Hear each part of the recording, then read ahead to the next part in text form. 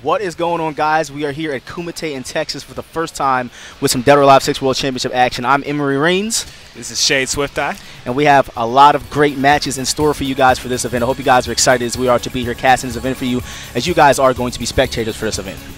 Yeah, it's an exciting time. I mean, this is the third World Championship on the circuit. This is the home of Dallas, Texas, so we've got really some of our best Southern players, as well as, you know, the usual staples from the East Coast and West Coast. One of the premier West Coast players is actually out here, CrazySteady, so it's looking like it's going to be a pretty tough tournament overall. Yeah, it's going to be interesting to see what Steady brings to the table, because, again, we have not seen him since final round back in March when the game first came out, so it's going to be real interesting to see what he can bring to the table.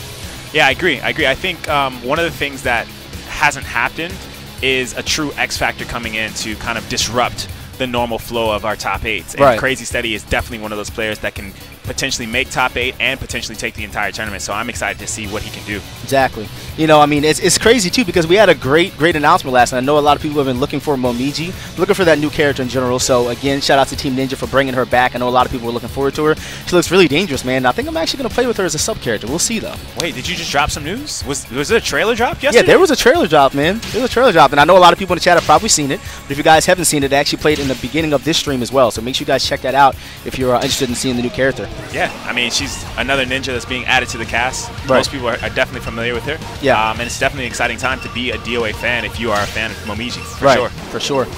Yeah, man, again, it's just great to be here, man. You know, DOA is getting all this exposure to these events that we've never been at before, you know what I mean? It's a great feeling to be able to be here, and again, having our best competitors here. We got XCaliburBladeZ coming back again. We've got Killy coming back. Killy just coming off of his fresh win back at Summer Jam, okay? So we got these great players back here. ElectrifiedMann, Hoodless is back as well. So there's so many great players here to compete for you guys, and it's going to be awesome to cast this event for you. Absolutely, and I think that's going to be one of the keys for us when we're watching these matches, is to see how these players have grown and adapted over the last couple of months, over the last few competitions, because we saw CaliburBladeZ didn't make top 3, right? Yeah, that's crazy. That's a surprising thing.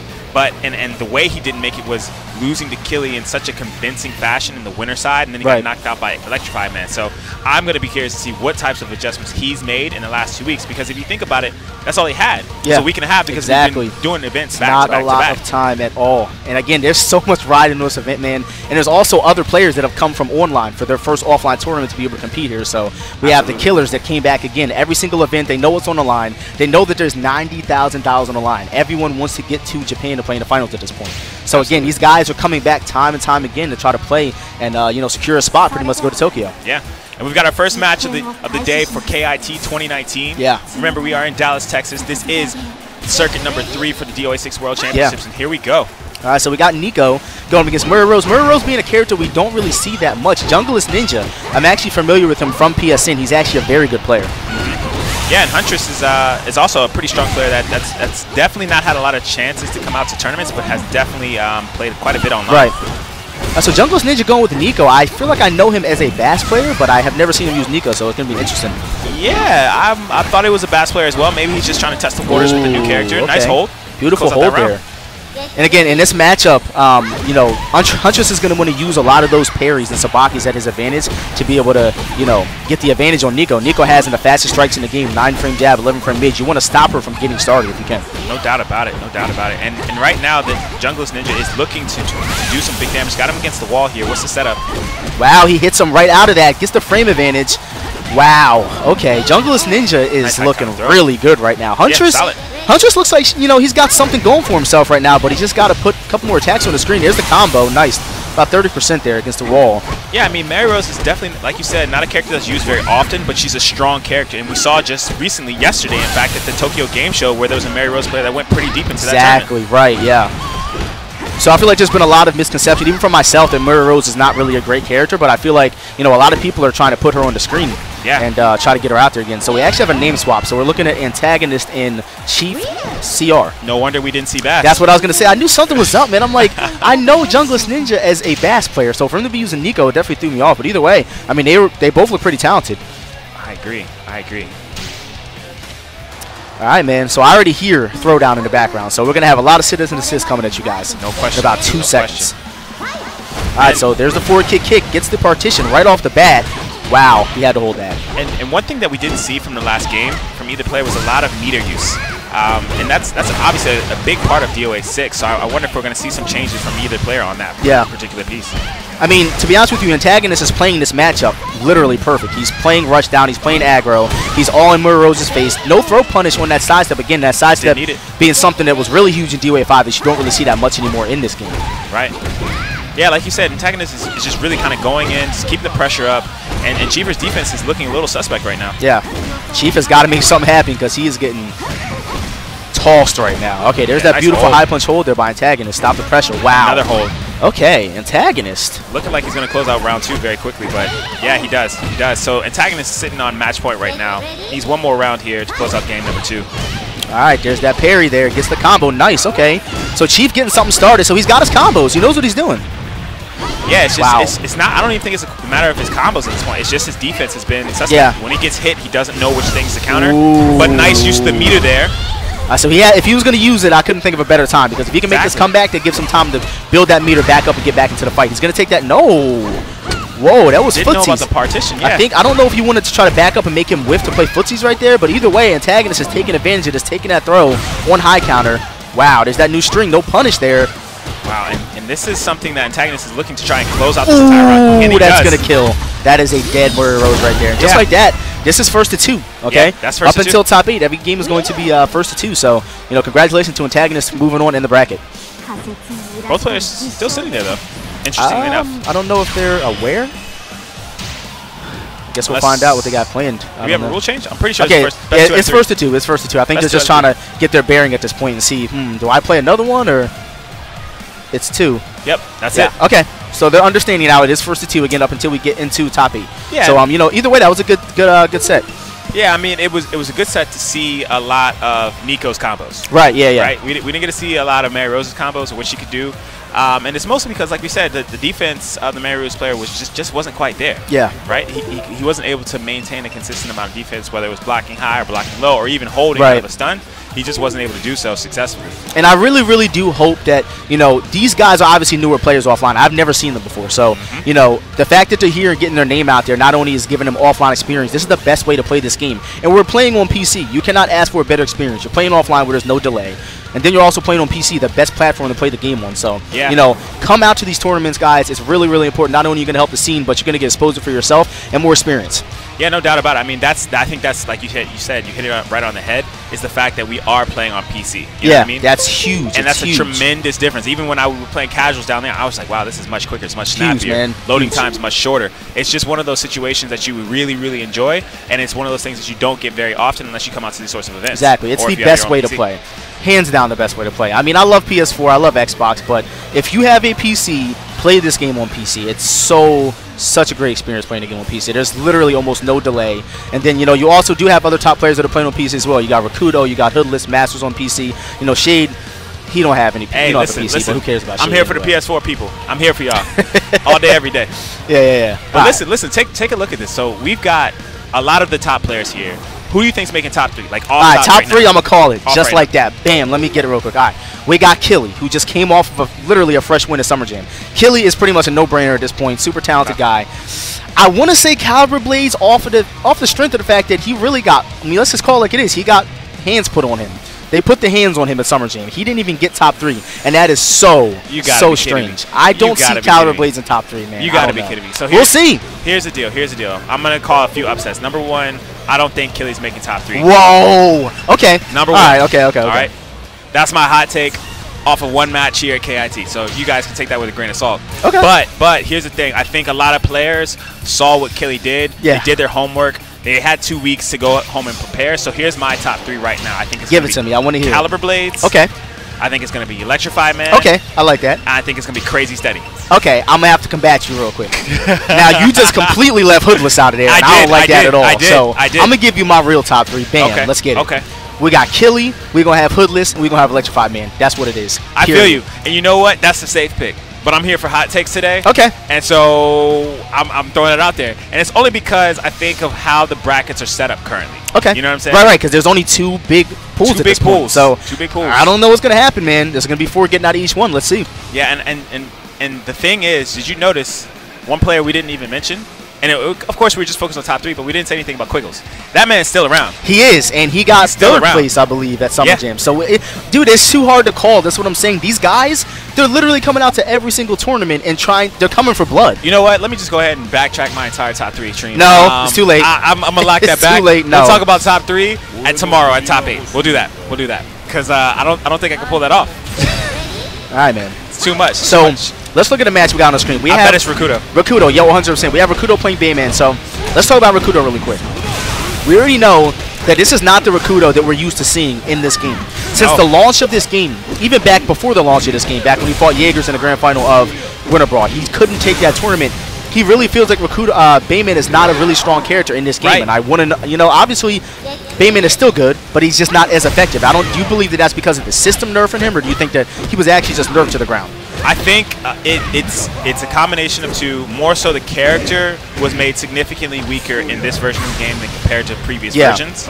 But also, it's the system too, right? Because he doesn't have a lot of combos that allow him to play well with the bounces. Exactly, that's huge as well, for sure. And that's the issue he has. But even as we say that, Rikuto's taken 2 very, very quick rounds here in game 1. He's still a strong player. He's still that classic Rikuto player that we're used to. But as we were just talking about our top 3 beforehand, we also didn't mention Rikuto. He's here. Yeah. No, he's here. And you know the only problem is with mentioning him, you have to understand he hasn't been in that spot, though. Yeah. He hasn't put himself in that spot, and that's a mix between the fact that, you know, he said it. He has no confidence in this game. He has no confidence with this character. We've seen him jump to Neo Tengu. We've seen him jump to all these other characters, and that's really unlike Rikuto because we know him as a Bayman main. And the crazy part about Rikuto at this point is the fact that when you look at the standings, oh goodness gracious! Wow, he's dead. He's a dead character. All right, so Protect. You know what are we talking about Protect? Let's give Protect some wow, and he's not dead from that, and that's not good. I see a tank roll coming. We're going to give you some airtime if you can take this round. Wow, and just like that, no airtime for you, bro. Protect takes the hand just now. I mean, you know, I'm actually familiar with his clan. I was actually in the sponsor Sin, so shout out to Syndicate for obviously, you know, supporting players going to tournaments as well. Protect is going to do a character change because Christy, on paper, Christy wins that matchup. For sure. Great. Christy's great. But unless you're playing against an experienced DOA player who knows some solid defensive mechanics, then you have an issue. And we're saying experience, like, that's not even the word. Rikuto has been playing this game with this character for 20 years. Yeah. Let's just call it like it is. He's got the most experience with this character than anyone in the community. But I like the choice of character. I think you love this character as well. Yeah, and phenomenal character. We're going to talk about Kasumi because Team Ninja, something has to be done about this character, but we're going to save that for a video later. All right, let's do that. And I like what we're seeing from Rikuto. Nice punishment there. He's looking like he's going to close out round 1 of game 2 here. Good. Wow, beautiful. Good punishment. So, you know, that's something big that Rikuto does. That offensive hold, Bayman is one of the only characters, if not the only character in the game, that can do an offensive hold from standing. And I want to say it's 15 or 16 frames. So for an offensive hold, but yeah, that's crazy. For sure. Literally from just doing forward grab. You know, most characters have to do a forward grab. Hayabusa has to do wall rise and back throw to get his out. For you to just be able to stand there and do an offensive hold, that's really crazy. It's almost unreactable. It's nuts. And that's the one thing that Rikuto definitely has in his favor is that offensive hold. It's a unique thing. He's dead. That's a natural combo. Yeah. All right, so Rikuto running away with this. Got 2 points on the board here against Protect. I do like the character change. That was actually wild that he did that. Yeah, because Bayman doesn't have those faster throws. He does not, but Protect looked like he wanted to just more or less play the defense, so he's willing to take the throw. Because he knew he was at a -6 situation. And again, this is huge. You know, Bayman still having the ability to option select on the wall. He needs that. Wow. Yep. And there we go. Right. Rikuto takes it. Game 2, match point for Rikuto. He's going to move on into the brackets. And keep in mind, everyone, these guys in this particular tournament at KIT, if they win 3 matches, they're going to be playing tomorrow. Yeah, for sure. And we're going up until top 8 today, guys. Yeah. There's going to be so many matches coming at you guys. We have at least 4 hours of screen time at this point. So we're going to be playing up until top 8. You guys don't want to go anywhere. Don't miss anything. Lots of DOA6 action coming at you guys. But like we were just saying with Rikuto, right? So if you look at the DOA leaderboards right now, Rikuto is sitting outside of that top 5 North American list. And the person he's trying to chase right now is ElectrifiedMann. I think he's up by at least 100 points on Rikuto. Yeah. So even though Rikuto hasn't been doing well in tournaments thus far, he's got an opportunity to really solidify his position if he can take like a 1 or 2nd place finish Right. here today. I think what Rikuto needs to do at this point is I think he needs to hold on until Momiji's out, because again, he said it down there. Yeah. Momiji, it was one of Rikuto's side characters in DOA5. He didn't use her in tournament, but as you can see, he's using other characters in tournament, so he has that comfortability to be able to go outside of Bayman. I think that Momiji is a great character. I thought she was good in 5, really solid. I think that she caters to his playstyle because she's very simple, and obviously he's using Bayman. You can't get much more simpler than that. Yeah. So. I think that Momiji is going to help him out. Hopefully he can get enough points at this event so that way he can go to the next 2. And then also we have the online qualifier as well. So there's so many different events that you can actually earn points for. Yeah, I mean, it's going to be pretty tricky when you're thinking about that. Yeah. I mean, if he can hold out until Momiji, he would have potentially 2 more circuits to go through, or not circuits, but 2 more tournaments to go through where he can actually qualify. It's just that the competition is so stiff. And they're everywhere, man. They're literally everywhere. Like, I literally thought the Caliber wasn't coming here. He told me, and just speak of the devil, he told me he was not coming to this event. Yeah. He was feeling, I'm going to tell you guys a story. So, CaliburBladeZ was feeling bad after his loss. Okay, he was feeling bad after his loss Summer Jam. Should have. Because he got the brakes beaten off of him. Yeah. Literally, I've never seen CaliburBladeZ lose that bad. No one has. I don't think anyone has. So if you think a man like that, a man who's notorious for winning events, a man who's notorious for being dominant, if you think he's not going to come back at the next event even better than ever, then you're wrong. So I think we're going to see a different CaliburBladeZ. I just don't really know if I'm going to see him in top 3 this time, man. Well, you know what's interesting? So I haven't gotten a chance to sit down and talk with him specifically about his game plan for this particular tournament. But I do know when we saw him last time at Summer Jam 2 weeks ago, one of the things that was on his mind was how can he beat Killy. Exactly. And he said the same thing to me. He said, I have to sit down and formulate a plan. Because we were sitting there with the sponsor, and the sponsor said, you know what, man, we're not going to be able to send you out to the next event. And I knew as soon as they said that he was going to find a way out here anyway. Yeah. So he's here pretty much on his own at this point, and he's literally coming for blood. He said, I need to find a way to beat Killy because he's got to go down. I cannot get beat like that. Yeah, I mean, the last thing you want to do is go all the way to the grand finals in Tokyo, right? And then run into Killy and not have a game plan for him. Right. That's assuming you can even make it to grand finals because, like we saw, there's so many strong players. It's something that we just saw with TGS yesterday, right? Right. CO, right, didn't make it to top 8. That was crazy. Terrorock didn't make it. Let's to top talk about 8. that for a second, guys. There are phenomenal players in Japan right now that are just sitting there waiting for North America to show up for the grand finals. That I'm hoping we get to see. Like, I'm going to tell you guys, Theologica didn't even get top 8 at TGS yesterday. It's crazy. For a player, a top 8 player, we'll call it like it is. He gets top 8 at literally every event he goes to, comes to the USA, gets top 8. For a player that great to not get top 8 at a tournament is like mind-blowing. So the talent that's out there, we can't even see all the time. You know what I mean? I want to see more of it. It's one of those things that makes you a little scared, a little fearful if you're a North American player because you were under the impression at first that CO and Terrorock were the best they had to offer. Not the case. I want to talk about this matchup, though. Yeah. We got T-Boy. T-Boy, I want to talk about him a little bit. He's actually a Texas native. He's been playing for a long time. He was an Iron player in DOA5. And he went to Diego, obviously, because this is the closest thing you're going to get to Iron. And he's actually very good. So, I don't know, man. We might see an upset. I mean, he's going in right now, starting off the round very strong. But even as I say that, CaliburBladeZ with his own combo is going to have big damage here, taking T-Boy down to 0.5% or 50%. He's back in the fight, and there's the parry. So, the thing that makes Elliott so scary in this game, and the thing that's always made him scary, he's got a 9-frame attack, and he's dead. He's got a 9-frame attack, and he knew that he wanted to save the meter right there. He knew he didn't want to spend it, and unfortunately it cost him. There's that 9-frame punch again. There's a launch. Is he going to get a partition? No, he already destroyed the partition. Okay. That was still 30%. Still, I mean, Elliott's such a dangerous character. His combos don't really care about your weight class. He just cares about putting big damage on the screen. Look at this again. He's going to use his meter here. Looks like he is. He's going to throw him, I think. Nope. Okay. Wow. And look at the damage. That's great recognition from CaliburBladeZ because if you notice before, T-Boy has only held twice so far within this set of rounds here. So it looks like he's the type of player that doesn't like to hold in general. I'm going to tell you something, man. Fighting against CaliburBladeZ, your first opponent in the tournament, is like, what am I going to do? I've played against this guy literally my first match and lost every time. And I'm like, dude, what did I do to deserve having to fight this guy my first match at the tournament? You should just welcome it. Oh, man, it's crazy. Welcome the challenge, man, because you know if you get past him, your bracket's more than likely going to be a bit easier because he's the favorite. Oh, my God. Look at the damage. +3. Plus, there's the frame advantage. There's the frame advantage again, and we didn't see T-Boy use a bit of meter. Not at all. And that's what CaliburBladeZ recognized. Yeah, for sure. He knew he wasn't using it. He just knew it. So CaliburBladeZ takes game 1 there very convincingly against T-Boy. T-Boy's got to strengthen his defense a little bit, recognize that Elliott's throwing out the strengths, and maybe start using some meters to sidestep. Right, for sure. All right, so high counter throw in this case. T-Boy getting the throw in there again. Diego having some of the most damaging throws for a striking character in the entire game. Yeah. CaliburBladeZ, nice launcher there. Big time damage. It's going to take T-Boy down to about 60%. A great option from T-Boy on Wake Up. Puts CALIBURBladeZ against the wall, but even as we say that, Cali right back in there. Nice combo coming up. And again, T-Boy's got to be a little bit quick on his string recognition. He's dead. Nice fuzzy. That fuzzy was crazy. You know, it's the beauty of PC right there. I'm not going to lie to you. Oh, yeah, for sure. I do feel like Diego still is such an unexplored character. I mean, he's basic. He's got less than 90 moves. He's a very, you know, basic, generic character, but at the same time, he has a lot of things that I feel like are still unexplored. You know what I mean? Again, that's him and a lot of other characters in this game. So it's always cool to see more Diego on the screen. There's that launch there by XCaliburBladeZ. It's going to get the 30% against the wall. He's dead.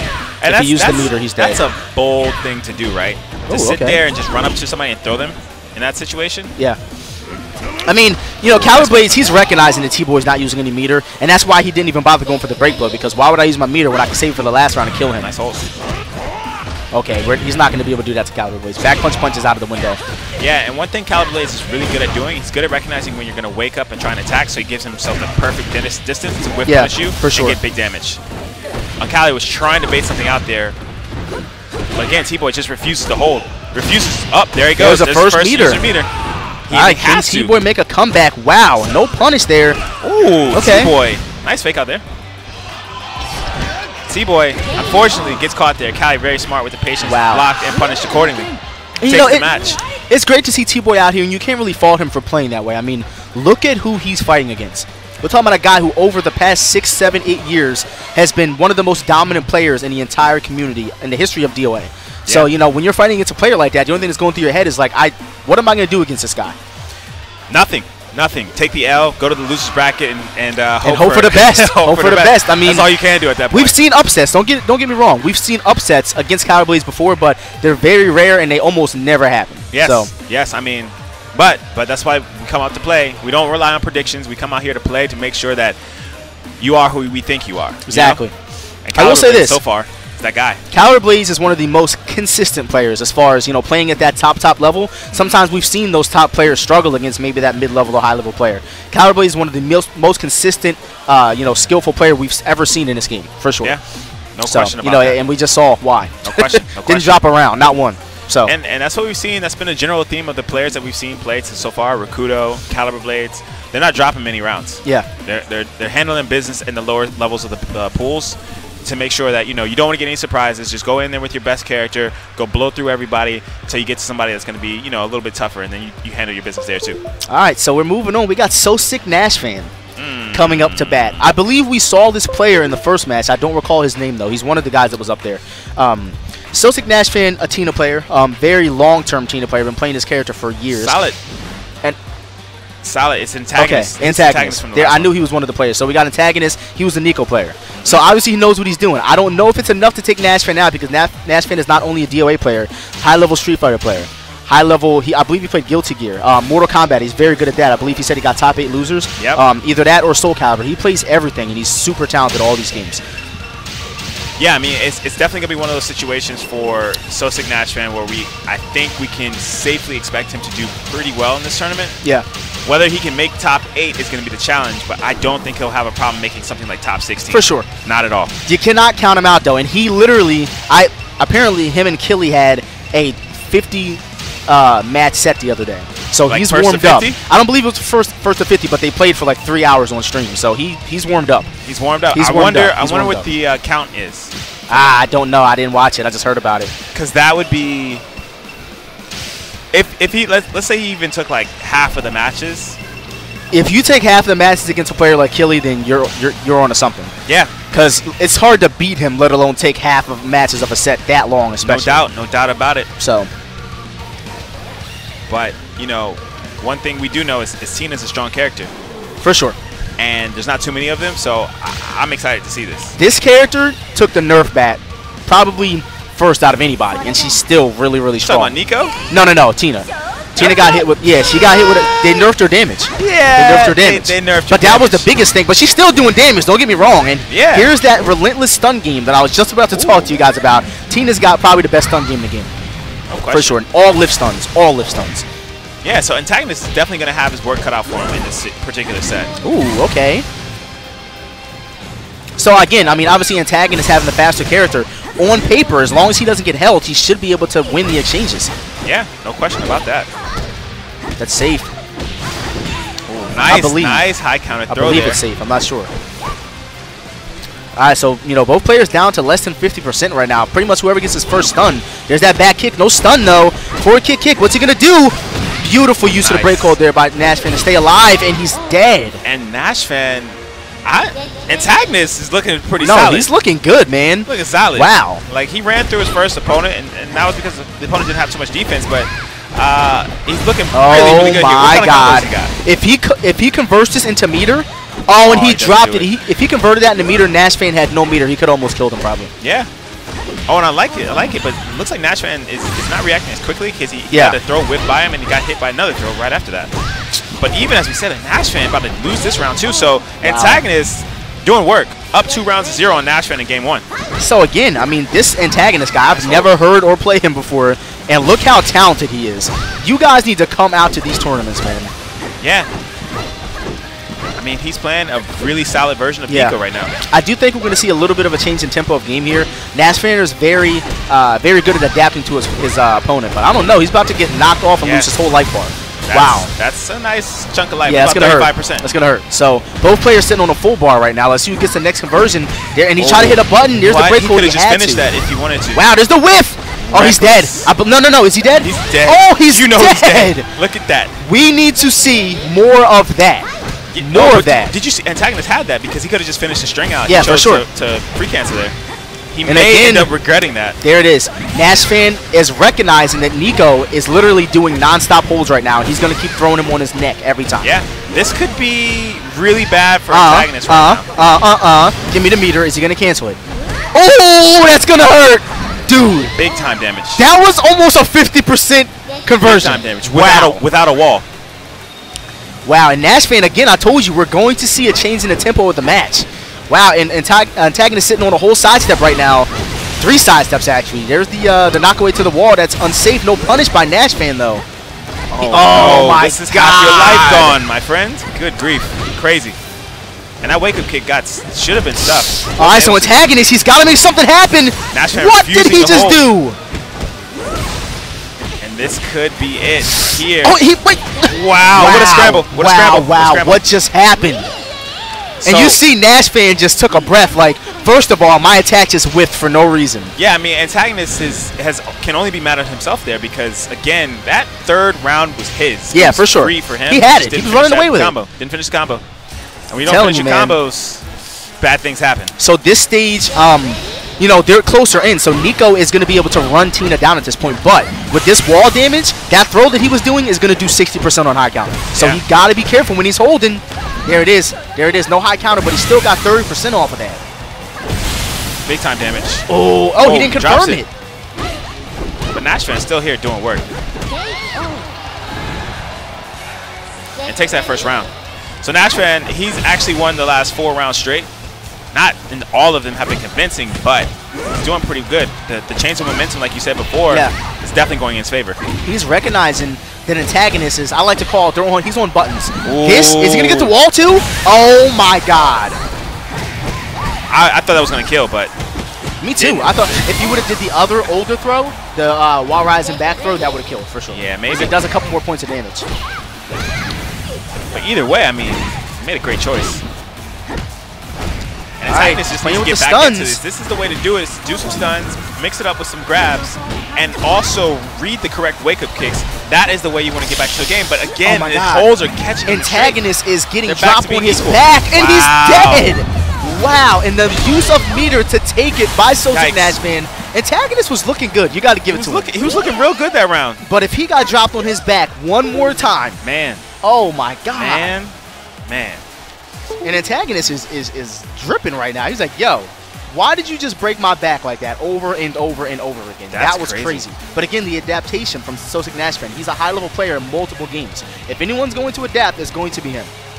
Yeah, I mean, he definitely did a phenomenal job of adapting. He definitely got lucky that his opponent chose not to finish that combo on that 3rd round. But either way, I think he was going to make the adjustment and eventually take that to a 3rd game and probably have taken it successfully in the first place. It could have went either way. I mean, but again, I kind of figured that NashFan was going to run away with it when he started breaking his back. I knew as soon as he started doing it, he was on to this guy. Yeah, we saw that like 80% of the 5 or 6 times where it was a high counter throw for one of her most damaging throws. I mean, those are clear-cut reads that antagonist just didn't adapt to. Right. He didn't adapt in that situation where it's like, okay, you don't always have to hold. You can just hold the block button, watch your opponent whip their throw, and then go back on the offensive. And he just wasn't able to make that decision in time to kind of save his tournament life on winner's side. Right.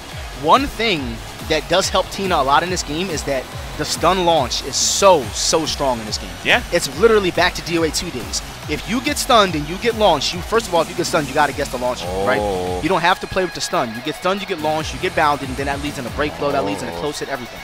So who we got on the screen? Look at this. Wow. Okay, so let's talk about these guys. We have, I call him Alan Paris, but he's going by LuCkyL0opZ, or he might go by Lucky CW. Either way, we got LuCkyL0opZ, we're going to call him LuCkyL0opZ, going up against Blackmoonrisingx. What do you think about this matchup? I think these players have played against each other many times. Especially online, yes, because they're both on PC as well. Yep. I think I'm excited to see what LuCkyL0opZ can do because he to me was one of the stars of Summer Jam with the combos he put on the screen and the people that he knocked into losers bracket or knocked out of the tournament altogether. Wow. But his opponent is Blackmoonrisingx, and Blackmoonrisingx has been a consistent top 8 finisher. Yes. This entire World Championship series. Dude, I'll give it to him, man. Blackmoon in this game is better than he's ever been. I'm not sure if this is the game, if that's him leveling up, or a combination of both. But there has not been a top 8 that he hasn't been a part of since this game came out. Right. And this could be, you know, commentator's curse where he doesn't make top 8 because you just said he's made it every time. Right. This is obviously a button check. He's not picking Rig. And, you know, LuCkyL0opZ has a Hayate, but I don't believe we're going to see him pick Hayate. There's no way. He's been using him a lot online, but I don't think he's going to pick him. I do think Hayate does well in the late thing matchup, but go with your guns, especially when you're this early in the tournament. You do not want to go to loser's bracket right now. Yeah, no question about that. I think the most important thing for LuCkyL0opZ at this point is to recognize that he, like you said, is playing a Li Fang player. Li Fang players, regardless of the type of player or who the player is, they like certain strings. They like to press buttons while they're stunned.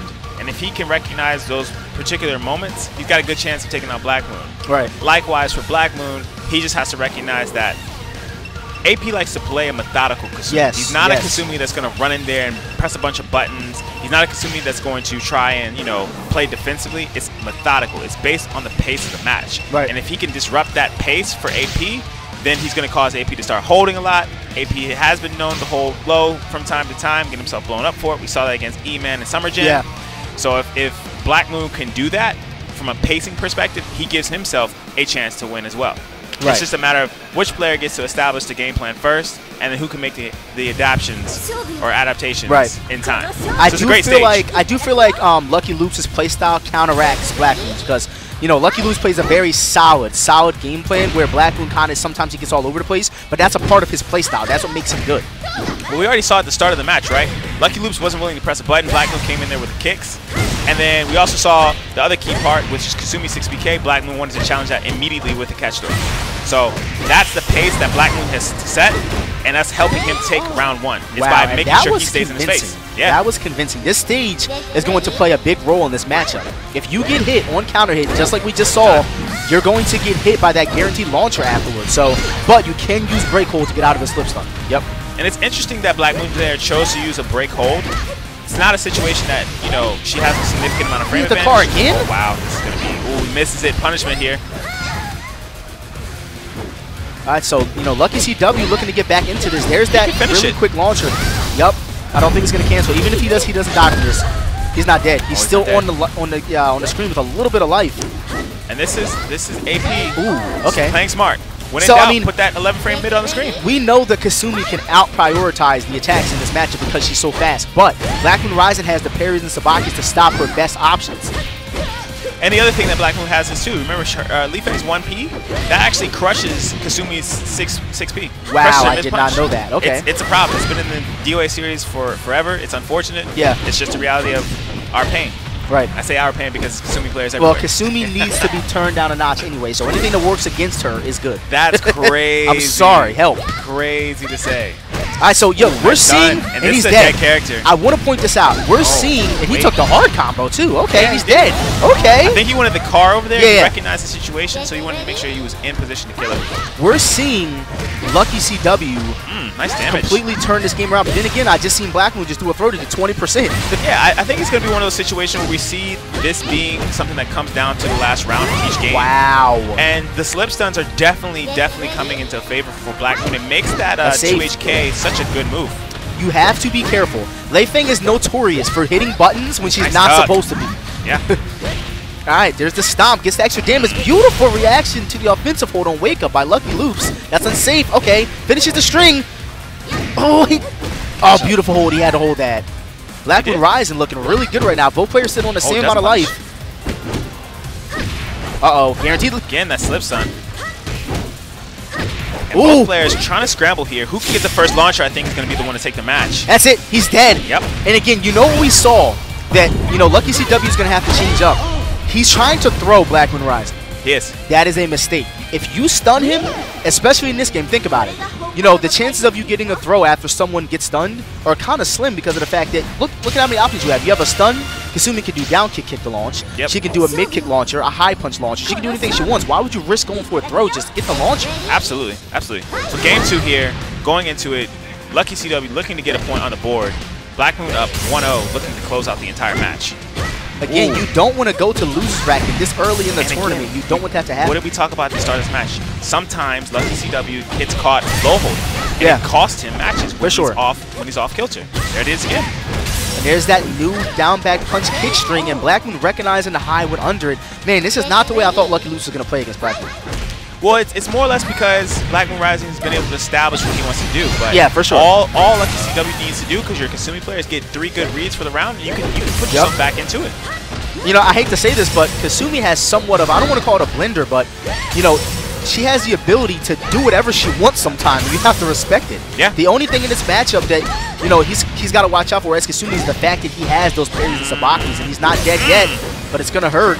Yo, he should have punished that, but he wasn't able to get some space. He's got situation. Ooh, nice break. And this could be... There it is. That's what I was talking about. Take your launcher. Wait, he didn't mean to do that. But he's still here. He's still in it. Scrambles on the buttons. That's safe. Wow. And he hit a button anyway. Oh, this dude. Yikes. Oh, this guy. So Blackmoon's he's brave. Really good right now.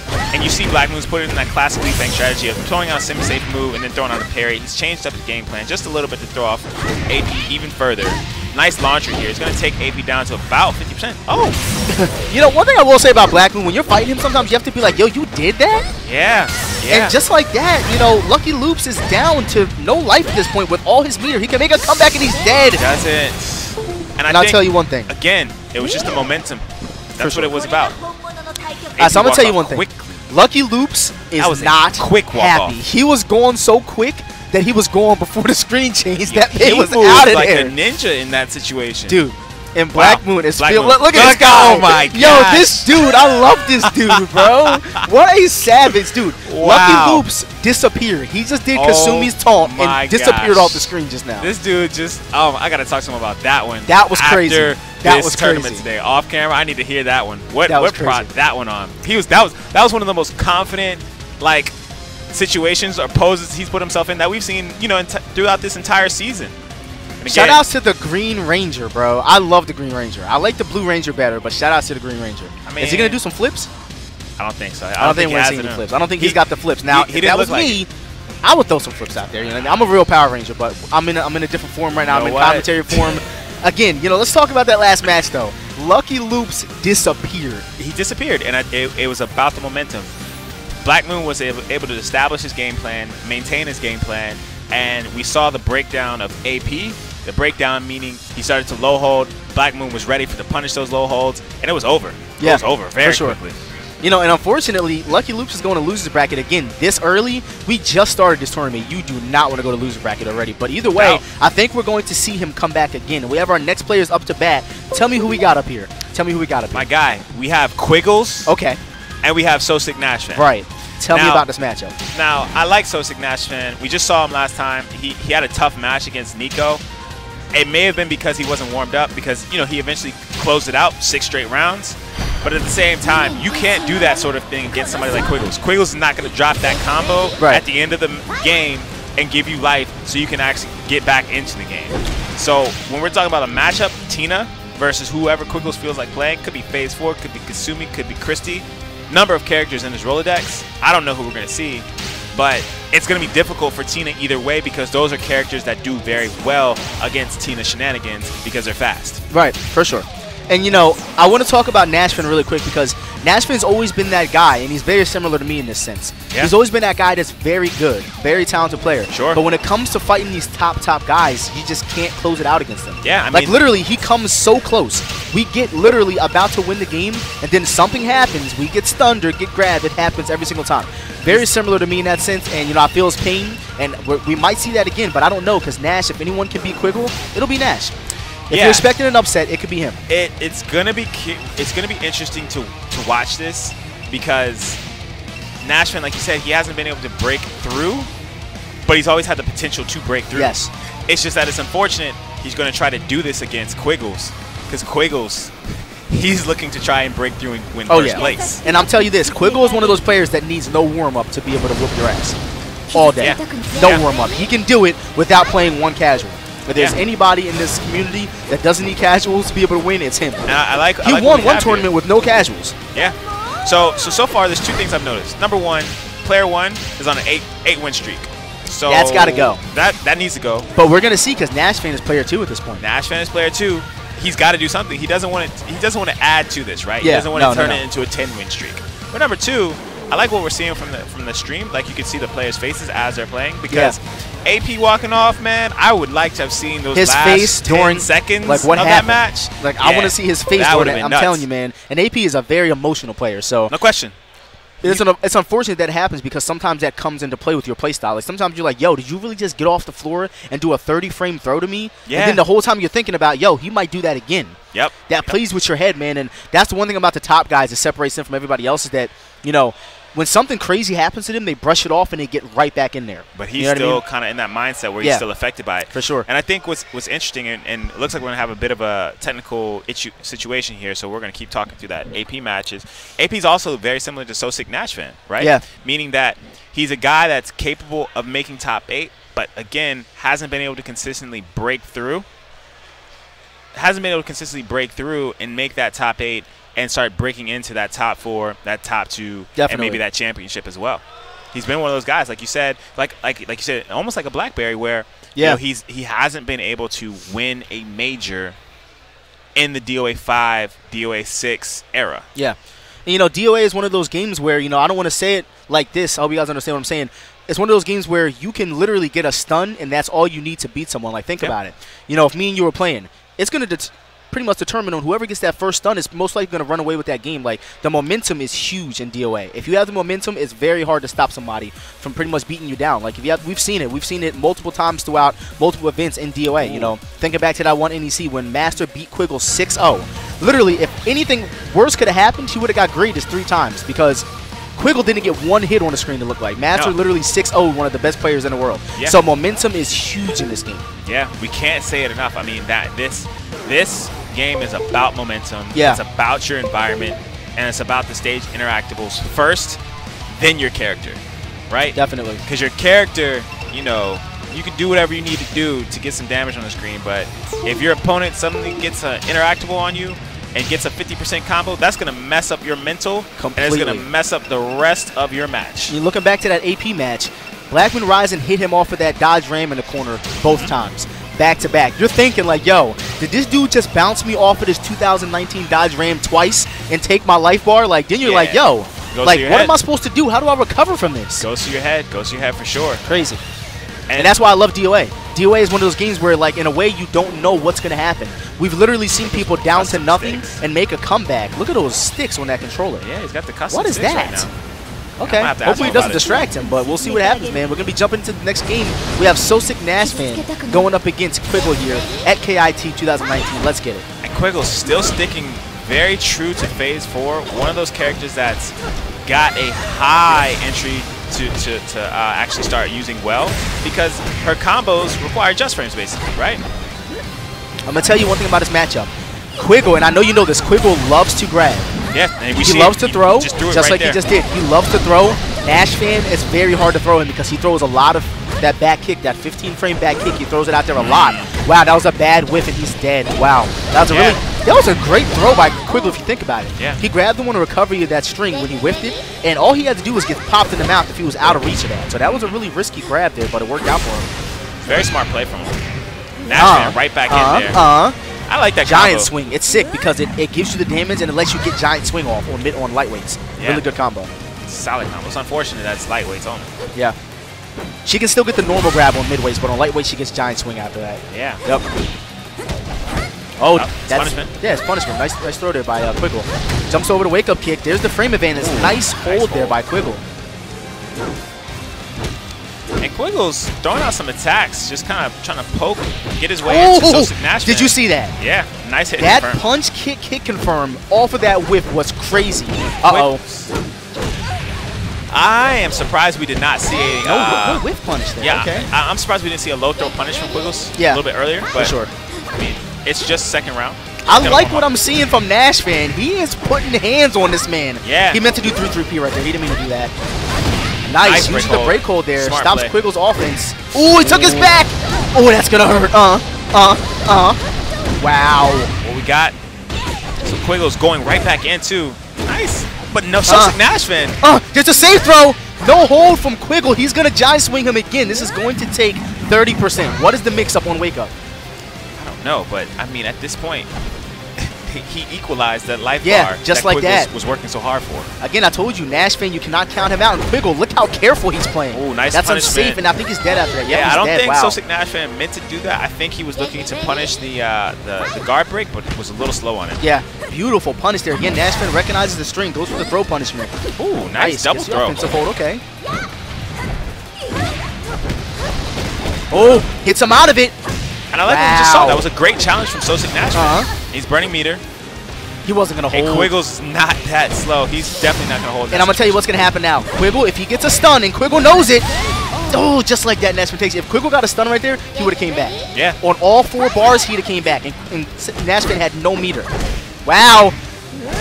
Oh, man. And Quiggles has got to do something about these deep stuns right now because he's getting in that situation where NASHFAN is plus 30, plus 35. You got to use meter. If Tina stuns you, you have to use meter because you're not getting out, bro. Yeah, it's interesting that he's holding on to his meter. I mean, he may be trying to get a big-time combo, but SoSickNASHFAN has enough meter to get out of that type of combo himself. So look at the way he's playing. NASHFAN's sitting on a life lead. He knows that there's only 30 seconds left on the clock. All I got to do is make him come to me. There's the whip. Dangerous. Ooh, nice punish there. Smart and play. NASHFAN's going to go right back to backing up. There it is. Great game plan there by NASHFAN. Wow. That's the sidestep. Quiggle in trouble right now. Yeah, NASHFAN is just playing this very smart. I'm impressed. Quiggles, I don't think, was ready for this sort of play from his opponent. What a save! That 0-1 hit. Nice hold there by Quiggle. 12 seconds on the clock. Quiggles, NASHFAN knows it. Oh, okay. Quiggle back in clock. this. Quiggle back in this. That's it. He's dead. If he uses the meter, he's going to get the life lead. And if Quiggles runs away here, he can take He's this dead. game. Wow. Smart play. Dude. Smart play. Do you know how smart that was? I mean, that was First of incredible. all, let's talk about what happened. If NASHFAN did not use back kick, you know that him taking his back costed him that, right? Yeah. He got the 4-4 punch on his back. Dude, that was so crazy. I don't even think Quiggle even knew what happened. No, clearly Quiggles knew what happened because he was able to do that combo and take the round, but it was just very, very smart play from he was both waiting players. for it. He was waiting for the back kick. He knew the recovery because, you know, when you backdash away, your back is still open. He knew that that 4-4 punch was going to get in there and break his back. Okay, and he was going to launch him, and NASHFAN had no meter to break out of that. Yeah, no doubt about it. And one of the things that we've run into, so guys, just give us a little bit of patience. It's been a bit of a technical issue from a sound perspective. No doubt. But we're still going to get through this. We're getting through this, guys. Hang in there. DOA6. But what a this freeze. is hype, man. Yeah, no, I think SoSickNASHFAN has brought the hype, right? Oh, yeah, for sure. No, that got me going a little bit, man, because you don't see Quiggle lose often. So for a dude, like, think about it. How many players do we see that get their life lead and back up? Yeah, no one ever does that. And it's crazy because SoSickNASHFAN made the right choice after right choice after right choice in that last round. But in the very last moment, he made an accidental mistake, right? Because, you know, 4K most of the time is going to give you that space that you need to be safe to get away. But Quiggles was able to get underneath of that, tag him with a 6-6 speed, and then take enough life to take the actual game. I mean, I expect this next game to go the same way. Yeah, let's get it. Let's see what happens. All right, so I think we're going to see this stage is going to favor FaZe more because now he has the ability to stay in his face. Yep. That open stage is so huge that, you know, Tina's able to run away in that matchup. Oh, okay. I like that. I like that. You saw the free step. You don't see people free stepping that often, but against FaZe 4, it's effective. I think it's because he hit a button that throw out of the air transition just whiffed. That was crazy. Ooh. Nice break hold. Ooh, don't hit buttons. Offensive hold, 20%. Nice offensive hold there by NASHFAN. And this is a tough matchup for FaZe 4 in general, I think. He's dead. Nice throw there by Quiggle. Again, I talk about all the time, Quiggle is going to throw you more than anything. Oh, he didn't take the meter. Okay. Was that a mistake? That might have been a mistake. He should have went for the back throw into the low throw, but either way, that's going to hurt. Man, that might have been a mistake for Quiggle not to use the meter there. And he whips. He was just out of range. I knew what he was trying to do. I knew what he was trying to do. And it's crazy because Quiggles went with the weakest option to punish that. If he had had a little bit more life, he might have still been in it, yeah. Oh, nice interrupt there. Saw the delay in the string, challenged him with a mid-kick, and he's going to get paid with a nice combo. Dude, and FaZe 4 doesn't hurt in this game. FaZe 4 doesn't do any damage. What are you talking about? She does some good damage. I'm not sure. Yeah, she does. Ooh. There was literally a forum on Free Step Dodge saying FaZe needs to do more damage. You got to be kidding. Shout out to Free Step Dodge. Shout out to Free Step Dodge. Definitely check out Free Step Dodge for all your DOA needs. Wow, what a hold. And I think that's the first time we've seen him successful connecting that hit. Nice 4-punch challenge there from SoSickNASHFAN. Notice what we're seeing more. Quiggle is starting to hold now because he knows this man is dropping me on my neck time and time again. I need the hold. So we're going to see more holds. But this could be it. If Quiggle gets one more hit on the board and gets a stun, he could send SoSickNASHFAN to losers. Nice Shining Wizard there by NASHFAN. Run up break blow. Wow. And he's dead. And again, it's crazy because Quiggle's had such great patience in that situation. You know, you hate to see it, man. You know, you hate to see a great player lose to another great player when you're rooting for them both. I mean, you know, they're both obviously very talented, but I do feel like the matchup does go slightly in FaZe's favor because of the speed. And as you can see, we saw a huge difference in, you know, Tina's ability to run away because that map is so much smaller than the other one. You know what I mean? No doubt about it. So, you know, that was a huge factor in that matchup. And obviously you've seen Quiggle literally chasing him down that entire time. Yeah, I mean, it was a great match from both players. I think for Quiggles, he was definitely surprised in Game 1 when SoSickNASHFAN completely switched it up and started essentially playing a more defensive style. Right. Getting that space, tagging with the right throws, with the right decisions. But in the end, Quiggles was able to take that match, and he's moving on. Yeah, for sure. I mean, it's like when you have these tournaments that have all these talented players, you know, because, you know, every commentator, obviously, you know, you can't be biased, but everybody has in their head that one player they really want to do well. Yeah. And it's hard to do that when all these players, not only they're great people, but they're great players as well. Are you telling us you're biased? No. I mean, you know, like in my head, I might be like, all right, I want Nash to win this, but, you know, Quiggle's winning. I got to give him respect where it's due. But, you know, I might have wanted Nash to win that a little more than Quiggle. I don't know. I think you were thinking from the perspective of Nash doesn't get a chance to come out here very often. Right, and he's the underdog. Go deep. He's the underdog. Yeah, I mean, everyone loves the underdog. Loves the underdog story, exactly. So, you know, seeing NASHFAN in the top 8 in his first DOA6 tournament, that would have been awesome. You know what I mean? But he's still in losers. He's not out yet. We might see him again later on. I mean, he's got to go through a gauntlet. If he makes it out, I'll be surprised, to be honest with you. But hey, power to him because we don't see Tina players that often. Right. We literally only have one Tina player that's consistently coming out and doing top 8. So up next, we've got an interesting set here. Once again, we've got Rikuto on the screen representing Free Step Dodge. Shout out to Free Step Dodge. We keep saying Free Step Dodge because it is the home of DOA, the home of the DOA community. So if you have not been to freestepdodge.com, please take a look. You can get much more information about the games of DOA. You can see all the strategies, tips that players are actually sharing on a regular basis with one another, as well as other videos that help you get better at the game in general. Right. And again, not only is that your only source for you know, Dead or Alive 6 information, you also have the Dead or Alive 6 official Twitter page, guys. Every new update that you can think of for DOA 6 is on there. Yeah. You know, obviously Master being a community manager, he's on that page. He's running that page. If you're going to find new information about the game, Master's going to be the first one to have it. He's going to put it on that page. So it's going to be DOA6 Tech, I believe, is actually what it is, the official Twitter page. Please be sure to check out that Twitter page, guys. All the new information is on there. And also, be sure to like the DOA6 page on Facebook as well. Yeah, no question. And you know what's interesting is when we were talking about Twitter and whatnot. So yesterday, of course, Tokyo Game Show was going on at the same time. Right. They showed out the Momiji video at like 4 a.m. I was sleeping. Phones were blowing up though. Like, Momiji, she's here.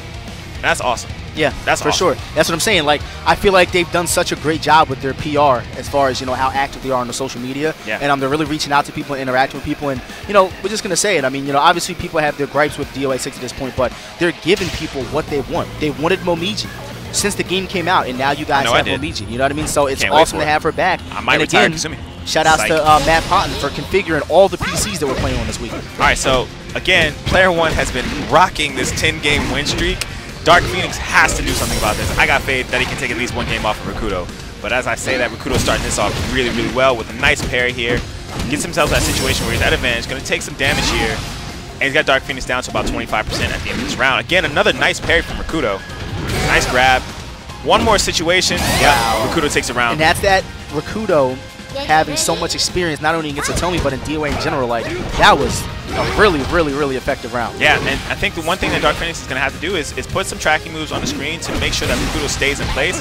But more importantly, he's got to recognize when Rikuto is going to throw out that parry, because the last thing you need to do is put yourself in a situation where you're against Bayman and Rikuto, and he's got +3, +4 advantage. Right. Just not where you want to be. And, you know, obviously, Dark Phoenix was doing pretty well to get to this point in the tournament, but Rikuto is literally running this man over at this point. He's making all the right choices, and Dark Phoenix has to adjust. Let's see if he can get something here. Rikuto, nice defense. Good. So Dark Phoenix getting something on the board. There's the frame advantage. Okay, he's using that forward kick. Wow, there's the forward grab. Don't step. All right, there's that frame advantage again. Gets caught, gets clipped there. Rikuto, big time damage. There's that frame advantage. Oh, man. He knows it's a 2-on-1 right on Wow. Rikuto is literally looking to potentially go up 1-0 already in the set, and there's the offensive goal to close it out. Listen, man, if your defense is shaky or he's going to pick up on it. Yeah, I mean, Rikuto's going to pick up on it, and he's going to make Bayman look like a character that does massive amounts of damage. And he's going to make Bayman look like a great character when we all know that Bayman struggles in this game. For sure. But, I mean, in this particular matchup, like with Hitomi, Bayman's not at that much of a disadvantage because Hitomi herself, you know, she's a little limited in her tool set against this character. And, you know, Hitomi has pretty much always been like that. I mean, I know she was great in TU, but we really have never seen a version of the game where Hitomi was like, yo, this character is crazy. Yeah, maybe not crazy. I think I liked her in 5 just because she has so many sit-down stuns. Yeah, she had to sit-down stuns, right. But Rikuto, again, we're seeing a familiar story, putting Dark Phoenix against the wall, getting that frame advantage, using that 2K. It's a natural combo. And that's, you know, we're going to see a lot of that down kick from Rikuto because he knows in that situation how good the sidestep is in this game. And he knows that if you step or if you hit a button, that down kick is a natural combo. You cannot hold the second kick. Oh my gosh, and you see the smart play from Rikuto. I don't know if he meant to delay it or if Dark Phoenix was just off in the timing of his break hold, but it worked out for him really well in that situation. And I feel like that's something that a lot of players need to be taking notice of. You know, if you're doing Fatal Rush to people, you can delay the Fatal Rush and make them use that meter and continue it. So I feel like that's really something that people are not taking advantage of in this game. Yeah, no question. Rikuto sitting up there nice and pretty right now on 2 rounds in game 2, looking to try and take this. What I'd like to see from Dark Phoenix is a few less mids and then a launcher. He hasn't successfully launched Rikuto that often in this particular set. It's unsafe. No punish by Rikuto, though. So Dark Phoenix needs to get something going. That high counter mid-punch hold is going to do so much damage, leaving Dark Phoenix down to no life. Let's see if he can make a comeback. And there's that offensive hold again. That standing 15-frame forward is so crazy. It's an offensive hold. So, it's going to eat your button. What's interesting is the fact that he ducked the low, right? Saw free cancel, and as he's rising, he's already buffering in that catch throw to catch whatever offensive attack that, you know, Dark Phoenix wanted to put on screen. That's a tough loss. But if Dark Phoenix goes back and looks at the tape, he's going to recognize a couple things. And that's why it's so good. I want to keep talking about that. Bayman having that standing offensive hold, he can duck a string and throw that offensive hold out there and eat your string if you duck the high. So, you know, like Lei Feng, for example, if she ducks the string, she's going to have to input that forward grab, and it's going to take so much time where Bayman has the ability to offensive hold you from a standing position. That's so important. Yeah. All right, man. And of course, on here. Yeah, I mean, so Rikuto's moving on. I mean, that's 2 wins for Rikuto. So if we're just keeping count, that means he's just made it to top 16. Yeah. And he's sitting waiting for his next opponent. Right. On the other flip side, Dark Phoenix has gone straight to the loser's bracket. He's going to have to go through a gauntlet because if you guys haven't been paying attention at home, we have 2 large pools here. Yeah. So it's not just, you know, 1 pool or 8 pools like we've had in the past. It's just 2 pools, and with all the killers all together, it's going to be a really, really, really miserable road for Dark Phoenix. Right. And if he's trying to get to top 16. And, you know, these tournaments, you know, again, I want to talk about that again. We have these 2 huge pools. there's literally 8 top players at this event. Someone's got to go loser's bracket, and you're going to have to deal with them down there. So, you know, and I'm looking at the crowd here. I want to shout out Killyxx for winning the last event. Okay, shout out to Killyxx winning the last event. We have so many great players in that. Oh wow, I didn't know how Alicia was here. What is he doing here? What is Hollow doing here? Okay, I mean, I hope he's in the tournament. It's a lot of great players that are here. Whether or not they just want to see the scene of KIT, which, by the way, shout outs to the organizers for KIT. Awesome. This is probably one of the best production sets that we've been on for sure for this entire World Championship series. And shout outs to Vandy, man. Like, this guy is expanding right now. Obviously, he's known for, you know, KIT in Tennessee, but he's also expanded to Texas this time. And this event, I gotta say, I feel great being here. You know what I mean? Yeah. Like, if you guys could see the view that we have right now, sitting up here commentating, this is like awesome. The lighting is awesome. We can see everyone out in the crowd there. It's really awesome to be here. This is such a professional rain event. So shout out to Vandy, man. He's doing this thing right now. No doubt, no doubt. I mean, the guy. I mean, the last KIT tournament I went to was in 2015. Yeah. We were in, I believe at the time, a school warehouse, like almost a gymnasium. Yeah. And to go from that to this, it's remarkable. In only 4 years, phenomenal. Phenomenal stuff. So he's out here doing his thing, man. The entire staff. Shout outs to Vandy. This is an awesome event so far. And, you know, putting on for DOA. We're on the big screen, ladies and gentlemen. So, let's get it. DOA6 World Championship, KIT 2019. We got Tommy versus Kokoro, but I think we're going to see a quick button check. Again, player 1 is killing this tournament. Someone needs to do something about this win streak, because that is making me itch, man. I got faith right now that we're going to see something. You know, when you go to ranked match, right, and you go and you find E-Man who has a 100 win streak, you're thinking like, all right, that's E-Man, but this streak has got to go. And you get mad points for that too, but I'm just thinking, like, if I go against E-Man, he's got a 100 win streak, I got to beat this guy. I can't be 101, bro. I can't. Yeah, I mean, if you go into a room and somebody's got 100 wins and you leave that room and that person has 150 wins, that's a problem. You added to the problem. That's a problem. That's a problem, you know? You can't be that person. You just got to stick it out until you get that W. Right. Maybe so DDoS or something. I don't know. We're going back to the road race stage here, man. Again, this stage is dangerous. Any way you look, you have the ability to get bounced off of some kind of vehicle. Yeah, so we just saw Tommy in the last match, but different costumes. So Night Zero is going to be on your left. We saw Huntress before. Had some struggle versus the Nico player last time because the defense was not quite there. Yeah. Let's see if Dave can make some adjustments and have a stronger defensive showing in this particular set. So I do like, you know, Kokoro's a great character. I think she's great, but I do like Hitomi in this matchup. I really do. Why? Well, she's got the 1P+K, and that's one of the best tracking moves in the game. It gives you a great stun. There's no stagger escape. I feel like Kokoro, she's got to get in with either that 4-4 punch mid, but she also has a couple of highs that she uses to get in, so you can actually crush that. And, you know, Kokoro being only a moderately quick character, she's got I believe it's a 13-frame mid, correct? Her 4 punches, 13 frames? For Tommy? No, she's 12. No, Kokoro. No, her 4 punch is 12. It's 12 frames. Okay, she's got the 12 frame 4 punch. Both players, I mean, pretty much got the same speed attack. I want to say that, you know what, that's right. Hitomi's 4 punch is 12 in this game. Yeah. It was 13, but she had the +1 down punch, and they switched it around. Okay. So, I mean, up close, I mean, I think it could be a 5-5 matchup. I think this matchup itself is going to be 5-5 because we're not seeing a ton of launchers. What we are seeing is a straight-out brawl of strikes. Not to say that we just see a launcher there, but for the most part, it's been a lot of strikes and a lot of back and forth. A lot of those attacks that send you flying, which is also fun to watch. So we actually saw the first juggle come out of Huntress. That was actually a great combo. Hit him with the back P+K into the up punch into the wall splash. That was a really good combo by Huntress, getting warmed up a little bit. Ooh, gets the free cancel. Nice hold to stop the fatal rush. That's semi-safe. Oh, there's that 1P+K. And Night Zero just kind of... Oh, it's going to get some good damage. What kind of combo do you have? Oh, that was a combo. Nice tracking move to catch the sidestep. Okay. He's able to close out the round there. Hitomi is like, you know, I don't even want to say no one uses her because there's a lot of Hitomi players online. You know what I mean? But you don't see her offline that much, You don't see her offline that much except for Rikuto pretty much. Yeah, I think it's mostly because Hitomi's one of those characters that, for the system, her attacks unfortunately didn't translate as well as maybe they could have. Right.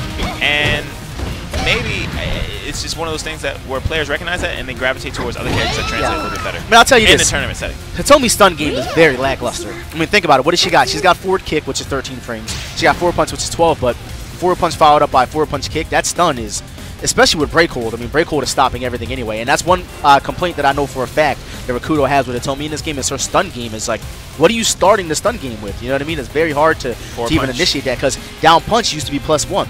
That was her way to open you up, but now without that, I mean, sidestep is going to eat everything up, you know? Agreed. Completely agree on that. I mean, she's got a lot of work to do. She's a mid-tier, mid to low-tier character, maybe, and it's because she has to work so hard. Right. So we're going to go to the Chinese Festival, everyone's favorite stage, the new Danger Zone, as some call it. Oh, it's a great stage. Love it. We should probably have the stage on here at all times. So we're seeing both players warming up. I mean, I'm loving what I'm seeing right now. They're playing really well. I'm seeing some air combos there. I'm seeing some neutral being played. So both players warming up at this point. There's that forward Ace+K. Gets the stun. Oh, misses the throw there. I think they were going for 3DT, but unfortunately wasn't able to get it. Now they're in a stun situation, taking some damage. Ooh, okay. All right, there's that 0-1 hit down punch. Oh, can you it's going to convert. Ah, get something out of it. Didn't get a launcher, though. Didn't get a knockaway attack there. That's safe. That's unsafe. Beautiful parry. What's the mix-up? Ooh, and he ate his meter. I love it. Nice. Don't you love that when you grab somebody's break blow or their meter? You love that. Because, like, not only am I taking around, but I'm taking your meter with me. It's awesome. Feels good. Oh, and the momentum is just going straight right now. Night-Zero's situation. And he's getting knocked off. Wow. So we're going downstairs. You know, Night-Zero sitting on all his bars. If he gets a launcher on those firecrackers, it's over. Yeah, what kind of death combos does Hitomi have? Hitomi can actually do down back Ace+K and it's going to splat. Yeah. So she can do 3-3P, you know, up back punch kick into the forward kick down kick. You know what I mean? Something like that. Yeah, it's like you said, the stun start for her is tough. All right, so Huntress right now taking these hands. Oh, beautiful sidestep. Night-Zero wanted to finish it off in a flashy fashion, wasn't able to do so. That's it. Still that's taking that 1P+K. You know, and before the update, I want to say, like, when they made the sidestep so that you need to use meter now, you know, 1P+K was such a good move because it was killing sidesteps and it was literally hitting everyone. It's a high crushing tracking attack that Hitomi has, and it's a great stun. So if she's got a good stun, it's going to be that one. And them, unfortunately, making the sidestep require meter now. People are kind of careful with how they're using the meter. Yeah, and great showing from both of these players. Yeah, that was great. That was great. I think we're going to see her come back. Huntress is probably going to come back on the screen because that Kokoro is pretty good, man. I got to give it to her. Nah, I don't think we're going to see her on the screen again. That. You think she lost? She lost the first time to that was antagonist, and then no, that was actually a name switch. Remember, they swapped the names around and gave us a name switch. Yeah. Right. I was actually thinking about that. I'm like, wait a minute. No, they had the name switch because that was when we were like, no, he doesn't use Nico. So they did the name switch. But, you know, either way, we might see Night-Zero again later, or Huntress later. But, you know, we got some other exciting matches coming up for you guys. Hope you guys are enjoying DOA6 World Championship at home. I'm Emery Reigns here, and I'm joined by Shea Swiftguy. Yeah, no, I mean, so far, so good with these matches that we've seen today. Yeah. I think the most important thing that we haven't seen yet is just two top players going at each other and what adjustments they've made from Summer Jam. And usually it's, you know, when we're this early in the tournament, you don't really see that top level player versus top level player. It's usually once we get closer to top 16. Yeah. So I think actually soon here we're going to be seeing that. Yeah, because we are going to top 8. The closest thing that we saw, right, was SoSickNASHFAN versus Quiggles. That was a great match, too. Yeah, that could have gone either way. Could have. And again, I'm telling you guys, a couple of mistakes. Nash will get right there and just fall short every single time. Caught it immediately. It's so unfortunate. He could have did it, though. First to 3, how do you think that would have won? You think it would have brought it back? No. I must be honest. Yeah, no, I like the honesty, man. I respect it. I respect honesty. It's one of those situations where, in that case, Quiggles, he's Quiggles, man. He's not losing that early in the tournament. I don't think any top player has lost that early in the tournament. I'd love to see it, right? But I think that's one of the things that we haven't seen in 6, like we saw in 5 a lot, which is people who were online players translating very quickly and easily to 6 and just blowing people up that no one knew about offline. And there's a lot of players, again, you know, HeTAPTiddyJTran's here. I have not seen HeTAPTiddyJTran go offline in this game yet at all. Yeah. So I'm curious to see how he's going to do. He was actually an alpha player in DOA5, and obviously alpha's not in this game, so I think he's either using FaZe or Murray Rose as main. I'm not really sure, but we're going to have to see. Rose is a good player. So we were just talking. I told you. As we get closer to top 16, we're going to see some crazy matches. I want to point this out.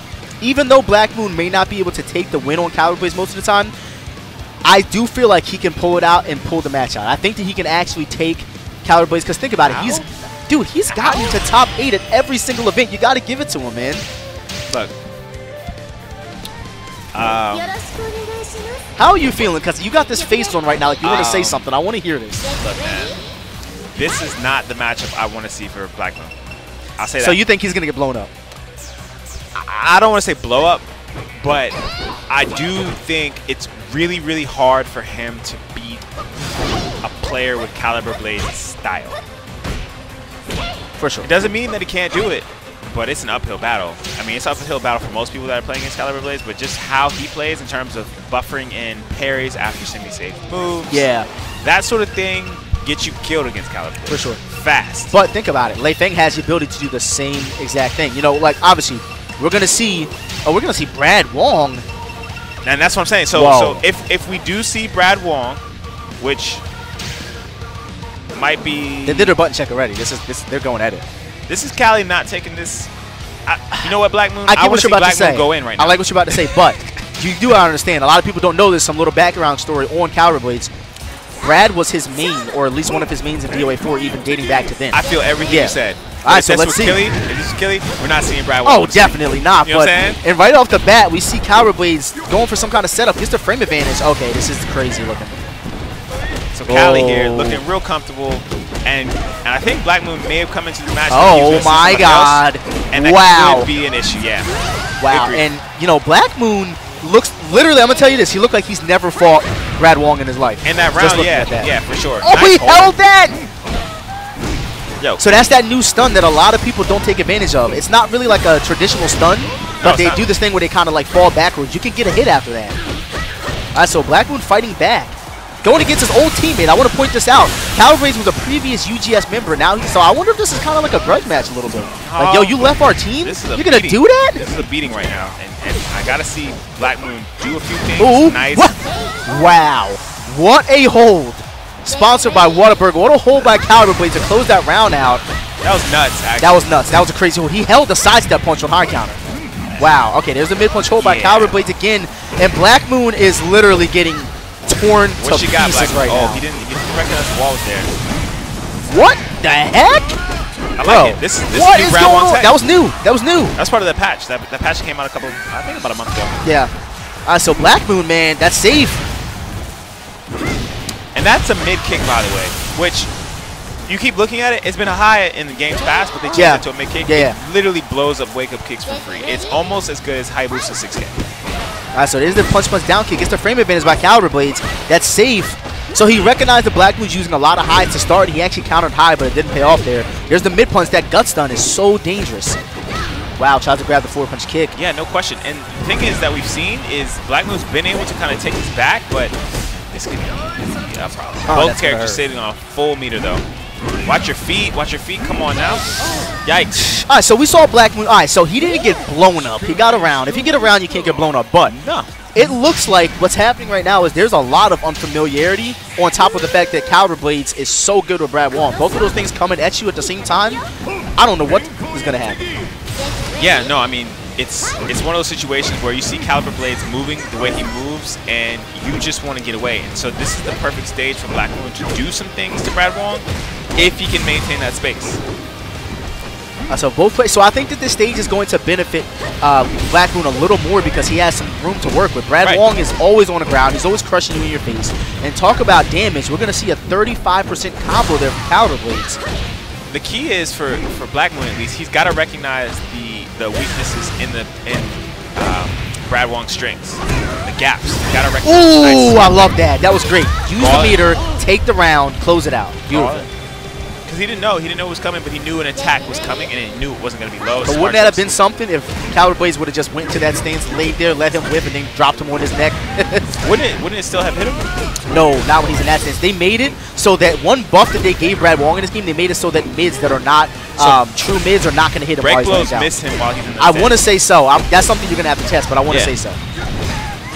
Nice because damage. They're not really going to be like, you know, you got your true mids like Hayabusa 3 People's K. If it's not a true mid in this game, they made it so that Brad Wong is incredibly hard to hit in this stance. And that string right there, I just don't know that Blackmoon's familiar with it. And so he's getting hit by a lot. Ooh. And that's something that's been hitting us since day one. That, you know, full crouch kick from Brad Wong, the double kicks has literally been hitting people since day one. What a fake. So the delay there was he was able to actually break through that Sabaki. Wow. Kind of just playing with the stun system right now. I love that combo. That's so awesome. sick. Gets him right out of it with that up kick there. Where's the setup?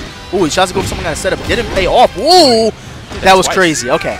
Cali with the clutch low hold in that situation. I'm surprised he did that there, but it worked out for him. And, you know, CaliburBladeZ is up 2 rounds with a game on the board against Blackmoon. Blackmoon could potentially be going to lose bracket if he doesn't pull this out. I think he can bring this back, but he's got to play the matchup a little slower because he's just getting hit. Yeah, I mean, at this point, what we're seeing is CaliburBladeZ, he's got like a 100% hit ratio or with everything he's doing with the headbutt. Oh, except for that time. Okay, so... And again, the running headbutt is safe. The standing still one is unsafe. But I like what we're seeing from Blackmoon. He's still fighting his way back into things. He's not letting this get to him. Oh. And that's not going to do it if he gets the combo. That's it if he goes into the... No, because Bradwell's one of the only characters in the game that can't do a bound into a break block. That's so crazy. But he's still alive. Blackmoon still has a chance to... Oh, Blackmoon still got taken out there. And you see what CaliburBladeZ was doing. He was conditioning him with that headbutt the entire set. And then when it came time for him to D up against the headbutt, he actually got grabbed. So, you know, Blackmoon obviously a little bummed about that, but he was not expecting Bradwell at all. If CaliburBladeZ picks Bradwell against you, how are you going to feel? Tell me. I want to know. I'm going to go ahead and say that... Disrespected? I'm not going to feel disrespected. I'm going to pick up the sticks, and we're going to have it out. Yeah. And when I win, if I win, I don't know if I would or not, because Bradwell looked pretty good there. Yeah. But if I did get him, then I'd be like, switch characters. Stop it. For sure. Like, yo, you're not going to pick Bradwell against me. You're going to get off this character and go pick Elliot or something. It's not happening. Because, you know, every top player does that sometimes. I don't want to call it like a troll, but, you know, sometimes you'll have Quiggle go into a tournament and pick, like, you know, like, not even Lisa, because Lisa's one of his best characters, but you'll see him pick, like, Murray Rose. Like, what are you doing? What are you doing with this character? So, you know. Yeah, I mean, I think when a top player does that to you, you just got to show up and be ready to handle it. For sure. And the issue for that, for Blackmoon, was it looked like he just wasn't familiar with some of the strings, and it put him in situations that, you know, caused him to lose rounds. And when you're losing rounds for that, you don't have a good chance of winning the game. Yeah, for sure. Itself. And again, that could play a huge role in a mind game that's just going on with you. Like, yo, this dude picked Bradwell against me. Yo, we got Rikuto going up against Quiggle. And I'm going to say this. I want to say this, and I want to know what you think about it. I feel like Rikuto is going to beat Quiggle right now. I'm calling it. Okay, that's a great call. It's a wrong call, but it's a great call for you to go ahead and make. It's hot. It's called a hot take, you know. But seriously, like, why in the world do you think? And I don't even want to be. No, why do you think Rikuto is going to beat Quiggles? Let's talk about this. Well, look, Rikuto has been losing since this game came out. Sure. I mean, literally, he hasn't been. I mean, he's been making top 8s. Well, no, you know what I mean. He has been winning tournaments, and I don't know if I tune into a lot of Rikuto streams, and he says it all the time. He says, "I'm performing well enough to get in the top 8. I'm not performing well enough to beat any top players." He says it all the time, and think about it. What top players has he beaten since this game has come out? CaliburBladeZ has been working him. Quiggle's been working him. He hasn't been able to beat any top guys, and, you know, he really feels strongly that it's Baymann's fault. If you're putting me on the spot to try and remember who Rikuto's beaten that's considered a top player. I want to know, because I can't recall anyone. Think about it, he lost to Blackmoon twice at one tournament. Yeah, Blackmoon was the guy that got him. Blackmoon's got him. I can't recall anybody off the top of my head, but Blackbear's got him. To call out Rikuto saying he has a chance to beat Quiggles, I think the reason why you might be saying that is because Quiggles is rocking in Phase 4, and Phase 4, I think, has some issues doing big-time damage against heavyweight characters. Yeah, for sure. And that's one strength that Baymann has, is the fact that he can't really get comboed that much. Give me that leg. I'm going to break it and take 20% of your life bar. There's the frame advantage from Phase 4. Ooh, that was dirty. Did you see that? No, he did a low throw. Yeah, I know. I don't know what Rikuto was doing, and I don't know what Quiggles was thinking by doing that low throw in the first tank roll. Tank roll, but it wasn't a high counter throw. That's what I'm saying. He was looking for the tank roll. Rikuto was just ducking. That's crazy. It's a crazy situation to be in. Because think about it, the tank roll is going to beat almost every option out of her 4-4 punch into the teleport, you know? Yeah. Otherwise, he would have never went for that low grab. Ooh, there's that run-up 4-4 grab. No, it's not. One more mix-up. Ooh, that was so risky, and he took it. I love it. That's a classic There we go. Rikuto looking like, oh, that was so risky to go for Rikuto, especially because he literally fuzzy crouched that. All right, that's unsafe. Well, the jab. You know, it looks like Rikuto's taking more risks now. Like, he's like, I have to do something completely different if I'm going to beat Quiggle right now. So I'm going to start the round with a 13 frame rate. Listen, man, you might be right about the situation with Quiggles if Quiggles keeps playing like this, because it just, and that's what I say that 6 round. I mean, I love the way Rikuto's playing, but we cannot count Quiggle out. I mean, Quiggle's one of the best players pound for pound in the entire planet in DOA. So, you know, it's not really, I don't know. It's looking good for Rikuto, but at the same time, it could go either way, I think. That's safe. Yeah, no doubt. All right, there's that run-up throw there by Quiggle. Takes 15%. Whiffs the back people's K, and he's going to go for a safe throw. He's dead. He's dead for free, actually. Yeah, he's dead. Smart play from Quiggles there. And that's a common occurrence amongst the top players. They like to hit you with that deep stun, do a low throw first, and do another throw afterwards. Because more often than not, you're looking to hold. And you're holding something that's either mid or high at that time. And I'm going to tell you what makes that so much better in this game. No stagger escape. You're plus 1,000. You know what I mean? So that safe throw is so scary in this game. Try to do that new run-up and tank roll. Yeah. Quiggles, are we going to see any meter? Nope. No meter use from Quiggle. Feeling confident that he doesn't need to close it out. There's the stun. Man, dude. Real solid right now. Oh! Smart choice from Quiggles. Did a slower attack. That's about 40 frames. Right. Tank rolls are roughly the same speed. Yeah. He's able to get that hit, take the round, take the game. Quiggle all focused. Yeah, he looks focused, and he looks, because he knows. Like, don't get me wrong. Like, Quiggle's probably like, I know I can beat Rikuto, but if I play... Rikuto needs to go to character select. You think so? Yeah, you think he needs to switch his character out? He didn't. No, he's going in. He knows that if he's going to go out with my best guns. Why switch? Because it's not working out for you. All right, that's beautiful. The stage could change things up for him. That's guaranteed. That's going to hurt so much. It's nice. Yep. Because, you know, that actually is something to add from DOA2 back into the game. If your character's still in the air, Bayman gets that guaranteed low throw. There's that back punch. He held that? That was a new string. Nice high counter hold, though, or throw. Beautiful. Nice break. I believe that was completely unsafe. I'm surprised he didn't back throw that. All right, so Rikuto getting on the board again. We just saw this. We saw Rikuto take the first round pretty convincingly in the last set, and we might see Quiggle come back and run him over at this point. There's the standing offensive hold. Yeah. Man, that's so good. I love that offensive hold.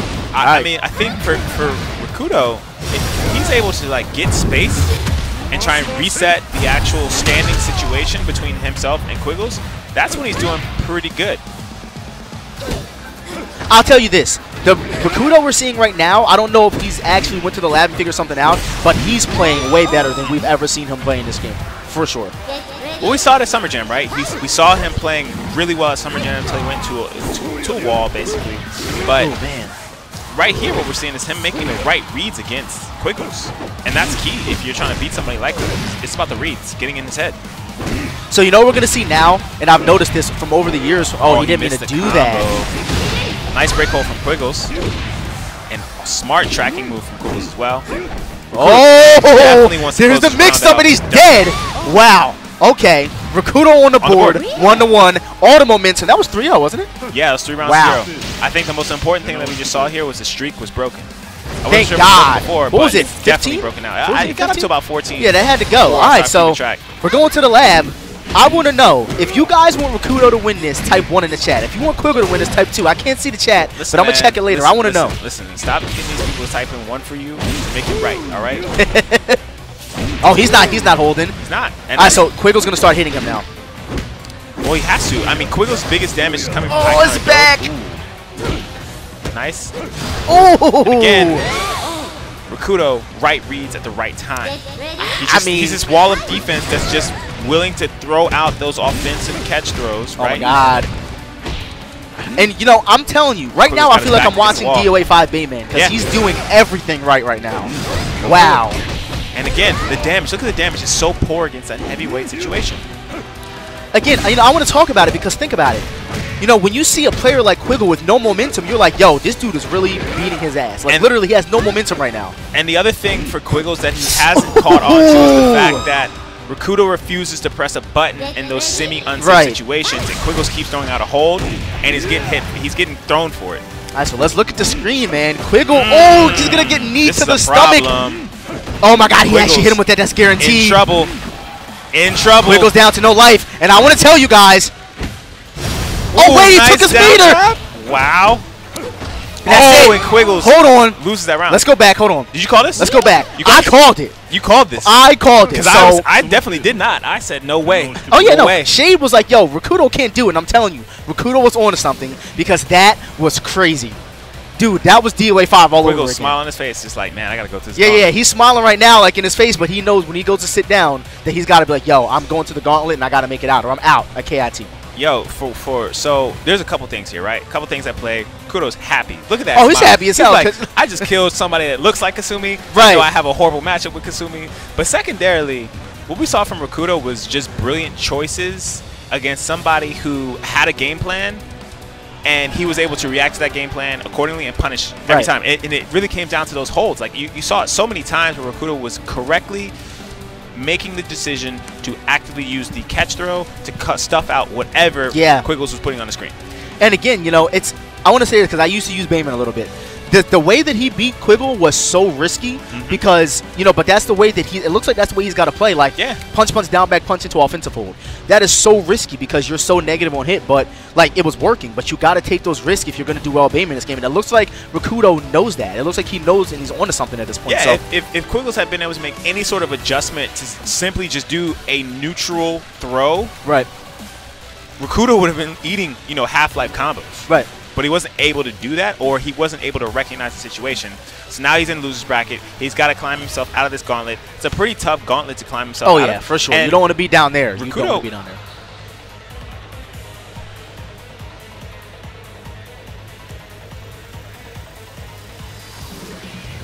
Okay, so guys, just very quickly, if you say that one more time for me. But we have Dark Phoenix and Dark we have Phoenix.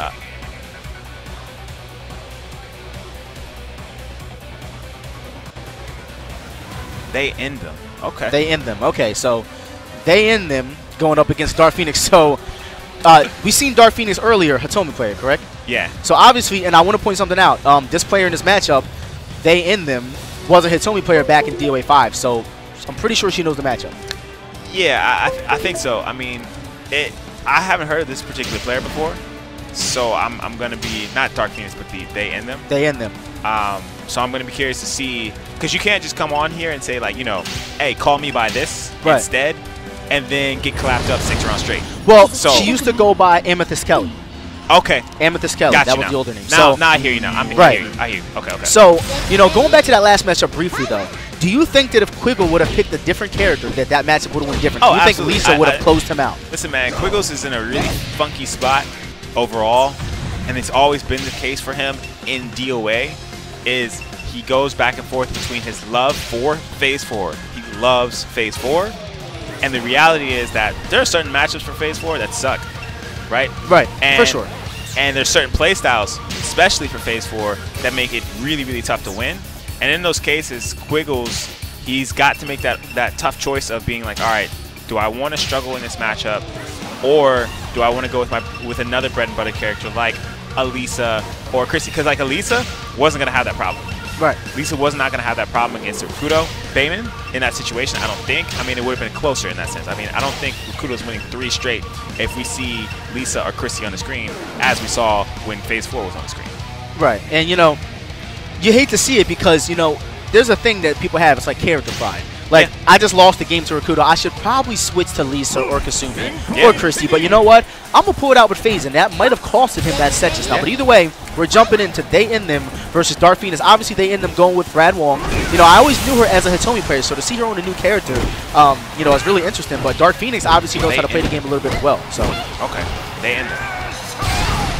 So one thing that we do need to see from Dark Phoenix is a lot of lows to keep Brad Wong in a position that's standing. Right. Because we know Brad Wong players like to go into that stance. They like to get busy in those stances, do crushes, and really just make your life miserable.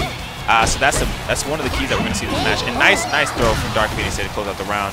I feel like Brad has the advantage in this matchup because, you know, Hitomi doesn't really have that many great options to get him out of that stance. But, you know, it looks like Dark Phoenix is stopping him from going into that stance, just like you said, and it's paying off at this point because Dark Phoenix has already got her down to pretty much 50% life at this point. Yeah, I mean, Brad definitely has the advantage in this matchup, I think, for the most part. It's just that if the Brad Wong player doesn't have strong defense, then it's an issue all around. And this is a really, really bad situation. The 3-3 team might have actually killed in that situation. Ooh. So one thing that I want to see They End Them stop doing is trying to counter wake-up kicks on wake-up because it's not paying off. Dark Phoenix is doing 1 wake-up kick out of every 5 times he gets off the floor. And I don't think that, you know, They End Them is recognizing at this point. No. And you know what, we talk about Hitomi and her strength as a character in this game. One of the things overall, and it's a system change that may have made her a bit weaker, is the fact that when you get a counter hit 1T, it doesn't lead to that deep stun anymore, right? It only gives you like that +5, +6. Yeah. And that was a staple move for Hitomi in previous years. Oh, nice That's whip it. there. That's a Nice round. That is one move that you know, Dark Phoenix can use from range is that forward H+K. It's actually going to hit while Brad Wong is in that laydown stance there. So that's unsafe. It's so hard to punish the death fist, man. So hard. But against the wall, it was a free throw, but he went instead with strike punishment, and it worked out. Got him a nice little 25% off. Nice hold again. And they end them. All right, back punch gets the stun. You know, and it's always crazy when you get those back turn stuns because it's kind of catches you off surprise, and you're like, yo, how do I convert off of this? All right, there's that forward punch kick, catches him, catching her hold, and that could be it. One more mix-up. What's he gonna do? All right, he's back in it. Back on it. Watch the headbutt. There it is. That's unsafe. No punish by Dark Phoenix, though. Oh, man. Oh, the block, but no punish. Watch your feet. Watch your feet. So we saw a couple of things there. I mean, you know, they in them did not really punish that string, but she was still able to pull it out. There's the 3P. Interesting choice. Neither player is going for throw punishment in these situations. They're looking really to strike, and so far it's been working out for both of them because they caught each other pressing buttons. Wow. There's the fatal stun. Nice meter use there. That's the first fatal stun we've seen, actually, from these two. All right, there's the frame advantage with the forward punch kick, down kick. That's unsafe. No punish by they end them. Again, no punishment there. But it's okay because the strike punishment has been working in their favor. Okay, that's unsafe. Beautiful. Okay. So they end up obviously know some of the strings. Again, she used to play Hitomi. That was a beautiful. I want to see a wake-up break low right now. Wow. Wow. Okay. Low. That hurt. All right, so, you know, they end them feeling herself a little bit right now. She's like, yeah, you know, I hope you didn't think you were about to win because I just broke your leg just now. Ooh. Ooh. I like this match. I mean, both players have that face of like, if I lose one more round to you, it's gonna be real hands in real life. Yeah. And I don't know. I don't really think that Dark Phoenix used another character. I've always known him to be a Hitomi player, but we're gonna see Lei Feng. I personally don't like. I mean, obviously we just saw Blackmoon. We saw this matchup just now. We saw Blackmoon take a crazy loss to CaliburBladeZ. But we're watching different players, so you never know. I just don't think that Lei Feng is good in this matchup. Yeah, I mean, but player 2, as you can see, is working on a nice little 3-win streak, doing the best that they can to get their revenge on player 1. So we'll see what happens. Oh, nice break hold. That's safe. It's so odd that that move is safe. Yeah, it's a strange situation. I'll say that. Yeah. Oh, nice cancel there. Okay. Some good damage. Okay, so she's got the combo. She knows what she's doing. She actually picked up Brad Wong pretty fast for the most part. Yeah, I mean he's an underutilized character like you said before. Oh, and nice, and that's a 50-50 mix-up for the most part, unless you're trying to like really seriously fuzzy it, and even then the window is very tight for it. All right, there's the whiff, no whiff punish. I like what they ended up trying to do, tried to whiff punish with the fatal rush. Yeah, just out of range. That would have been good for her too. Nice sweep there. Again, that standing headbutt, you got to be careful. It is unsafe on block. Again, it's unsafe. No punish there by Dark Phoenix though. Yeah, I mean the Dark Phoenix is going really for strikes to punish, and it's costing a lot of damage. It may even cost rounds at this point. We'll see as he puts they end them into the wall. Oh man, okay, so they end them in trouble right now. I like what he tried to do, but unfortunately, you know, Brad Wong being so evasive, that mix-up just is not going to work on him. Nice. Oh, the delay. Oh, took his back. Doesn't capitalize though. There's the frame advantage by they end them. Both players down to about 15-20% life right now. Tried to run up and throw. And that was a situation where, you know, you should have gone with the no mix-up, right? Just do the headbutt. Yeah. And, you know, Lei Feng might not have been the best character choice, but it's paying off for Dark Phoenix in this matchup right now. Absolutely. No question about it. I think we're going to see a game 3 here. All right, down forward kick, 3P. Beautiful. We're going to see a combo for the first time. No break blow conversion, though. Nice punishment here. Nice strike punch again. Oh, that's it. That should do it. Wow, okay. 3 straight rounds there. So again, the Lei Feng pick definitely it paid off. Was the right choice. And there's no smiles here. It's just all business at this point. It's just like, let's get busy. It seems like Dark Phoenix is way more comfortable with Lei Feng. And that kind of makes me, you know, wonder why he wasn't going with Lei Feng from the beginning. I mean, we saw some pretty good combos from him. We see good movement from him. It seems like the comfortability is way more there with Lei Feng than Hitomi for sure. So, I mean, but again, going back to what I was just talking about, they end them is a Hitomi main for the most part. So we're going to see her pick a character against someone who obviously knows this matchup because he plays with her as well. So yeah, I mean, Hitomi, it's not a bad pick. It's a classic matchup between these two. I mean, even in the storyline of DOA, these two have always kind of crossed paths, right? So I like it. I like what we're seeing from both of these players. Yeah, for sure. We're going to go with the random. Obviously, you know, random pick for stage is going to be the way to go. DOA6 World Championship. Make sure, guys, if you guys are curious about the rules for the championship, make sure you check out the official DOA6 website because all the rules for the championship are on there. Sticks for a moment there. Oh, beautiful delay on the string. And that's such a hard thing to sit there and respect. But if you don't, you get launched, you get some damage done to you. All right, there's the sweep, gets the frame advantage. Ooh, I like the jab and then into a forward punch to kind of catch you thinking that you're going to do like a low or something. Nice, use the break hold to get out of the pressure there. Wow. That's safe. Wow, and it looked like Dark Phoenix is frozen right now. But did you see that defense? Duck the low. Wow. Dude. That's got to be the third or fourth time we've seen a 1PK like that. And that was crazy because he was just outside of the range. There's the offensive. Whoa, did you see the fuzzy guard? Yeah, okay. Leading some good damage. So to see another That's unsafe. No punish there by Dark Phoenix on the up forward punch kick there. Ooh, nice good damage there. And this is actually turning out to be a fairly even match between the two. Wow, okay. Nice so, you know, I want to point this out because I feel like it doesn't get brought up enough when we see, you know, they end up on the screen. She's really, really good at throw punishment. You know, that of also Lady Kahaku. She's very good at throw punishment. The female players are really good at throw punishing. Yeah, I mean, it's something that we always see amongst the players is a lack of it. And they specifically are pretty good at it. Yeah, for sure. All right, so there's the low hold. Dark Phoenix had enough of that down ace+K. Took the leg, but there goes the back throw there from Hitomi. And it's hard to say, but the mind game between these two players is really revolving around who's going to choose to whiff punish, wake-up kicks, and then who's choosing to recognize a free cancel in a string and then go on their own offensive attack. That's really where the bread and butter of this match has been so far. All right, so there's the forward grab into the mix-up. 4 ace+K. No punish there by Dark Phoenix. That's unsafe. Oh, no punish by they end them. Forward grab. Back punch gets the stun. Not enough frame advantage to get that 9K off, though. There's the forward grab again. Wow, beautiful fuzzy by Dark Phoenix. Yeah, I think it's recognizing that string. They've seen the string quite a bit. Ooh, gets caught there. Wow, that's going to hurt so bad. One more mix-up could do it for Dark Phoenix if he doesn't get anything on the screen. That's plus. Nice charge. Watch your feet again. Oh, done. Okay, we're coming down to the last round here in this match. They end them. Both players actually sitting on a full bar. Let's see. First person who gets a stun could potentially close this out. Who do you think has this? I'm looking at Dark I think Dark Phoenix is going to take this right now. There's the sweep. There's a frame advantage. Back punch. The match started off. It looked like it was going to be Dark Phoenix. Oh, my God. And just like that, they end them getting their own combo on the screen. Wow, he's making Dark Phoenix. She's making Dark Phoenix duck a lot. Ooh. Wow. They end them. About to make us both liars right now. Oh, yeah. They end them is trying to close this out. Nice free step, but oh no! He finally ducks the string. There's the frame advantage. Wow! Wow! Strike punishment. Close match. You know that was risky. That was risky because they end them. You know, got her string blocked, but there was no punish from Dark Phoenix, unfortunately. And you know, Dark Phoenix knows his character, so I'm surprised he didn't go for the forward grab throw punish from that string. I'm just wondering how many more times will the commentators be wrong on their predictions today? I don't know. Hold on. That was only my first time. I want to point this out because Rikuto won his game, so that's you down 2 right now, bro. I'm gonna point that out there. I'm here for the hot take life right now. Yeah, cause you want the man. You don't know what's going on, man. I just want dark horses. I'm doing hot takes today. That's what it is. You know, they end them really happy about her performance there. She's gonna be moving on in the bracket. And you know, again, it's awesome. I love seeing these players come out over and over and over again. I think maybe she's looking for something. No, I think she's staying on.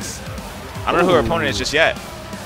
Okay, so we're going to see more Hitomi. Wait, is it Rikuto? Oh, shout-outs to Rikuto. Immediately. Shout-outs to Blackmoonrisingx. Shout-outs to Rikuto. And shout-outs to Matt. Again, Matt coming on the screen there. Yeah. Matt literally spent his entire day yesterday and today, pretty much for the most part, configuring these PCs so we can play on them. Literally, he's been stressing out like, dude, I got to get these PCs ready for this tournament. And that's a lot, man. You know what I'm saying? He's not getting paid to do this. He's here doing this for us. It's rough. There's no question about that. Like, when you think about the amount of work and time and effort you have to put in to actually set this stuff up, it's really rough. But what we're going to see here is actually a losers match, right? Now, I want to say that this could be for top 16 losers, I believe. I want to say so because we're so far into it right now. I don't have it in front of me. It'd be a guess. I'd be a guess to say that this is for top 16 losers. Yeah. But SoSickNASHFAN is, you know, not to say play on words, he's pretty sick with Tina. And it's going to be a rough little match for They End Them. Because I don't want to count They End Them out because obviously we've seen that she knows what she's doing. But NASHFAN, I'm telling you guys, He is super good. Are they eating hot chips, or is that just... Oh, look, Quiggle's like, yo, get them chips out of my face. I don't want none of that. They got chips. Quiggles is like, man, I just want to get back what in kind there of chips and are those? Yo, I want some chips. Yo. I hope they save me some chips. You are focused on these chips. Nah, dude. Those are the new chips. Yo. Look, look at them. They catch Manny over there. Like, look, Master's like, yo, you guys are on camera trying to hand chips to each other. What are you doing right now? It's crazy, man. What a time. What a time. I'm going to have to get some of them. All right, so, you know, let's talk about this matchup. I mean, we seen Nashfan take a hard loss. Because he, honestly, dude, I thought Nashfan was going to take Quiggle out at least one game. I thought he was going to take him at least one game. Yeah, it would have been interesting to see that situation. It just didn't pan out that way. And again, shout outs to Team Ninja. Shout out to Dead or Alive 6 World Championship, guys. We're going around the world for this tour. And, you know, again, I want to talk about it. Killyxx here and CaliburBladeZ are here. Both players that have already qualified to go to Japan. They are here solely because they're competitors and because they want that money. Don't get me wrong, they can't win any more points or trips towards going to Japan, obviously, because they're already guaranteed to go. But they're here to win this prize money. They're here for bragging rights. They're here for this W. So, you know, I don't know. Do you think we're going to see a Caliber and Killy Grand Finals? Do you think we might see something like that? Listen, Killy's not making my top 3 this time just because I'm here for the hot takes.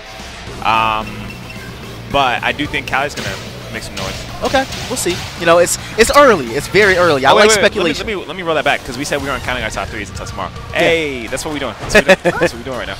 All right, let's jump into this. I want to say this is a button check. Versus? Okay, they're doing a button check. All right, so it's always confusing when they do button checks with their actual characters because most people do button checks with characters that they don't use. But yeah, I mean, it happens. Happens from time to time. All right, man. The great thing is we're on PC, so like these low screens are like boom, boom, boom, done. Quick, super quick. And again, if you guys have, you know, first of all, DOA6 is free to an extent. The Core Fighters version of the game comes with 4 characters. I believe from the trailer that they just showed, they're bringing Hayabusa in as well and another character. A part of the free characters that you get. So if you guys want to try the game out, please download the free version. It's on Xbox, it's on PS4, and it's also on PC. You get to try the game for free. This match is going to be a problem. I mean, if you think about it, SoSickNASHFAN has lots of combos, but as you said, this stage, the miniature danger zone, I'd like to see a Hitomi death combo. You know, that was a crazy throw there by they end them because that move is, I believe, -7 or -6, and she took that 5-frame neutral throw. I wonder if she knew that that was actually -6 or -5 or -7. And that's going to be one of the keys is when they end them chooses to hold and when she chooses not to hold. Right. Obviously, SoSickNASHFAN is looking for that high counter throw damage. An interesting choice from him there. Oh. He just did a run up and hold guard, and they end them held their own guard button, and then Nash was able to finish out that round. Ooh. I wonder if that's guaranteed. I think that's guaranteed. I don't know about that, man. Because I'm going to have to check that one out. That might be guaranteed if she gets that bounce after. That's kind of crazy. Might be. She's not teching, maybe. I think. Oh, he's going to cancel it. And that's, guys, this is going to hurt. He's going to get the ground, too. Oh, no, he just misses it. Wow. Why does that look do so much damage? Yeah. The 7, and that got nerfed. The 7K hit confirmed to the throw got nerfed. They used to do more. I'm thinking that did more damage than actually knocking him off the parchment because he had that option, too. Yeah. Ooh. Nice hold. That's a wrap. And you can't do that against like players that are looking for those strings. They know the strings very well. If you start charging it, they're going to hold that. They don't want to have to get hit by that. If she did not use that meter, that would have been bad. Is she going to get the boxes? No.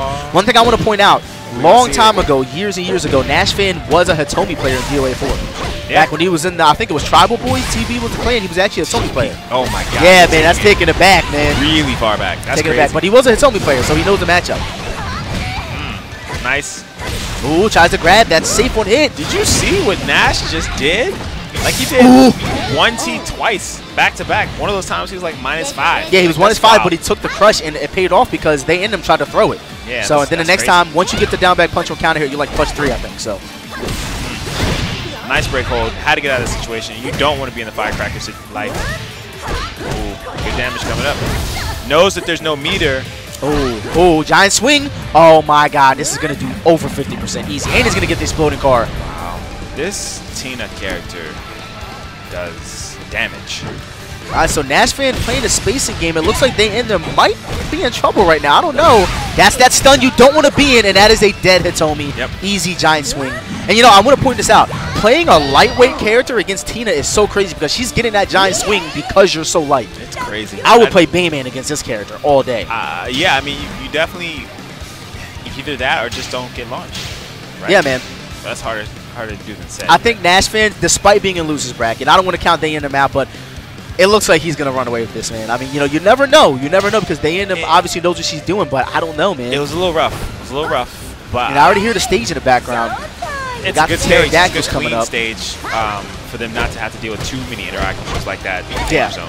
The interactions on this stage are very, very situational, whereas other stages, you're just going to get by something no matter what, you know? And one thing that I do want to see from Dayanthum is the fact that they have the ability to, or not ability, but I want to see them start throwing a little bit more.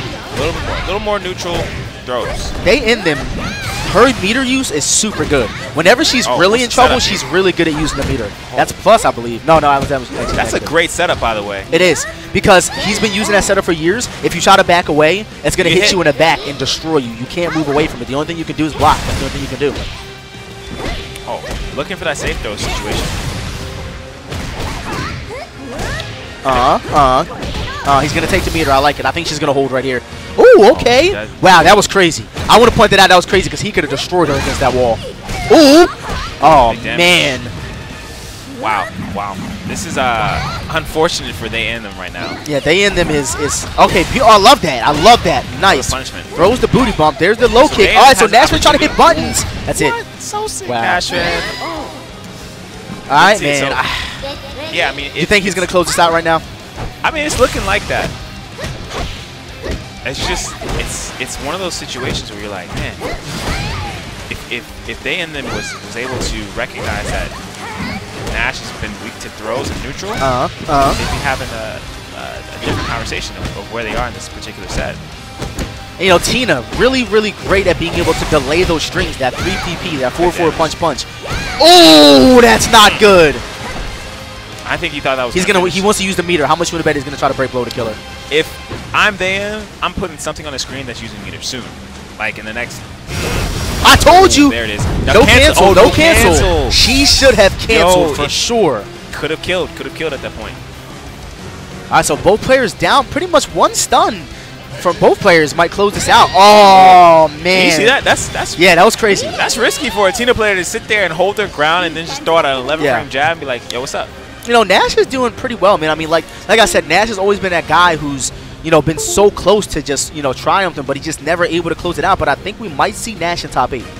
I think we might see Nash in top 8 losing the way this Nash, is going. It looks like they're running the gauntlet for Nash because it looks like he's going to stay on. Okay. And face the next person, which could be Quiggles. Look, I'm going to say, and yeah, you're right. Could be Quiggles. Yeah, that's right, because Quiggle lost to Rikuto. Yeah. Oh, man, that's not good. Yeah, it could very well be Quiggles. It just depends on how the brackets are shaking out. But that could be the match that leads to a top 16 or top 8 appearance. Right. We're just speculating here, guys, so we don't actually have the brackets in front of ourselves. But, you know, we've been to enough tournaments to make a decent guess. Yeah, right? Man. I mean, you know, it's like I keep saying it. It's like these pools, the way they're designed, like you're going to face great players before you even get close to top 8. It's going to happen. It's going to happen. For sure. And if it's Quiggles versus SoSickNASHFAN running it back, who you got? I think Nash can do it. I mean, there's no doubt Nash can do it, but the question is he going to? That's really what it's about. Like, no one wants to hear about what you can do. Like, oh, I mean, I have the ability to beat anybody, but are you going to do it? Can you do it? We want to know. We want to know, and the more important thing is, like, for NashFan, it's about your legacy that you're leaving here in DOA. Do you want to be that guy that... Oh, no, it's Blackmoon. Oh. Yo, so look, it's 4 out. Remember, it's 4 out of each because they got to get top 8. There's 2 huge pools. It's got to be 4 out. So I think the winner of this could potentially either advance into top 16 or, I don't know, because we're going to top 8 today. Yeah, I mean, so, okay, so we have Blackmoon versus SoSickNASHFAN. In this case, who you got? Honestly, man, I've never seen them play before, so I can't call that. I can't call it. I think that Lei Feng does great because of her parries. They like buttons, bro. They both like buttons. Yeah, for sure. I think that Lei Feng does great because of her parries, but think about it. Nash, and he put his glasses on. Yo, this dude is indoors with these aviators on right now. This dude is really... I can't deal with this. He's not serious today. Feeling himself is not even a word. Now. He's not serious. You're going to pick... Because he put his glasses on, you think it's over. Yep. Okay. Yep. You heard it. Hot take. Nash. If you can hear me, Nash, you have your glasses on, you have no choice but to win. You kind of do. I mean, at this point, if you're going to walk up here with some aviators, you got to be nice on the sticks. And he put him on Tina. Crazy. This dude. Crazy. This dude is on to something. All right, so I'm calling it. NASHFAN's taking it. That's I'm fine. calling it. That's fine. You can take. You think LaFang's taking? You think LaFang's taking? You think Blackmoon's taking? Okay. Absolutely. I want to see this. Chat. Type 1 for NASHFAN. We just seen him do great against Quiggle. Type 1 for NASHFAN. Saw him do great If you think Quiggle. Blackmoon's going to win, type 2. I want to know. I'm checking the chat later. I want to know who do you guys think is going to take this? Because when NASHFAN takes this, I want $1 from every one of you. It's not going down that way. It's just not. Like, if you think about this, it's just not going down. Okay. Look at that. And Blackmoon, every time we've seen him on stream, he starts off game 1, round 1 with that kick. Ooh. Yo, remember you were saying that NASHFAN was going to win this, dude? I don't know. It's not looking like it right now, man. I got to keep it 100 with you. You know what you're not about to do? You're not about to change your picks like it's Summer Jam, my friend. Whole chat heard you. We got you on record saying, oh, yo, Nash has got this. Nice sidestep from Blackmoon. Blackmoon, man, he has leveled up so much. It's crazy because Blackmoon, I called it. Yeah, I mean, you really made the great pick here to say Blackmoon was going to take this. This is amazing. That's what I'm saying, As SoSickNASHFAN goes in. He's going to get the right I'm card. always right, man, even when I'm wrong. Oh, he didn't get the right card. Okay. Ooh, slips Be down. careful. So, on this stage in particular, oh my God. Walk around, didn't hold. It's almost like you should hold immediately. Yeah, for sure. But then again, the game is so new to the point where, like, those half wall splats, it's so hard to know whether they're going to have splash or not. You know what I mean? So Blackmoon is already buffering in throws to prevent himself from getting punished by SoSickNASHFAN's catch throws. Crazy. So NASHFAN likes to do a lot of wave dashing in this game, but the problem with that is you're gonna get put into a lift stun if you get caught ducking at the wrong time, which we just saw. Question. Oh, damn! Right on your back. And so Tina players have been doing that a lot. Ooh, almost gets a conversion. Not able Dude, to do this character is so good. Terror Rock, what are you doing? Oh, big time damage. What kind of conversion do you have? He doesn't get the combo. Beautiful break hold there by NASHFAN. That's safe. Oh, he caught him. It was a slow attack. Oh, why did he? Oh my God, this is crazy. That's not safe. Caught it. He baited the shoulder. Wow. Wow. What a play from NASHFAN. Let's go. Dude, that was crazy. That was a scramble right there. I mean, both those guys were using options to beat each other, and they just mistimed them and misread them. Yeah. All right, so we're seeing Blackmoon firing back. Gets the wall throw. That's going to hurt so much, 20% there. Wow, catches him trying to do the 7K. He's going to take the meter. I like it. What's he going to do here? Beautiful. Takes the 7K. Hit confirm. 50%. 60. Oh, my Lord. Yo, that's nuts. But even as we say that, Blackmoon going back to work gets his own damage on the screen. That was not a good whiff. That's unsafe. And he caught him trying to parry. He's dead. Did you see the read? I saw the read. Wow. I saw the read. I just don't know why Blackmoon pressed that button, but he's got to move around here. Dude, that was godlike, yo. Blackmoon got to make something happen. It's the offensive hold by Blackmoon. SoSickNASHFAN. Starting so Blackmoon pushing him towards the wall. Okay. So we're seeing Blackmoon slow it down and play a little more controlled right now. I love it. There's the back punch. Wow, he made him use his meter. Yeah.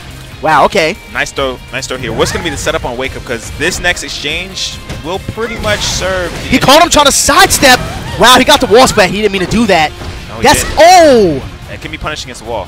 Wow, Shine Wizard. He didn't tech. Is that going to kill? He's dead. That's a dead Yo. What? Listen, but you saw what happened? Now I got faith in him. He took his glasses off. Hold on a second. Hold on. Now I got faith in him. I called it from the start. Get out of here. So at what point do you think NASHFAN took those glasses off? I want you to tell me. Second round, third round? 2 rounds. That's when he took the glasses off. Because they were on, ladies and gentlemen. He rolled them right up. I told you, you can't take the man seriously. He's got glasses on. No. Oh, dude. Big damage. Dude. Equalizer right there. That's what an equalizer. What is going on? We call that throw the equalizer from now on. And I'm telling you, the reason why, do you see what's happening? He's doing big throws to this man's offensive holds. NASHFAN is able to do this because he's so used to having that high risk reward mindset from coming from Street Fighter, coming from MK. Those reads are crazy. And nice. And Blackmoon, he's not phased by this. He's just right back in it. He took that first round pretty convincingly. He's getting beat up in the second round right now. Wow. You know what we're seeing? Good grief. We're seeing Blackmoon's defense literally crumble right now. We're seeing his defense fall apart, and NASHFAN is onto it. Yeah, so SoSickNASHFAN going to pick up this great, and Blackmoon's just got to get back into it. This has been a good set of rounds between these two players. That's unsafe. No punish from Blackmoon. All right, beautiful offensive hold from Blackmoon to keep the pressure up. Takes away the wake-up kick. Wow, no duck from NASHFAN. That was crazy. Okay. Catches him again. Beautiful. Ooh, and NASHFAN, that was not good. He's going to use the meter. I respect it. Beautiful, beautiful roundup by Blackmoon. I don't know that Blackmoon needed to use that meter in that situation. Probably not. Because look how much life he has. Yeah. He had a full life bar. There's no reason to use it. But either way, he wanted to guarantee kill. Beautiful. Takes the grab out of the air. He doesn't take the... Oh! Big time damage. That's going to hurt. Again, Skin is such a good character when it comes to those high counter throws. Nice sidestep. Wow, are we going to see NashFan take Blackmoon out of the tournament? Wow! And Blackmoon's looking for him to hold far too much. He's got to make this adjustment. Remember what I told you? It's so hard to throw NashFan, dude. It's so hard. Nice. NashFan. Nice. Gets the whip punish. Okay. Blackmoon's still in this. Both players sitting on pretty much the same amount of meter right now. Whoa! Ooh, what's that setup? Is he going to hit a button? Oh, he backed away. Wow, Sonic Wizard, no tech again. Wow, NashFan is on the verge of eliminating Blackmoon before top 8. And that is, wait, one more hit. No. And that's it! Wow. Just like that, NashFan coming out to his first DOA6 tournament, eliminating Blackmoonrisingx from the tournament. So what a guy. Top 8. That's it. And he's out of here. A couple of things. Number one, the picks you've been making have been on fire. Yo, I want to talk to y'all real quick because... Number 2, these glasses? I want to talk to y'all real quick. Go ahead. I called it. All right, I called it. Let me tell you guys, I called it, and I know you heard me call it. Hold on. Shout out to Blackmoonrisingx for doing really well despite losing to NashFan. I mean, dude, the reads, NashFan won that purely on reads. What happened to Alan Paris? I think he's out. I think he's out. I think he lost to someone in losers bracket. Sent him to losers. He might have went to go fight Quiggle in losers bracket or something. We don't know. We don't have the brackets in front of us, but either way, dude, think about what we just saw right there. Blackmoon was sweeping him, and you know the classic is Leifang gonna sweep me and stun me, or is she gonna sweep me and offensive hold me? He was literally sweeping him, and NashFan was doing big throws to stop the offensive hold and taking his whole life bar. What do you do to someone who's doing that to you? You stop holding. Exactly. Stop holding. And wow, it's a hard thing to do, but you just stop holding. That was crazy. And like you said, you've been making the right picks here today. And we got to give you credit where credit's due. I'm just saying, man. You know what I'm saying? I've been around for a while now. You know what I mean? And I know a couple of things, Shade. I know a couple of things. Look, man, You've been around longer, right? I'll give it to you. But I know a couple of things. I want to know a couple of things. I've been here for hot takes, man. I want to see Dark Horses win, so I'm actually happy that SoSickNASHFAN moved on because he's a player that we don't see very often. Technically in that situation, even though NashFan is obviously really talented, he's still the underdog. Yeah. You know what I mean? He has not been to a major for this game yet. And I'm going to tell you something. He hasn't even played this game. He literally stopped playing. The game came out month 1. He grinded nonstop month 1. He took a 4 or 5 month break, and he just started playing again to get ready for this tournament. He hasn't even touched the game. Really confused about these loser bracket matches because we're seeing Quiggles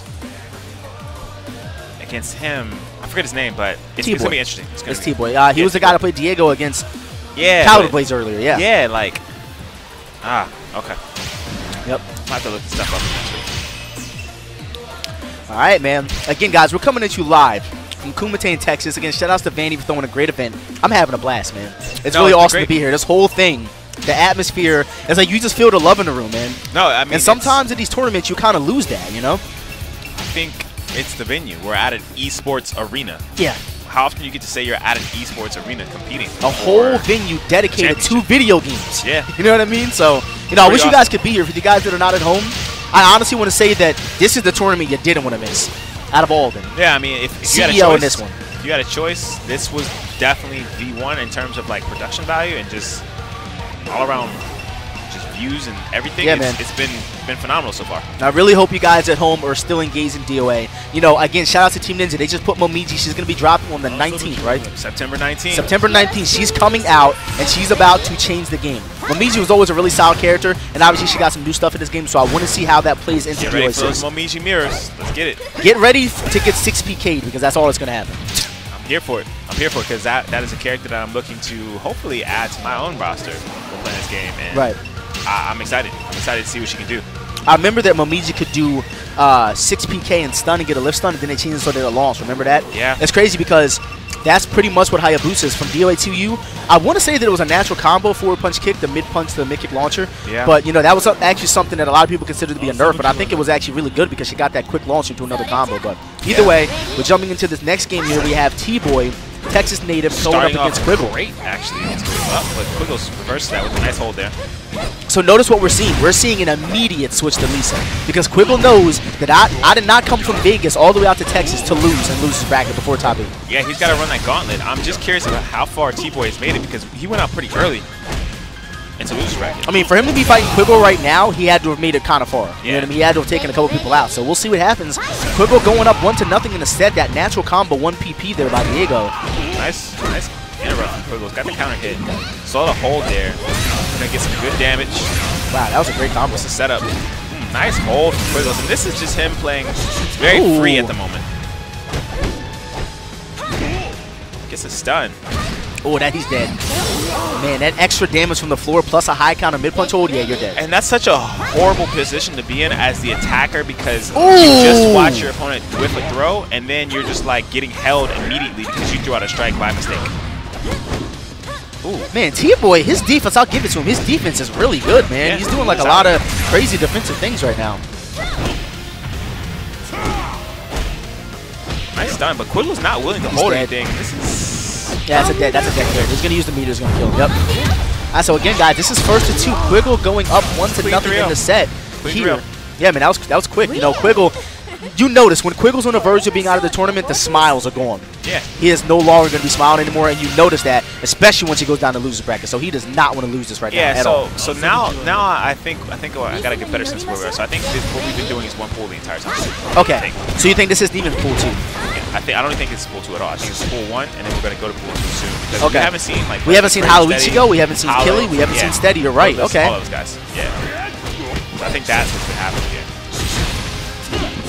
Oh, he needed to hold that because that would have been bad. So it looks like T-Boy's finally getting something going here. Nice. Wow, he called him trying to backstep and does that. Ooh, okay. T-Boy getting on the board finally with the game, with the round there in the second set. Yeah, that was rough. Oh, beautiful. That throw does so much. And it's crazy because that animation changed from the pre-build to this one. And Quiggle's still sticking with the high in that situation. I wonder how long he's going to do that against T-Boy, because T-Boy has so far been ducking underneath each time. Quiggle's always been so creative with his Lisa combos, man. Yeah, he's been great with Lisa. It's just one of those characters. So I'm saying he's a guy that has so many characters that he puts himself into a character crisis when he's down around. Do you feel like Lisa is an underused character? Do you feel like she's, used pretty well? I mean, we got Gruff, we got Quiggle. I feel like there's, pretty good representation for the character. Yeah, I don't think she's underused. I just think that we don't get to see her that often in top 8 scenarios. Right. All right, so, Quiggle going in with the offense right now. Wow. Beautiful way to close the round out there by Quiggle. And T-Boy trying to hold on for dear life right now, man. I want to see more steps from him. The only problem is that Lisa's tracking is so good that, she's pretty much going to shut down any side step that you're trying to do. For sure. Ooh, get that beautiful stun. Nice high punch hold there to stop the pressure from Quiggle. That's, I'm not really sure if that's plus because she jumps away. Yeah, I mean, it's a situation where neither player gets anything guaranteed. Yeah. All right, so T-Boy, okay, getting on the board with a combo of his own. Nice 15% there on that combo. Wow. Okay, there's the launcher. There it is. Good damage from Quiggle's there. Are we going to see T-Boy get a game on Quiggle? Wow. Oh, nice break. You seen him turn around out of that? I think Quiggle's was and that's late it. On it. That's it, man. And it's really unfortunate, too, because T-Boy, one thing that you don't want to do to Quiggle from experience is when Quiggle's about to die, never throw him. Yeah. Don't even attempt to. But, either way, guys, that's actually going to be the last game for this block. Don't go anywhere, guys, because we're going to be back. But either way, Quiggle's going to be moving on. He was so close to being eliminated from the tournament that early. And again, there's no smiles from this guy. He's literally like, all right. All focus. I mean, I'm not coming here with a goal, right? You came exactly. here to get points. You're not here to get knocked out in the top 16. And, shout out to T-Boy. Shout out to T-Boy. Somebody, obviously, he's a Texas native. You don't really see much of him, but he's been around for a while, so it's really awesome to see him come out. Shout out to him for doing well. Yeah. And, doing pretty well against Quiggle there, man. You got to give it to him. Yeah. And again, guys, we are going to take a quick little break here. I think it's about 10 minutes long. Not really sure.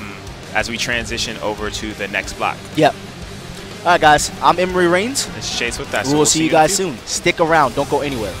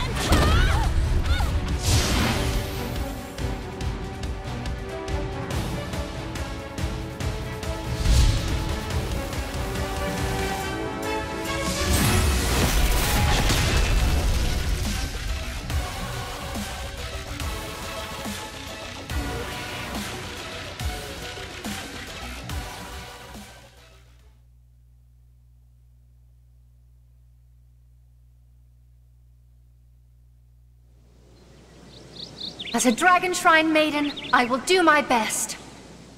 I'm ready to fight!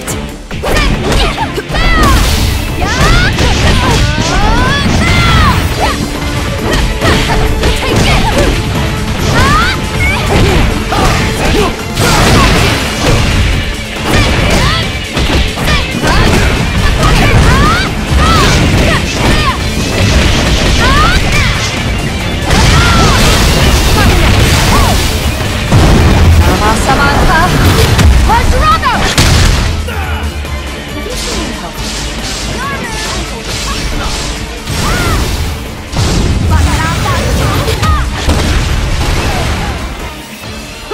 Don't make me laugh.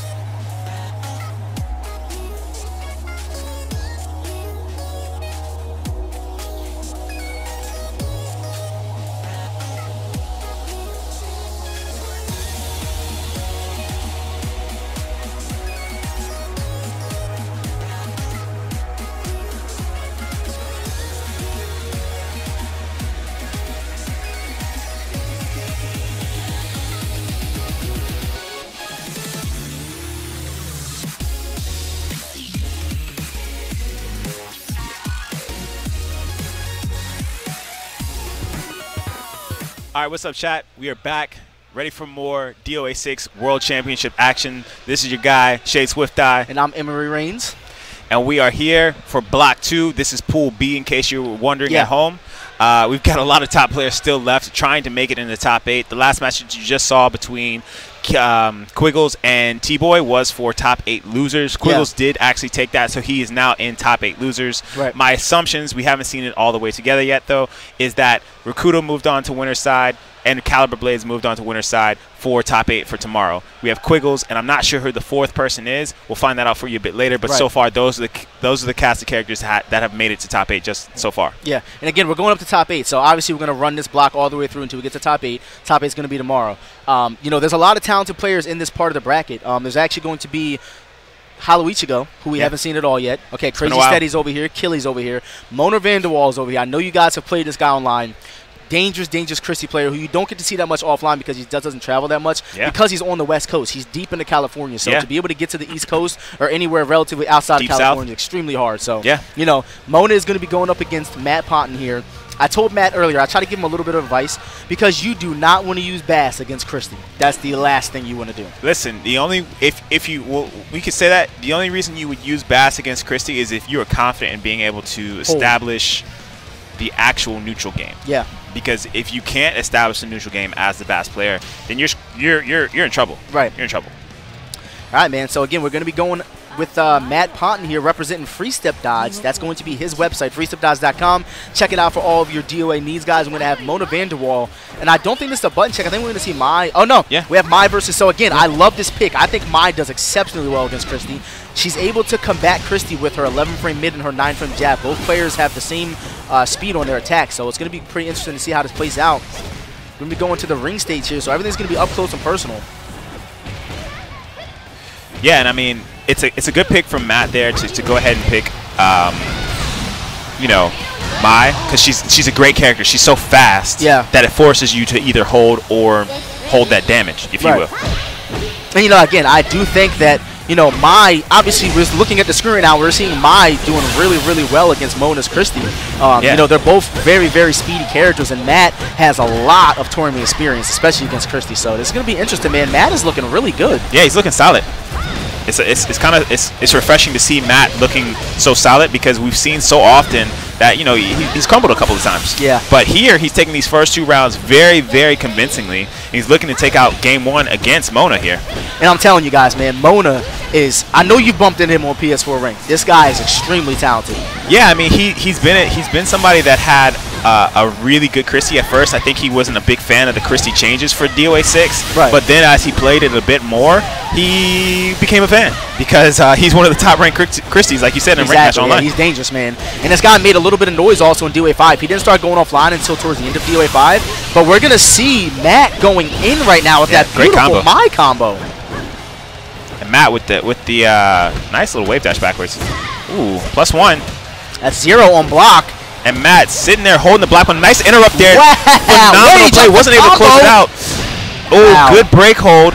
Ooh. And Matt takes game 1 right there. That could have been a tricky situation for him because break holding in that situation where he was blocking instead of using the break blow. Right. You know, that was a dicey move by him. But it turns out it worked out. Matt Ponton, number 30, Free Step Dodge's finest. You know, and again, I want to shout out Mona. You know, even though unfortunately he went down 1-0 in the set here, he is so talented, and there's no doubt in my mind that he's going to go ahead and see. He's probably getting some coaching right now. We don't know that for sure. But hey, again, listen, that's next level coaching. We don't know for sure because again, as you guys know, coaching is not allowed in the DOA6 World Championship Series. But we don't know if he's doing it. We can't confirm that. So, like I said before, man, if I needed some help, that's how I do it. Right. I'm not saying that's how you should do it. I think Christie's a good pick. I see no reason for him to get off of Christie. I just think he needs to approach the matchup differently. Yeah, the stage. Because Matt is running away with it. It was that close stage, and I don't think he was expecting Matt to hold block for so long throughout all of those strings. So if he tries to mix it up with a few lows and opens Matt up, like with that low there, I think he gives himself a better chance to win these rounds. A nice little combo there to start it off. Matt with his own low, and nice going into a throw because that's what he has to do against any type of player when you're using Mai is you have to establish your throw game because if you don't, then the player's going to hold block, and you don't really have much of an opportunity to do any type of big damage. Why would you say this? Nice positioning from Mona. He could finish this round out if he wants to. And oh, he's got those all day. He has a dead character. He's going to use them. No, he doesn't need the meter because he sees he's got so much life left. There's no reason to. And Matt, again, that patience with the blocking. Let's see if Mona's choice to hold on to meter ends up being a mistake for this round. I've always said that Matt's one of those players, and you know, Bass has never been a bad character, but I've always said that Matt's one of those players that if he used another character, we would see an entirely different player because Matt is so knowledgeable of this game, and it's so awesome to be able to see him using a character that, you know, quite frankly, can be able to combat some of these faster characters. Yeah, I think with Matt, he has been a person that's experimented throughout the years. I know, like in DOA4, at one point he was playing Hayate, right? And even in 3.1, he played some Hayate. It's just a matter of him being a character loyalist, yeah, through and through, and it's good to see him branching out and looking to enjoy another character such as Mai, because I don't think he necessarily enjoyed those other characters as much as he's enjoyed playing Mai. Right. So again, you know, looking at the screen, I'm already seeing Mona playing completely different. He's recognizing that Matt is not using any wake-up kits. He's sitting over his wake-up and just using forward punch and jabs to be able to combat him. Yeah. There's the jab extension. Matt in trouble right now. If he goes, oh my God, that double sidestep, serpent step there from Mona just knocked him off. It's extremely dangerous, especially if you can find a player that's going to respect everything. Yeah, no question. And Matt there took a risky gamble. I mean, he was already +1 in that situation, but then he goes in with the sidestep. And I think, like I said before, that the key for Mona that's been really, really critical for him taking these rounds is the mixture of lows that he's input into this this game here. Right. Wow, all right, so Mona closes it out, gets a point on the board there. It's going to be 1-1. This is the first of two because, again, we're starting the second block of pools here.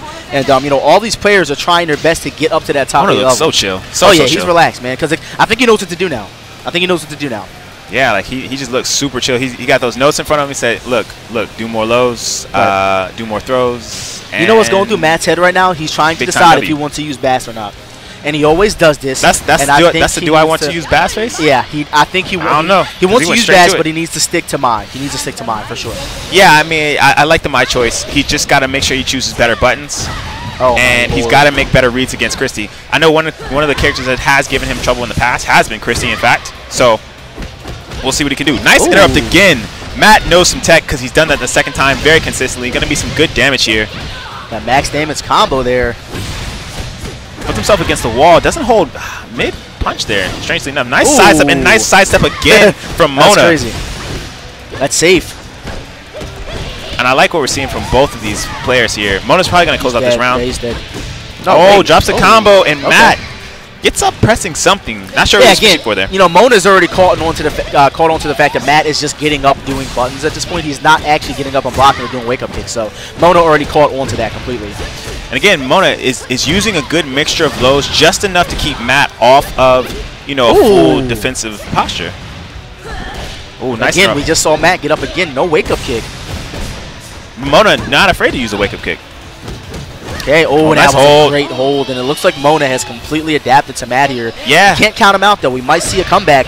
Could be a full download. I mean, Mona's won the last 5 straight rounds. Matt looking for a high counter throw there. Forced to use some meter. I like what we're seeing from Matt. Nice combo. Unfortunately, couldn't convert it. And Mona looking for the force tech. Matt, great patience. Man. Dude, but again, Mona used that low. The transitions are crazy. Matt is literally just standing there letting this happen. Finally, Matt gets something on the board, but Mona stops it immediately, and that is a dead character. So the key for Mona throughout that was, again, adding more lows, being able to use the offense for longer periods of time. Yeah. And then you also saw the parts where he refused to hold in those critical situations where Matt had gotten a deep stun. Matt was looking for a high counter throw, and he refused to hold. Instead, he got opened up and lost many rounds. He lost 6 straight rounds there. All right, man. Great adjustments for Mona. Regardless, Matt still played really well, and I do want to see him go back to Mai again. Unfortunately, he's going to lose the bracket, and no different from Pool A. We're going to see him go through the gauntlet to try to make it out of pools at this point. Yeah. You know, and Mona's going to be moving on to winner's bracket. Obviously, a very strong Christy player. I can tell you this guy has the ability to beat anybody in the community right now. But you look, real quick. You saw Mona there? He put the aviators on after the match was over. Right. Meaning, aviators during the match causes you to get an instant L. Aviators on after the match cause you to get that W. I don't know, man. I'm not a fan. I'm not a fan of wearing sunglasses while I'm playing a video game. I don't know about you guys. I think that's weird, but I guess maybe it helps some people because I heard him down there say, hey, I need the glasses. I'm about to play. So I don't know if that's helping him or not. Everybody's got that good luck charm, you know? It's one of those situations where you do whatever you can because you might be superstitious. Right. A lot of these players are superstitious. Some people have to have headphones in their ears in order for them to play. They might not even have music on. They just like that comfort zone because that's how they play at home. Right. Whatever edge you can give yourself that is within, you know, legal bounds, you always want to do. Yeah, man, for sure. And everybody's got their thing. You know, like me personally, I'll use headphones until I get blown back, and then I'm taking the headphones out because I feel like the headphones are affecting me. So, you know, everybody's got their thing. I know Hoodless is big on wearing headphones while he plays. Everybody's got their own thing, man. Some people prefer to play with no game sound. So everybody's got their weird thing that they do while they play. Yeah, I'm trying to think of what I would do consistently over time. I think for me, it was just having something playing in the background. So I'm a headphones person as well. And the song of choice was never really, I didn't have a specific one. I just needed something playing in the background. Right. That's really what it was about. Everybody's got their thing, man. Everybody got their thing. Find what your thing is, and, you know, if it makes you comfortable to play, do what you got to do, man. All right, but we're going to be moving on again in the bracket, guys. Again, thank you guys so much for tuning in to Dead or Alive 6 World Championship action here. You know, if you guys are just tuning in, if you guys don't know, Momiji was actually announced for the game. She's going to be dropping on the 19th, so make sure you guys follow all the updates and things like that on the official Dead or Alive 6 Twitter page. So we have the Summer Jam champion on the screen right now. That is the one and only Killy. All right, and he's got the same glasses that Mona just had on. I'm not even joking. Killy handed him the glasses before he played, and I'm pretty sure Mona just... My question is, if they have to play each other, how are they going to do that? Are they going to break the glasses in half? Or are they just going to have one on? Like, those are the questions you got to ask, man. We're going to find out. I just know that whoever is wearing the glasses in that particular match is probably going to lose. I think that these guys are onto something, man. I don't know why, but it's looking like glasses are helping these guys perform better. No, it's not. No, I'm not a firm believer. That's why I said. That's why I said this before. Killy's not making top 3, and this is one of the reasons why. Because of the glasses. You think the glasses are going to deter him from doing well? Yes. Okay. Yes, I do. We'll see. We'll talk about his opponent. We got Virgin Knight. Virgin Knight is a California-based player. He goes to a lot of their locals out there, and we saw a lot of him in DOA5. I know that he was contemplating coming to this event. He made it happen. You know, wasn't he at Summer Jam too? He was at Summer Jam too. Yeah. He's really trying to do his best here, man. And again, they always talk about how there's no Bayman players. Virgin Knight is going to be one of those players that really stuck with Bayman throughout the years, and obviously this is one of his darker times. But he's still going to stick with his guns, man. So, you know, some of these players, they just... Oh, my characters might not be that good, but I'm going to have my character loyalty, and I'm going to stick with my character. Yeah, I mean, I think it's going to be a solid match. I do think that we joke around about the sunglasses, but in this particular case, I think it's going to be Killy who comes out on top. He's Killy, you know? Yeah. I don't see anybody knocking Killy out until top 8. I can't see that happening. But, you know, if it does... Virgin Knight it could be one of those players that does it. You think that if Killy has to face CaliburBladeZ somewhere in top 8 that he's going to lose to him? I think it's going to be significantly closer than what we saw before. I don't want to say loses to him, but I don't see him clapping CaliburBladeZ up in the way that we saw. You know, that was like, you know, 6-1 in rounds. So. Wow. And that was a evasive take roll there. Wow. All right, so Killy getting that back throw there, pulling him in for the extra damage. Nice offensive hold there from Virgin Knight. Yeah. Oh, and again, good choices from Virtuous Knight right there. And this could be the round for him. Killy got caught with the slower throw right there, and Virtuous Knight took the first round. It's going to be an interesting match in general because I think Tina doesn't necessarily have a ton of like advantages over Bayman per se, and he's a heavyweight character, so he reduces some of the damage that she can put on the screen. It's going to be really about can Killy make the adjustments that he needs to when it comes to facing somebody he probably doesn't play that often. Yeah. So Virgin Knight taking that back throw. And again, I always found it weird how Bayman is, you know, one of the heavyweight characters in the game with offensive holds that does not have grappler speed throws. I always thought that was strange, but, you know, Tina, he's going up against Tina, who's a grappler, and she's got the faster throws. Nice fuzzy there by Killy to stop the offense, and that's a dead character.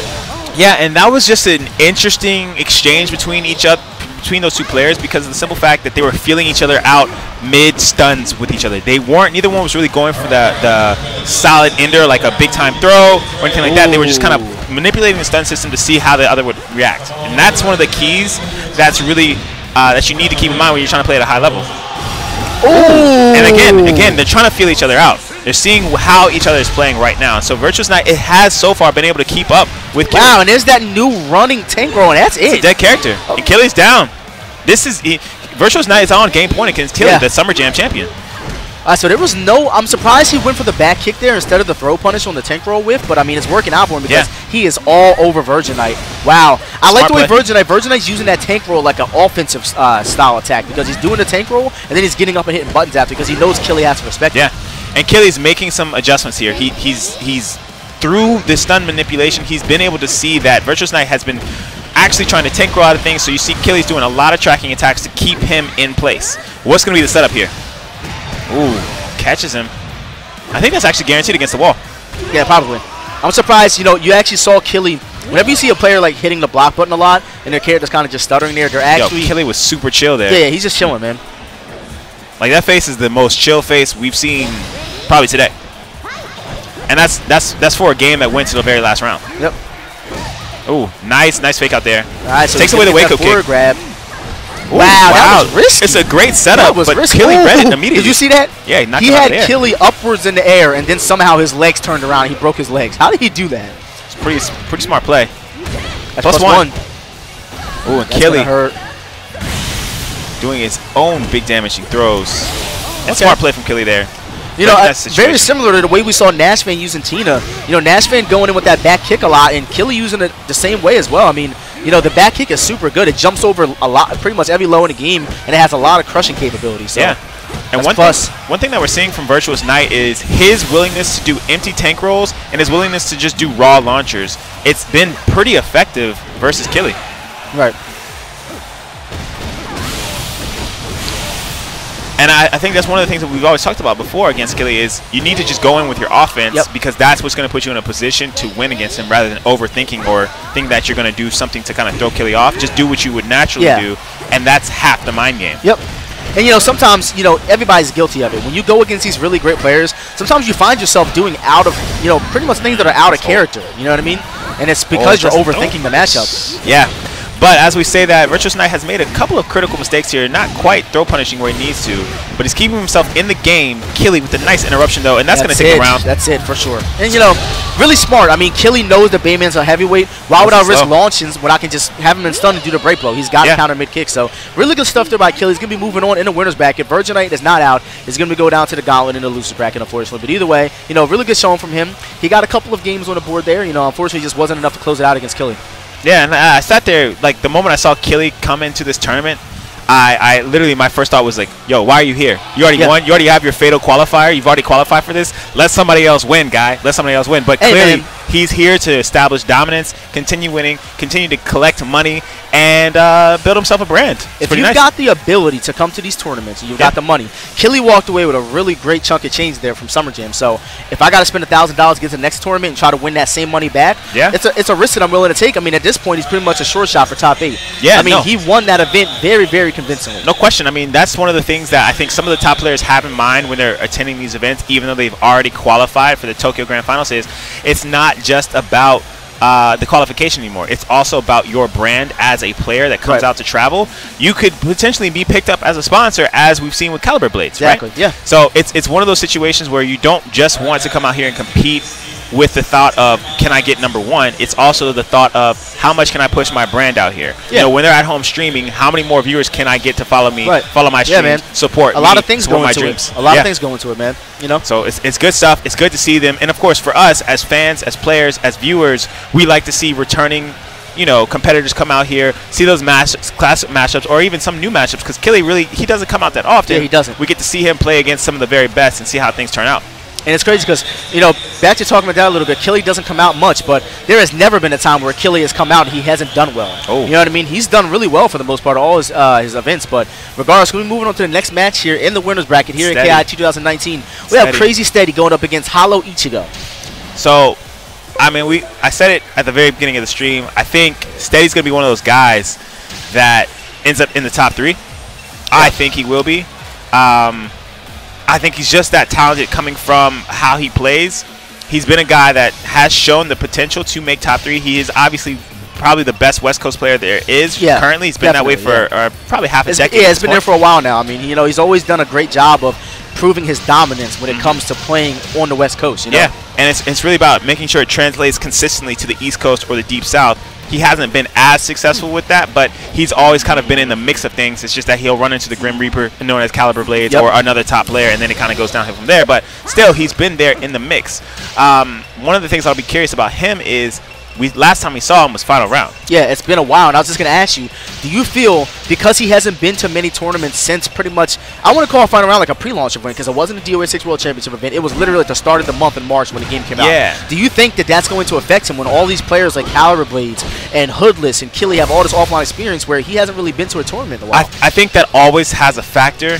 I think the more important factor, though, is how much time has he spent playing the game itself. Yeah, so and I wouldn't know that. Yeah, I mean, it's one of those things where I've seen it, and he's played the game, but he's been playing with Nico, and it's interesting because Nico has gone through a series of changes.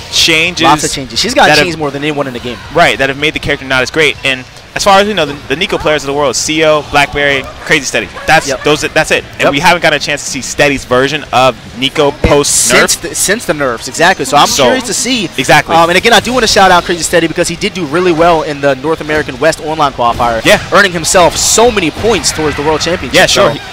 He took second place in that. Yep. Very good. So he unfortunately lost to Quiggle, but he's got an opportunity because he already is on the board with points. So if he were to take this, he's right in the mix with the rest of the North American players to get a chance to Tokyo. Wow, that was a great combo. So again, I want to talk about these characters a bit. Hanoka is one of those characters that a lot of people in their head is not very good. I mean, I believe Hanoka's. Oh wow, he got the conversion to the danger zone. What kind of carry is that? I like it. And he actually has a combo. Okay, I like it. Yeah, smart. Wow.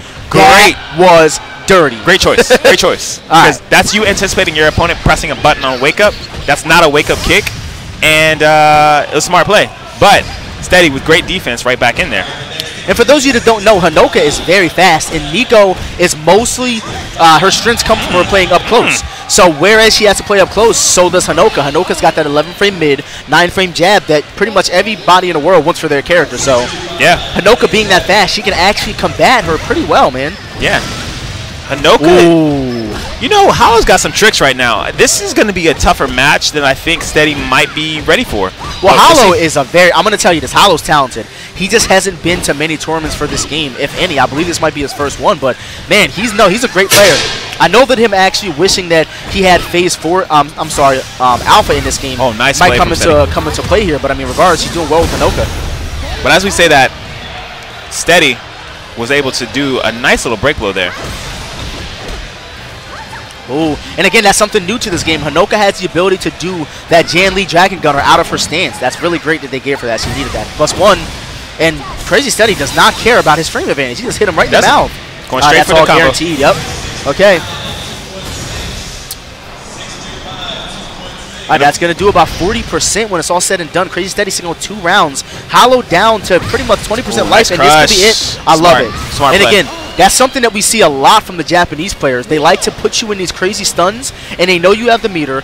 What am I going to do? I'm going to watch you hold. I'm going to take that easy throw because it's guaranteed. If I'm watching you hold, the active frames on the hold is going to get grabbed. Yeah, so. I mean, it's such a great stun because it's not like it's a lift stun where you can eventually shake out of it and then go back to neutral standing. It's one of those stuns where if you don't hold, you just fall to the ground. So putting a throw on the screen is the best option, and because you don't take any damage. There's no way you're going to take damage. Yeah, for sure.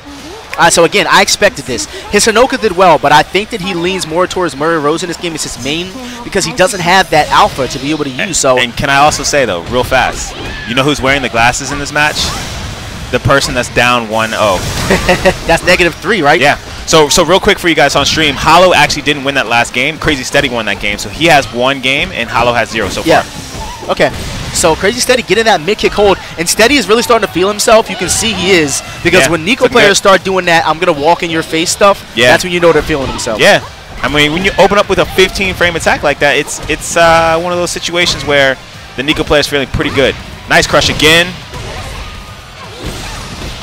Ooh, a nice interrupt, recognizing the string, recognizing Mary Rose's vulnerability, and he's getting a lot of mileage out of that crushing mid kick.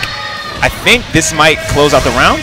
No, it doesn't. No, because he didn't get the wall damage. Wow. Yeah. And there's that punch to end the round there. Steady. Yeah, that was close to a great again. I think that Hollow should have stuck with Hanoka in this matchup. I believe that she would have done much better. I think Hollow just wanted to get off the stage, and it's not looking good right now. Nice hold. Wow, that was a crazy. But you know why he held that? That was actually a really good hold. Yeah, he had to.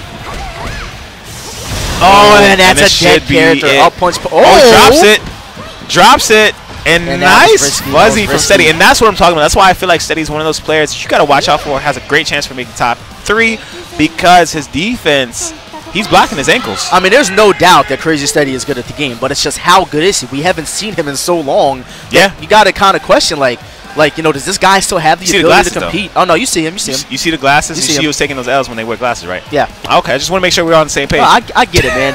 You're under the impression that if a player wears glasses, they can't win. Hey, I don't really agree with that. I think that that's a state of mind. No, I'm not saying that they can't win. I'm saying if you walk onto the stage with aviators, it means you're not fully engaged because you focus on the aviators and not necessarily... I'm just saying. Right. I mean, honestly, if you wear a pair of glasses, sunglasses, you're not going to be able to see that well. Oh my God! It's because you have glasses on. This is why you're defending this. I wear glasses. No, too, these are. Those aren't real. These are hipster glasses. That's what you just told us. These aren't even prescription. You trying to style out for the stream? Yeah, but I'm trying to style, man. You already know I don't wear glasses. I got contacts. Light skin mode again. You know what I mean? It's crazy. That was not a light skin moment. That was not a light skin moment. Oh my God! You take the cake for light skin moments. So I don't even want to tell them about what you've been doing all weekend. What have I exhibited that caused the light skin? I'm gonna tell you guys. You guys see the shade is literally a shade lighter than me. What? So shade takes the light skin award. It doesn't even make sense. It does make sense. It makes no sense. But we do have what does make sense is Hoodless on stream because he's one of the top players who's expected to do very well in this tournament. Yep. And who's he going against? I can't see the player. I'm actually not familiar with this guy from his looks, but if I see his name, he might ring a bell. I mean, this is the beginning of this pool, so I think this is probably Hoodless's first match. Yeah. So it's the way the pools are seated, of course. You know, top players generally are considered the favorites, and so I think this guy's considered probably a lower seed, but we just don't know his name yet. Yeah, and we don't know if this could be just his first tournament this year, you know? Yeah. Yeah, we'll find out very soon. As soon as he picks up the sticks, he's going up against one of the best, so how he responds by getting hit is going to be very interesting. All right, man. Because we know Hoodless is always ready. He is, without a doubt, in my mind, the most prepared player. Yeah, for sure. Definitely. I agree with that. He's always on point with his preparation. I don't ever see him... We don't ever say, oh, he doesn't know that character matchup. That's why he's losing. Well, look, this is the thing about Hoodless and something that, you know, even to a lot of other top players that they don't do, you know, at least out in the open. You know, Hoodless does stream a lot. Make sure you guys check out Hoodless stream on Twitch. But Hoodless labs.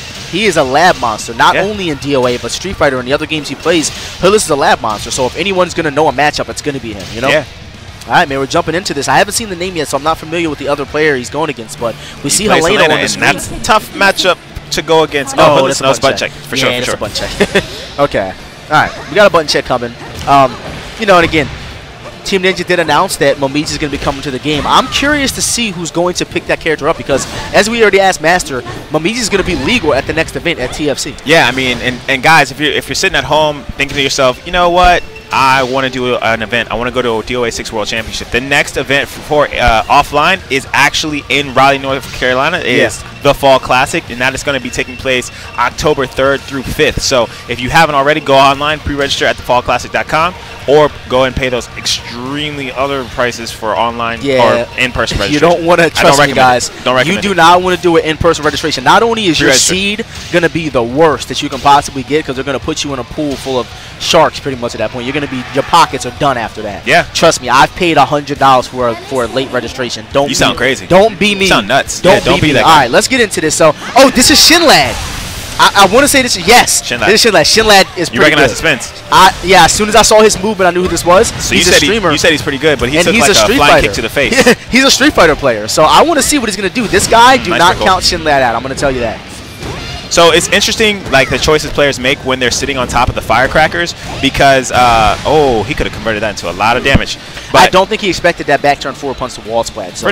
For sure not. And Hoodless gonna get some good damage here. Beautiful. Reverse the situation, put him right back in the firecrackers. And you see Shinlad is playing around in them, and that's a natural combo counter hit. Nothing you can do. Yeah, unfortunately, that was it. Okay, so Hoodless is going up 1-0 in the set. Shout outs to Hoodless's sponsor, Cody. And believe it or not, Cody is actually a brand that Alan Paris, a.k.a. LuCkyL0opZ, actually runs himself. So yeah, shout outs to Cody, man.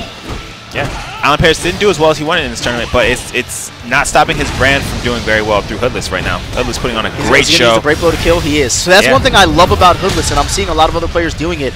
If they have the ability to kill with that meter, they're going to use it. Like, if you can kill the dude, why not just use it and go up 2 rounds? Because now they got to work all that, pretty much put all that work in to be able to come back. For sure. And one thing that we haven't talked about a lot that's interesting about DOA6 is, like, after the break blow, you get those guaranteed hits in open space. Yeah. It's kind of crazy because, you know, some of the other characters that have down throws, like your Mila's. Like Mila, yeah. If you go into an invisible wall in the corner, she can actually low throw you for free. Yep. It's nuts.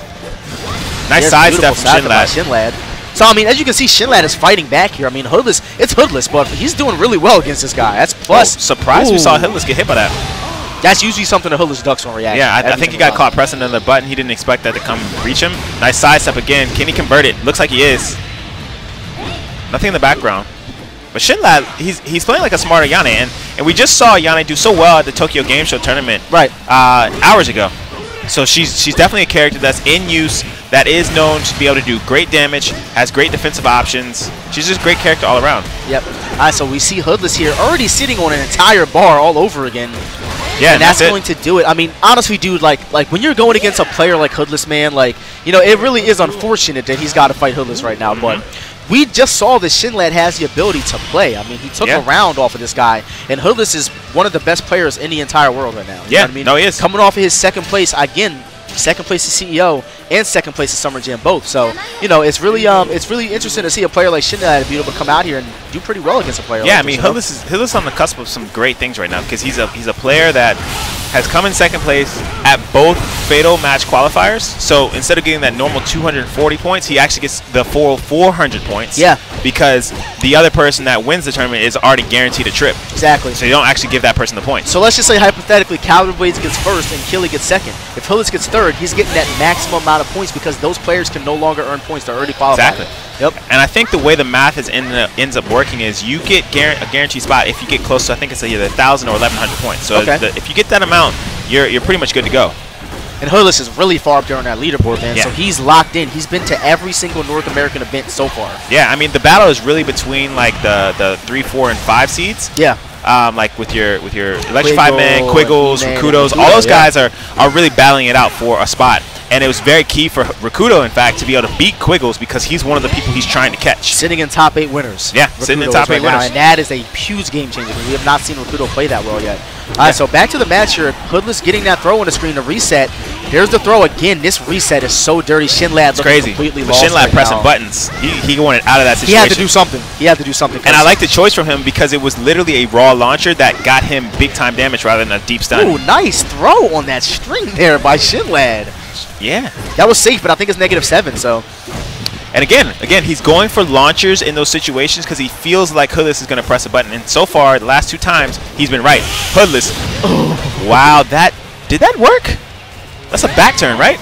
Crazy. You know, it's crazy because Shinlad does not know. He didn't think that Hoodless was going to duck that string on reaction, but if you duck Ayane's 4-4 kick back kick, that advantage string, you can actually do a fatal rush and take her entire back, which is what we saw Hoodless do. But he did a break hold out of that situation. I didn't think you could do a break hold if you were back turned on it.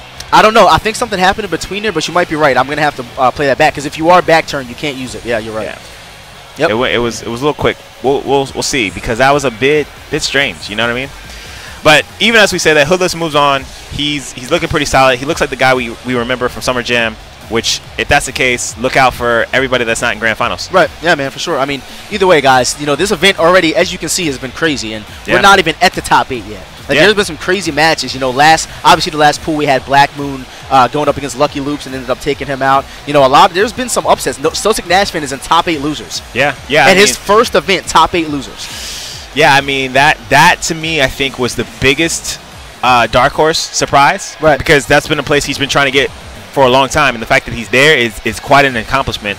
Top 8 losers is going to be pretty tough for him because, you know, Quiggles is there and as well as other players, but we'll see what happens. We'll see how it plays out. Never know, man. You never know. And that's the thing about DOA. Like, you know, sometimes when you watch other games, like, you're like, man, I already pretty much know who top 8 is going to be. Yeah, but you see no probably the most upsets in DOA than any game because that's just the way the system is designed. Yeah. The fact that you got your stuns, the fact that you got the triangle system. Yeah. The triangle system itself is enough for a player that may not be as good as you to beat you. It happens all the time. Yeah, yeah. That's how it is. That's how it goes. That's how it goes at the end of the day. But as we say that, we know what we're building up towards. So Steady moved on, Hoodless moved on. That is a crash course right there, folks. Yeah, man. If you're watching at home, they are going to meet each other eventually. I don't know who takes that. I can't call that either because they're both so talented. It's just too hard to call. But look at what we got in front of us. Wait, ElectrifiedMann versus Mona Vanderwaal. Because Mona was put into losers, which means E-Man's in losers. No. Mona beat Matt Ponton. Okay, yeah, you're Mona right. I was about to say. I was thinking about Hollow. That's right. You're right. Hollow right. got put into losers that's bracket. crazy. Mona Vanderwaal is going up against ElectrifiedMann. So listen, this is going to be crazy because first of all, ElectrifiedMann is a Christie. One of his main characters is Christie. Yeah, he knows Christie. He's Christie one in of and the out. best Christie players in the world. Where Mona is obviously going to be going with Christie. I know he has a Pocketina, but it's just you can't call it, man, because E-Man knows his character like the back of his hand. But we've also seen E-Man lose to Quiggles Christie. Yeah, no question. question. What I mean? Yeah. I mean, it's one of those situations where sometimes you're on, sometimes you're off when it comes to fighting your own character. But one thing's for sure is that E-Man's been in the lab. Like I personally witnessed this man. We played a couple sets probably last week online. Yeah. He's in a good place mentally. He's in a really, really good place mentally, and that's what you want to be when you're coming into a tournament. You don't want to be shaky on your combos. You don't want to be shaky on your ability and timing of anything when you're fighting any opponent, no matter what. And he showed that he's in a very good place. So they're gonna go through a quick button check. I don't know who we're gonna see from E-Man because when we were talking, he's got a nice melee that he's really, really working hard to turn into, you know, one of his top characters. Character. And then, of course, he's got his staple, Christie. He's got, you know, Helena. He's got Kokoro. He's got those 4 characters that are kind of in his Rolodex, if you will. It's just a matter of how comfortable he is fighting Christie. Exactly. It looks like, and I'm going to tell you this. You know, E-Man knows that Mona's good. Yeah, There's no way that Mona's going to go, E-Man's going to go into this and pick a character he's not comfortable with. And again, Mona knows who he's going against. So I'm going to call it. I think that this is just going to be just a straight-up brawl, and I think it's going to be a very even match. I don't think we're going to see either player get 2-0'd. I'm here for hot takes and hot takes only. I'm saying E-Man's going to take this 2-0. You think so? All right, I want to see that happen then. That's what I'm here for. I'm 2-0 right now on my call, so we'll see what happens. I'm probably 0 for like 5. Yeah, you're 0 for 5, man. It's all good. It's all good. We're here. We're here for fun. We're here for a good time. All right, let's get it. So we're going to the lab stage here. Nice hold. Beautiful. He needed that. And that's the thing that Mona's going to have to be careful of is the fact that his setups for launchers, he's got to be mindful of because he knows E-Man knows the setups. Right. And again, we have obviously the names are backwards right now. Helena's actually going to be ElectrifiedMann, and Christie's going to be Mona Vanderwaal. So just so you guys at home are not confused. There is no Blackmoon on screen, and there's no SoSickNASH on the Definitely not. Not with these characters. Right. Oh, nice trip, because that was going to be a problem. But either way, Mona was able to take that first round, and that's exactly what we expected from this type of matchup from these 2 players is a brawl, like you said. Yeah. No, it's going to be a straight-up brawl, man. You don't know who's going to take this because both of these guys are so talented. They know the matchups. Again, I do want to point this out. Mona is also a Helena player himself. They played the same characters. Yeah. I mean, it's almost like they trained together. One thing that, as a Helena player, you have to be able to get used to is the fact that your initial offense and your initial defensive plan changes drastically throughout sets because Helena's more of a long set player. And you see how she went under those Did you see that Bokoho duck? Oh, my Lord, that was dirty. And that's a dead character. Guys. The duck under 4 mid punches, 4 straight ones. He just ducked under every single one of those 4 punches. That was so crazy. Ooh. There it is again. And I want to see, so obviously this matchup could go either way because, you know, Christie's most ridiculous strings is her 4 punches, her jabs. But none of that's going to hit Bokoho. So what does he got to do? He's got to use, you know, jack, sidestep, low kick. He's got to use down punch, punch. He's got to get in there because, nice, you know, ElectrifiedMann knows this. Yeah, for sure. Again, a nice high counter hold. Oh my God, that did massive damage for a mid punch hold. Electric floor. He's going to take this round. So E-Man is up 2 rounds to 1 against Mona right now. He's looking like he's getting more comfortable fighting against his Christie. All right, so, and, you know, there goes Mona starting around with that down jab, recognizing the Bokoho. And I like the change up from Mona there because at first Mona was going with a little more of a standard set of setups, and now he's kind of mixing it up because he knows E-Man is looking to hold certain situations. And the more he can do that, the better chance he has of actually winning this match.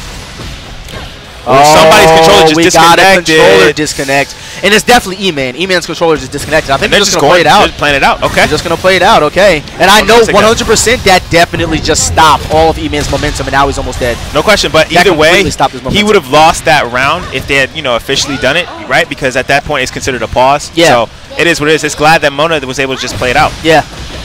And E-Man, he's got to get his head back into the game, which he looks like he's trying to, but he's got to also get away from this wall. Can he guess correctly again? He doesn't. Taking big-time damage here. What's the setup on Wake Up? Mona, mid-punch is a lot. Ooh, nice sidestep to get out of the way. There's the 20% by E-Man. Let's see if he can bring it back. Hold. High counter mid-push hold from E-Man. It's like E-Man just suddenly tried to power up here because he wasn't doing those holds, but he oh my God. Out of that situation. Both players sitting on 30% right now. And here's the break hold to stop the break blow by Mona. That's not it. That wasn't high counter. Did you just see that go through the wake-up kick? And that's that is the sort of tech that E-Man has been working on throughout the life cycle of DOA6. He's posted videos about this. He's posted videos about how she can get around wake-up kicks in certain scenarios, and that was one of them. Look, I'm going to be honest. If I lost like that, I'd be kind of mad. Yeah, it gives you E-Man tech. That's what I'm calling it. That was some E-Man tech because he lost the tech just now. That was crazy. It gives you reason to pause, but that's exactly what we're looking to see from these types of players is that next level. How far have you taken your characters since Summer Jam, since CEO, since the game launched? And that situation gets you a whole round, gets you a whole game, and one of the most pivotal moments here at the DOA6 World Championship. And I do want to point out that E-Man just won at a handicap. He pretty much lost the free round right there and still pulled it out against Mona. So wow, that was crazy. All right, we're going back into it. We're going to the sweat stage here. Yeah. Returning stage from DOA5. And one of the things that a lot of people aren't talking about when it comes to Helena is the fact that her neutral game at the start of a round has dramatically improved because she has a 12-frame option these days. It's not just 13 frames anymore. Okay, nice there blocking. It is. There's those hand slaps on block. Nice. Gets that new throw there, that new Christie throw. Yeah, and again, that's that situation that E-Man keeps putting Mona in. The thing that Mona needs to do is start holding that mid punch. You gotta stop the hand slap situation and just hold it, get it off the screen, so that way you can get yourself in a better position. That high counter bounce, that looked like a DOA4 bounce. I like it. Nice launcher here. He's gonna get the close hit. He's gonna go for a setup. I like it. Oh, so, just out of range. And Mona and E-Man, believe it or not, have a very similar playstyle. They're very setup-based. They like to go for those force checks, and it's very hard to get those in this game, but they like to go for them because I guess I feel like they give them more advantage, but there's the lift stun there by E-Man. Gets the forward punch. And it's like you said, it's about those setups. You see them both manipulating the stun system, so that way they're always usually at an advantage, even if they're whiffing a throw in or attack. E-Man had to break hold there. To use that. He wants this round, but I don't know if he's going to get it. His back is against the wall. Nice sidestep from E-Man to get out of that situation. I think we're going to see E-Man send Mona to losers right now because Mona looks like he's losing the momentum that he had in the first game. Yeah. Ooh. All right, nice launcher. Wasn't able to convert, though. But either way, E-Man's got Mona down to about 30–40% life. Wow, that close hit combo. Nice. That's a fake sidestep. Yeah. Or fake wake up. Mona is just getting ran over. He needs to make something happen, and that's a dead character. Whoa! E-Man drops the combo. If Mona recognizes the fact that E-Man's probably not going to want to hold in this situation. And that could be bad. He could have dropped that combo and lost his set. Is he going to make this comeback? Nice break hold. Got out of the situation. And that's it. What a low. That was great. It's unfortunate, man, because I do believe that Mona could have potentially eliminated or sent E-Man to loser's bracket there. But, again, E-Man just being such a talented player, you're using this man's mains. You know what I mean? He knows Christie. He knows Helena. So to go against him with that character is just risky, man. But those are his guns. That's his best character. He's not going to sway away from that. Yeah, so. I mean, and not to even give E-Man that much credit, because Mona, we can always point to the fact that E-Man has a Christie and that's his main character, and we can say he's put his imprint on that character. But Mona has just as much stake into that character as well. Definitely, he's definitely one of those players who's put in the work with Christie over time, and he's shown that he can compete with the best of them. Even though he lost at 3-0, he showed that even at the very last sliver of life, he was still in it. Yeah, for sure, definitely, and we're gonna see more of Mona. That's not it. No, I really do believe that Mona's going to fight his way out of loser's bracket and end up in top 8 loser somewhere. I do believe that. Yeah, because, I mean, if we're looking at this pool overall, we have Hollow, we have Mona, we have Hoodless, we have Steady, we have E-Man. That's 5 names. Only 4 of them can move on. Exactly. Killyxx in the other pool. He's in the other pool? Yeah, I think so. Because you remember we watched him play. Oh, no, you're right. You're right. So 6 names, only 4 of them can actually move on. Yeah. So and somebody's got to go. I mean, that's just the way it's going to be, man. So it's going to be rough. It's going to be rough. That's what I do know. for any of these players, and that's the part of the fun of these tournaments is that stress, because you know your opponents are about that life. You know they're just as good as you. Yeah, man. So I don't know what we're gonna see next, but either way, guys. We got Steady. Yeah, we got Steady too. All right, so we got Killy versus Steady. Wow. Let's get it busy. All right, let's get it popping. Let's do this. All right, so I don't think we ain't gonna see no glasses from Killy this time. He's not wearing no glasses. You're not. We are not gonna see no aviators. These players, they know what time it is. When it's time to make money, when it's time to do business, they are not wearing the glasses. Are coming off. They're not wearing glasses at that point. No. Might be aviators on the character, but it's not on them. I'm telling you, I called this from the start. No. Okay, so we are going to see Nico and Tina. I'm thinking, but CrazySteady is a player that has multiple characters, whereas Killy, he likes to tend to stick to Tina these days, but he does have a pocket Helena as well. He does have a pocket Kokoro. He also has a really good Mila that we have not seen yet. No doubt about it. So here's the thing. Who do you think is going to win? Just going based off of what I believe and what I've seen, I think Killy's going to take this, but that's just based. And this is crazy because this is going to set the tone for top 8. Yes, no question. So I'm going to stick to my guns. I mean, I think this is going to be a very close match in general, but I think this is where we see an upset, where Steady makes his mark. Yeah.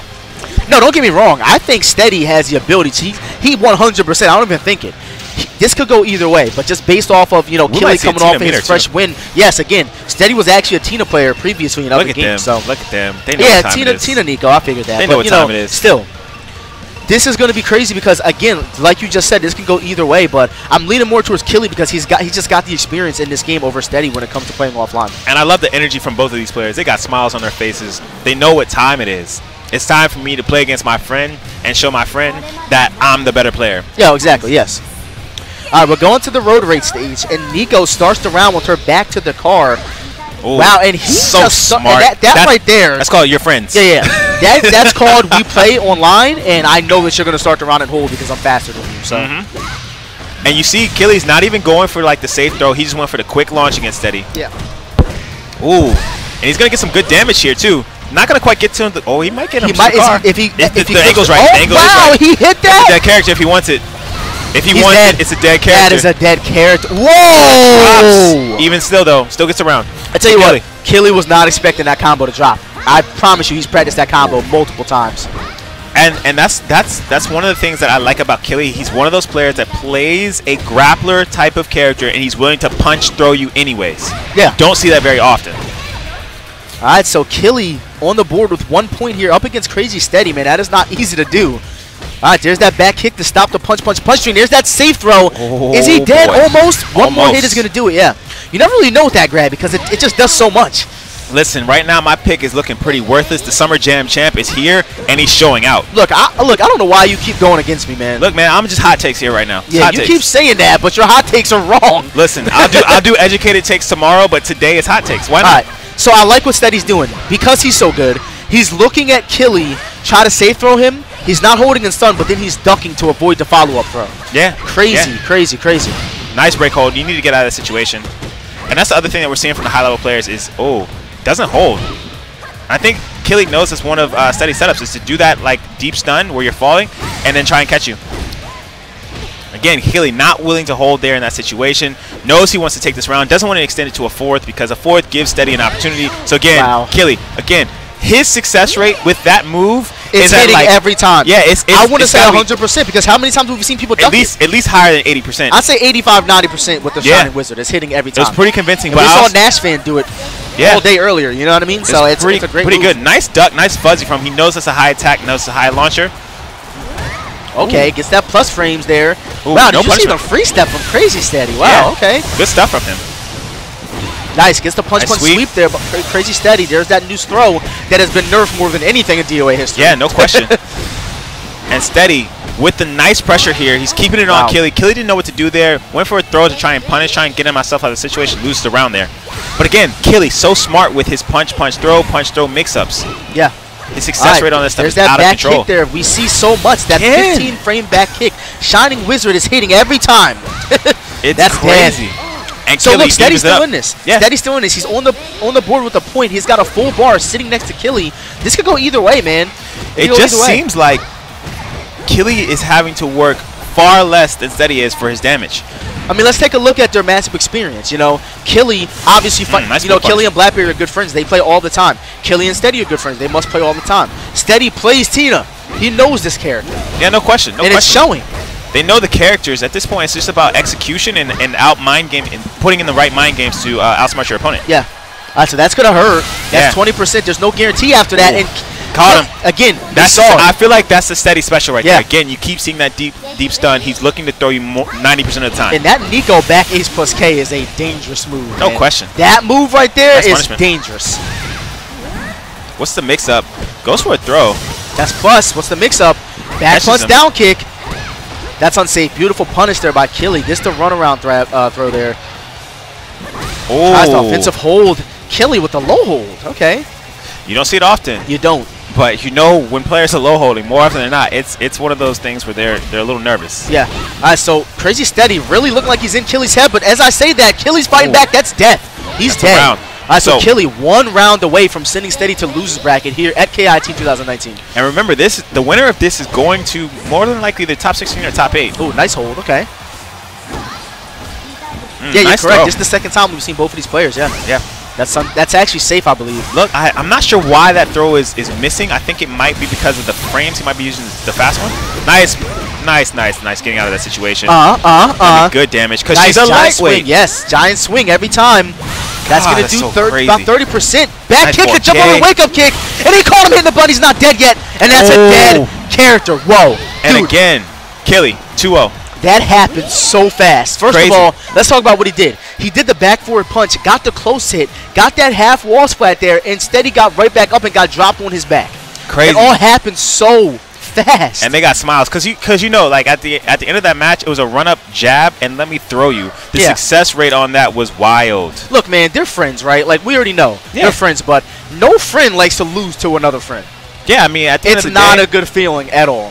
At the end of the day, they're both competitors. Yeah, for sure, all day. But for sure, they definitely had a great time up there, putting on a good show for us. I think when you're looking at the match itself, Killy had established something that Steady just couldn't adjust to, and that was the punch throws. Like, the punch throws were just on point throughout the entire set. Because you got to think about it. Tina being a grappler character, she's got that 6-frame forward throw, whereas regular striking characters have the 7-frame forward throw. Exactly. That one frame, honestly, guys, when it comes to punch grabs, plays a huge role. It feels like you're getting sucked in by the throw. It's crazy. For sure. All day. So either way, CrazySteady's going to lose the bracket. We're going to see him again later on, I'm sure of it. Probably going against Mona, trying to get out. Yes. So if we see that, that's going to be crazy. Yes. Killy's moving on the winner's bracket, coming off of his win at Summer Jam, securing his spot going to Japan, and he's already working his way to top 8. Look, if he's not in top 8 winners he's just taking money from people these days. That's all he's doing. He's building his brand and taking money right now. And shout out to the ESport Stadium. We see them zoom in on that hoodie that E-Man is so graciously rocking. Oh my God, this match is going to be crazy. Oh yeah, this is what we expect. So I think what we just witnessed was probably the match to get into top 8 winners between Killy and Steady. Yeah. So that means Killy's gone on to top 8. This also is a top 8 winners match, or top 16 going to top 8 winners. So the winner of this will go on to top 8 as well. So they'll be done for the day. When I look at this, and I'm not going to do a hot take here. Please don't, man, because you've been wrong. I've been wrong all day. all day. Because you said Steady was going to beat Killy just now. No, I was predicting, not necessarily saying he was going to, because I thought that Steady had what it took. But when we're looking at this matchup between these two guys, they've played in 5. They've had some battles in 5, like straight up battles in 5. They haven't had as many battles because they haven't had a chance to really run into each other in 6 like they should be. But they've run into each other a couple times. I think for this match, it's going to come down to the character selection, of course, as always, the theme for E-Man. Who is he going to pick in the first game? Right. I think if he goes with Mila, he has a great opportunity to take out Hoodless. I'll tell you this. Mila is a great pick, and the reason why is because of her forward grab. Yeah. We all know that Hoodless is probably the most defensive and well-rounded player in the community. But that forward throw is a problem. Defensive player, yes. Forward grab is automatically going to turn Hoodless into everybody else. Am I going to forward grab you and stun you? Am I going to forward grab you and grab you again? It could go either way, and that's why Mila is such a great character, because she has that forward grab, whereas Hitomi has it as well, but Hitomi doesn't get a guarantee after hers. Every time Mila forward grabs you, she gets that standing kick into frame advantage. You have to take a guess. A question. I didn't realize Tina does those hand slaps during her fatal rush. Yeah, she slaps you like 10 times right in the mouth, and it's not cool. I'll tell you that. It hurts. It feels disrespectful just watching. It feels disrespectful. It sucks. But either way, man, we're gonna be jumping into this match. Who do you think we're gonna see? Rig and Christy? Rig and Helena? I want to see Mila on the screen. Me too. Who do we think we're gonna see on the screen? I think we're gonna end up seeing Helena. Yeah. I do agree with you with the Mila pick as well. I think Mila's a great character to use against Hoodless because again, the key to beating Hoodless is to get him to stop guarding. Yeah. But you know, think about Hoodless's mindset. He's thinking you got to stop grabbing me sometime because I would much rather get thrown than counter hit, and obviously everyone knows that. Exactly. Mila, it takes about 12 Mila 4 grabs to kill you, whereas it takes 1 lift stun to finish you off. You know exactly. What I mean? So I understand where his mindset is, but we're going to be jumping into this. There's that 12 frame up kick. Trying to challenge immediately with that 12 frame, like you said. Yep. All right, so we have ElectrifiedMann's going to be using Helena on the left, and Hoodless is going to be on the right. Hoodless. Is he going to get the boxes? No boxes. Okay. Boxes. If he had done a side step, he might have been able to get Might have, yeah. But again, this match is going to be tricky to call on the stage because, again, as soon as the danger zone comes into play, it's anybody's game at that point. Right, so we just talked about that. We just saw ElectrifiedMann use that side step punch to get the citizen assist. Nice. There's the frame advantage. I love it. And early on, I like the strategy that we're seeing from E-Man. He's already causing Hoodless to double think about his ankles. Right. And that's a great option for a player who likes to play defense, you know? Oh, he tried to punish that, wasn't able to get a successful one. Ooh, catches him, wasting meter there. He's going to get the Bokuho throw there. There's that max damage combo we've been seeing. Ooh, force tech, okay. Dude, I love seeing those in this game. Yeah, it's so rare, it's smart play from E-Man. He wants to take away the wake-up kick. Oh, nice hold from Hoodless. All right, went for that. Defense. Oh, wow, that was so E-Man's crazy. checking his ankles very well right now. Oh, nice down punch from Hoodless to get out of the situation. Forward kick, up kick. There's the launcher there. He's going to get 30% off that combo. And nice run up and throw. It's not going to kill, though. And E-Man got caught hitting the button after that -9. You are -9 after and E-Man disconnected his controller again. He's got to plug it back in. Are they going to play it out? If I'm Hoodless, I'm putting buttons on the screen and beating you down until you can get it together. I think Hoodless said he wants to take this round. I think Hoodless is going to take the round. Yeah. I mean, because at this point, this is the second time that we've seen E-Man have some type of controller issues. E-Man's on guard. It's really unfortunate to see it, but, you know, it is what it is. I think what E-Man needs to do is probably check the wire that he's using to plug up his PS4 controller. Yeah. Because that's probably what's happened contributing to him. multiple times, so it's got to be something going on with the way he's setting Someone's got to tell him that after this match. You got to just check that wire. Again, just so you guys know, the names are switched right now. Rig is going to be played by Hoodless, and ElectrifiedMann is using Helena, just so there's no confusion at all. Yeah, for sure. There's that 17 frame. I want to talk about this 17 frame low sweep that Rig has access to while he's standing up. Yeah. Such a great move. And that really, like the controller disconnect, you could tell it kind of broke a little bit of E-Man's momentum. He's got to get himself away from this wall. If he can do it and get back in the game, you know, he can give himself a chance, but it's tough to see right now. I don't think he's going to be able to do it. Dude, that 17 frame low sweep is just destroying nice. legs. And this right here, can he get the big damage? What's he going to go for? Nice sidestep. Oh, my Lord, the defense. Did you see that? That was a nice exchange. Smart, if you smart were play. E-Man, would you have used the meter right there? I would have, but I'm a meter person. I like to burn my meter regardless. I know. I know. Trust me, I figured that out today. This man had no life left using his meter. I'm like, this dude. Listen, and he was coming back. Yeah, I like meter. And in that situation, you go for it all. You go for broke because you have, like, you're one hit away from losing. Yeah. That's my mindset, though. All right, we're jumping back into this, going to the laboratory stage here with the servers. And, you know, it's actually crazy. Something that they changed drastically, and it's been so long, but you used to be able to combo someone and hit him into the servers and combo again. Yeah. They completely got rid of that. Yeah, it was doing crazy amounts of damage. Yeah, it was actually ridiculous damage. You're right. Yep. Oh, smart play. So everyone knows Hoodless likes to use a mid-kick launcher there. He went for the high kick, thinking that E-Man was going to try and hold the mid-kick. Got some good damage from it. Great adjustment from Hoodless. Also a nice hold here. No, it wasn't high kick. Not a dead character.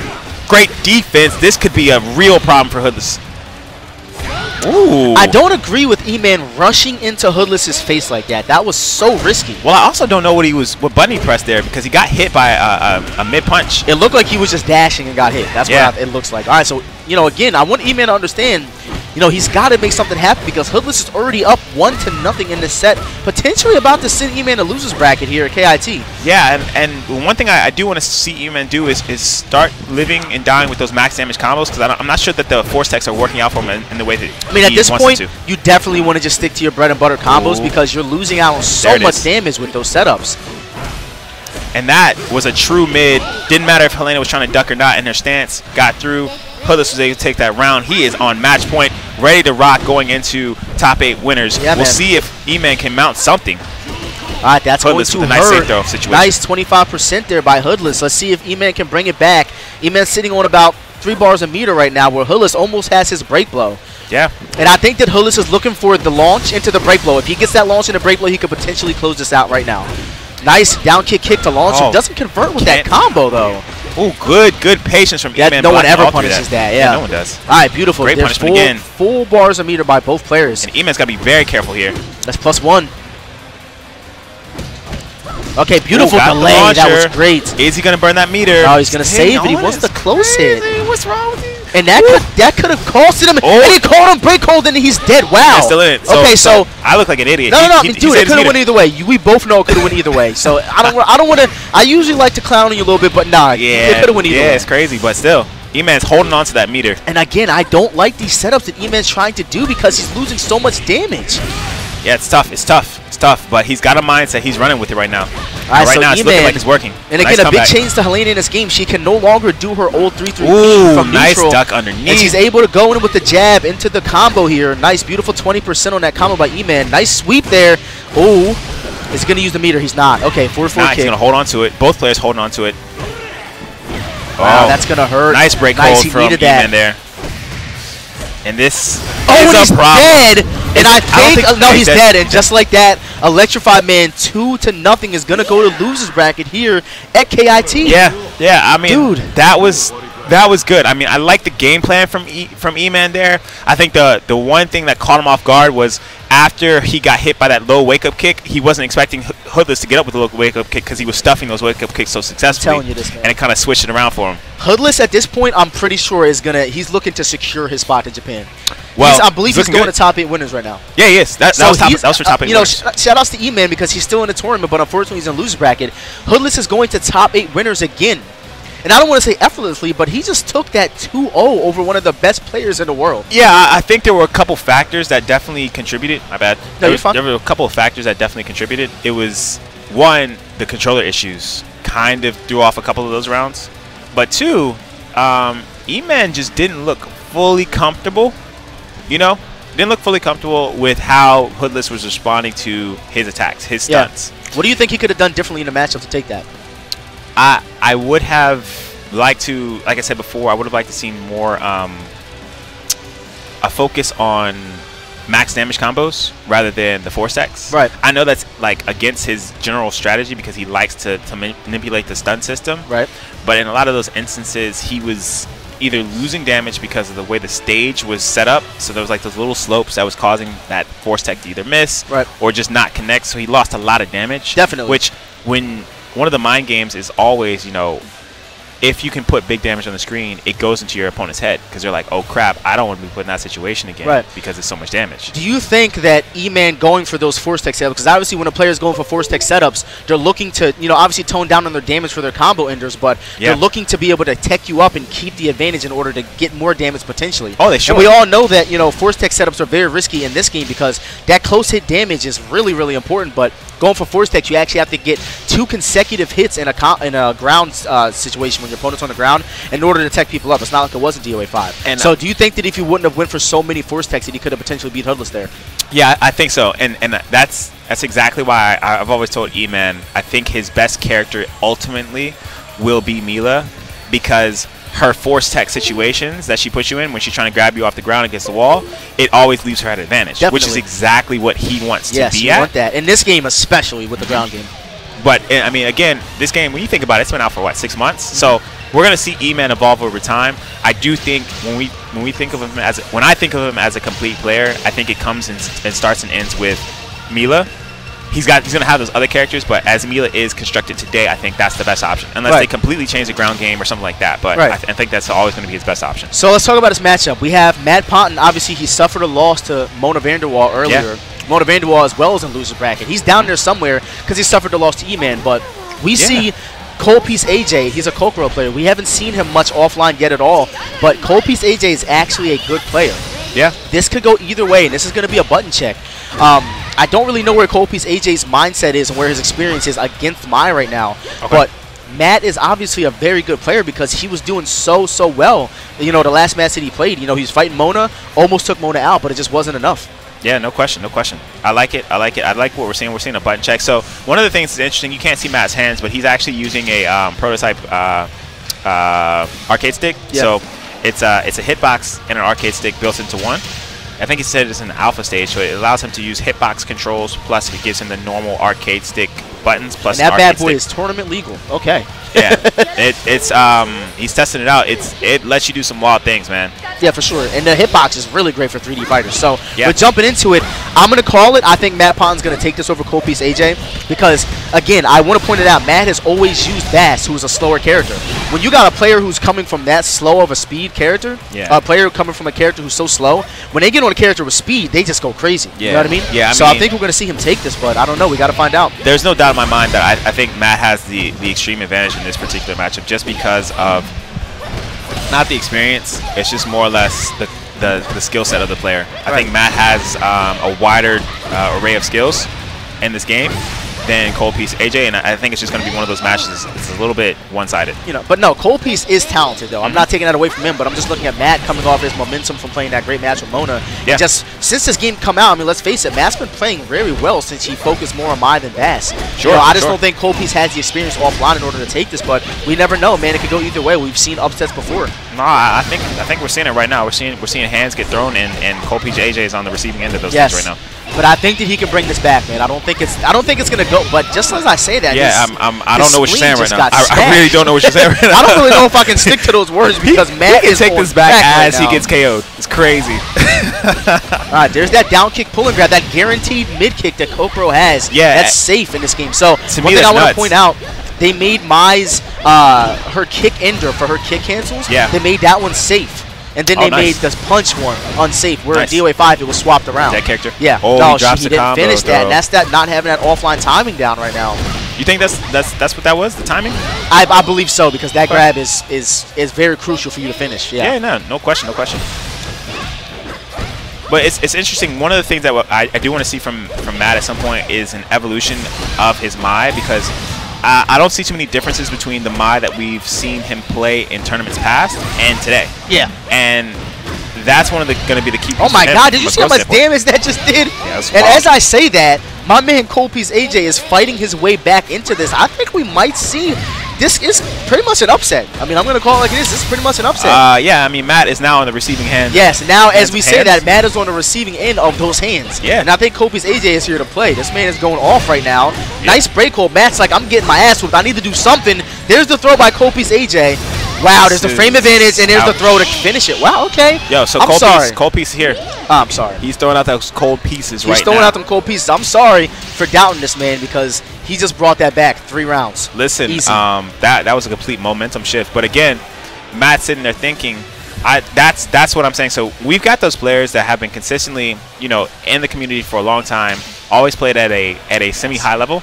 He's going to Bass. There's no question about that. I think like Bass in this matchup. So Matt's biggest problem was always that I'm using Bass against these fast characters like Christy and Miko.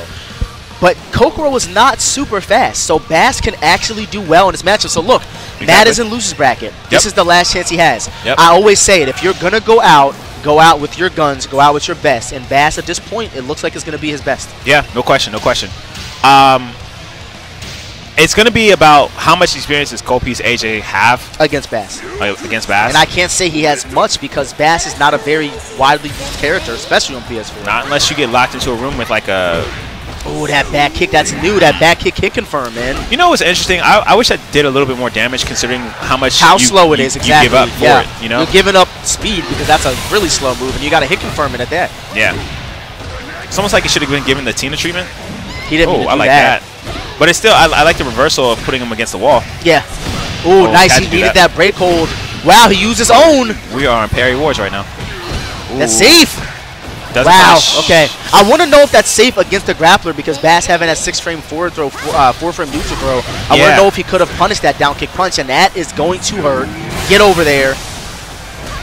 It's interesting that he changed positions because it really put himself against the wall. I'm not sure if Matt meant to do that. Wow. He's going to spin him. Big swing, big swing. Nice, 20% there from Matt. Oh, he walked right into that offensive hold. That's all guaranteed. Yep. He's going to drag this man around the ring like a... Oh, my God, that was crazy. What is going on? Oh, Matt went for it all right there. Did you see how fast COLDPIECEAJ ran from that man? He literally put on his Nikes and ran across the ring just now. All the way across the screen. Ooh, he held the break low. Smart that play. was crucial. If that break low would have connected, Matt would have died. Yeah, 100%. No question. Yeah. That's safe. All right, forward punch, kick. And what I want to see from Matt is a launcher. I just want to see him launch one time because right now he's been looking to go for those high counter throws a lot. Yeah. And COLDPIECEAJ is mashing buttons and fuzzying out of all of them, yeah. All right, punch, kick by Matt. Gets the frame advantage. You know, it looks like COLDPIECEAJ knows this matchup. Yeah, I think so. COLDPIECEAJ is throwing out 2P. It's a 14-frame attack, but it's getting some mileage right now. You got to think about who he's fighting. 14 frames against a character like Bass who has a 13-frame jab. I mean, it's surprising. It's surprising what we're seeing from Matt right now. He's got some work to do. And there's that launcher that we were looking to see. So, you know, obviously Matt has recognized that COLDPIECEAJ is not holding at this point. There's that 12-frame hell stab there from Matt. Gets break held, unfortunately, though. I want to see Matt slow this down because COLDPIECEAJ has all the momentum. The best way to kill someone's momentum is space him out and let them reset. And Matt was trying to fuzzy there. He just got caught slipping for a second. Oh, he's dead. And there's the slow-mo. And he's going to get dropped on his back. He's dead. Wow. Did you see the part where he did a little wave dash to get over there? Because that was really far, by the way. That was crazy. Really far. I guess the hitbox on that. Yeah, I don't know if it was a hitbox or not, but it was a little wild. Damn, he just got thrown into the wall. Yeah. And that's just saying that COLDPIECEAJ is getting bounced off of everything. It's crazy. That's safe. So of course Matt needs this. It looks like he's going to, but COLDPIECEAJ trying to keep himself in it. Matt needs like one more attack, but he doesn't want to be too risky here. Oh man, COLDPIECEAJ trying to bring this back. Is he gonna get the? No, he's gonna take the reset. Oh, he should have took the break blow right there. But either way, COLDPIECEAJ looks like he's gonna close this out. And Matt pressing buttons. And Matt just choked that away. Wow. Do you think that Matt could have done anything differently to avoid that? Because look, Matt had the life lead by a large margin, almost a full life bar, where COLDPIECEAJ didn't have much at all. Yeah, I mean, the decisions towards the end there, it was just like Matt was, I think he overthought those situations. Right. And there goes Matt doing the shrug, like, I don't know, man. But I think that Matt could have had that. You know, I mean, there's no doubt that he could have won that. But unfortunately, you know, Matt's going to be eliminated from the tournament. But still, even though he's eliminated from the tournament, you know, Matt still gets a lot of respect for multiple reasons. Not only for being a competitor, but he runs freestepdodge.com. Okay, something that he funds pretty much. You know, you can take donations for it to help fund it, but he funds that himself. That's his website that he created from the ground up. And not only that, but he sat here and configured all of these PCs for us to play on. He took the time out of his day to do that for us. So, you know, Matt is just a big... He's definitely a community member through and through, and he's here for the community. So, like you said, he does multiple things. I mean, when I was just looking at his match, it was just... It boiled down to I really think he overthought those situations. Yeah. And it put himself in a really bad place. Because if you think about it, like you look at the last two exchanges, if he had reversed decisions, he wins both of those. So look, I want to talk about his next match, guys, because this right here, I would hate to be COLDPIECEAJ right now. We're talking about a hungry E-man who got sent to loser's bracket by Hoodless, who knows that if he wants to go to Japan, he needs to do well at this event, and he cannot lose to COLDPIECEAJ. Yeah, so if that's the case, if COLDPIECEAJ is here, that means Hollow and Mona got to be on the other side fighting each other at some point. Either off stream or we're going to see that match next. And then Steady somewhere as well. Oh, wow. So I think actually, the more I think about it, there's going to be a match between Steady, Hollow, and Mona before they get to E-Man. I think that's how it's going to play out. Nah, dude, the loser's bracket, I'm telling you, at the last, actually every North American offline event we've had, the losers bracket is the place you don't want to be. Yeah. And that's one thing we were talking about, you know, the fact that we have 2 big pools instead of 4 separate ones, whereas we would have these players more separated, but it was done for a reason, and unfortunately that's just what it is right now, man. Yeah, I'm just thinking about like territories and whatnot, because you know you do the brackets based on priority for like the skill set of the player, and then based on their territory too. Yeah. I'm surprised that they ended up in the same pool like that. Yeah, man. I mean, look, when I see that, if I was a talented player like E-Man or Hoodless or Caliber, I would just say, all I got to do is come in here and wreck shop. It don't matter what pool I'm in. I'm winning anyway. You know what I mean? Yeah, I mean, well, the funny thing is when you talk to somebody like Hoodless, he's like, I watched my match and I know what I did wrong, so I'm gonna go in there and do different. Do differently than what I did last time, for sure, man. It's definitely a refreshing thing. I think we are getting closer to the end because I don't even see too many matches actually taking place in our casual stations. Well, yeah, for sure. So I think they're actually trying to push out the last matches on stream here. Oh, this is the last match. Okay. So there are obviously a lot of matches that were done off stream, or you know, for sure. But we're actually getting to that time limit now, anyways. Yeah. I don't know how.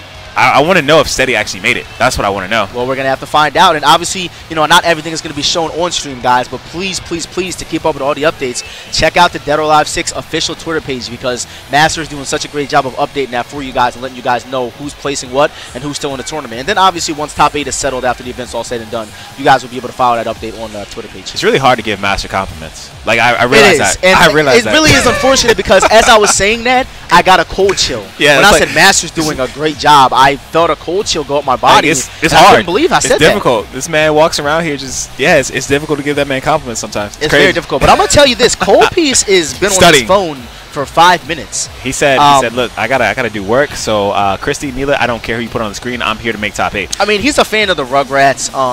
You know, that's actually a really Where are you taking that story? Oh, the shirt. Okay, yeah, I was like, what are you talking about? Wait, you thought I was just randomly talking about the Rugrats? Yeah, I was like, what? What's happening right now? This man is rocking the Rugrats hoodie. All right, I have not seen a Rugrat in years, but obviously he feels very strongly about them. Otherwise, he would not be wearing them on stream. I'm with you. So that's free promotion for the Rugrats right there, even though the cartoon has been done with for years. I was going to recommend some type of medicine for your ADD. So you thought I randomly just brought up the Rugrats. That's actually I wasn't wild, looking at his shirt at all. I mean, we've been looking at COLDPIECEAJ on his phone, and there it is. Bam, we got my man Reptar over here. Let's get that. And for some reason, the dog, is it Spike? Yeah. Why is Spike looking? Damn, COLDPIECEAJ is sweaty. Yo, he's Spike. Is sweating right now. COLDPIECEAJ is dripping right now. What is going on? Yo. No, I'm gonna say he put some extra lotion on his face today. That's all because it's no sweat. He's not intimidated by E-Man at all. Nah, nope, definitely not. I mean, look, secretly he is. But and then you got a Rugrats hoodie on. You can't be scared of anybody, bro. Yeah, that's crazy. That just gives you the extra motivation you need. But like you said earlier, I do appreciate the fact that E-Man's out here supporting ESport Stadium. He actually bought a hoodie. Yeah, and that's awesome. I mean, we need more of these stadiums. I can't wait for more of these things to be seriously, guys. Popping up, man. If you are a tournament organizer, take notes. It's crazy because this event, when you walk in, your attention is immediately drawn to the actual esports arena. You know what I mean? Like, if you guys got to be here to feel it. Like, obviously, you guys are at home seeing the pictures and seeing the videos. But until you walk into this room and see this illuminating light that is the stage that these players are getting on, you will not know what it's like to actually be at one of these. It's just a no doubt. really well put together event. So E-Man looks fairly focused. I think they're doing a quick button check right now. But most importantly, when we're talking about this, you know what character we haven't seen? Neo Tengu. You're right. And it's actually a shame because there's a lot of characters we haven't seen. It's a shame because Neo Tengu is a great character. Yeah. You know, a lot of people feel she's not as great because she's slow, but you got to think about it. Matter of fact, she has a 10-frame high punch. That is going to out-prioritize anybody who does not have a 9-frame jab. Yeah. You know what I mean? So it's actually like crazy. We have not seen a lot of characters. I'm just going through the list in my head. We haven't seen a Hayate. We haven't seen a Hayabusa. We haven't seen a Neo Tengu. We haven't seen quite a few. Yeah, quite a few characters. I mean, there's always going to be those characters you don't see, and that's for every game. But you know, it's when you get down to the top guys, you already know the staple characters you're going to see. You're going to have your Nikos, your Christies, your Rig because of Hoodless, your Helena. For sure. You know? So, but Hayabusa, we don't see him so often, and he's considered one of the better characters. Yeah, and thank God because Master is banned from tournaments. We don't have to look at Hayabusa anymore. Oh, it's good. It's always good money for that. All right, so I'm just going to let you guys know, COLDPIECEAJ can win this match. I mean, look at his defense. He has the ability to win this, and he's already on the board. I'm not going to say nothing else bad about COLDPIECEAJ, even though I wasn't saying anything bad before, but he's just really put on a good show today. Yeah, no, dude, he's good, man, for sure. Oh, there's the. Oh, so he should have capitalized off that stun, but there's that. I think he just wanted to reset. Yeah.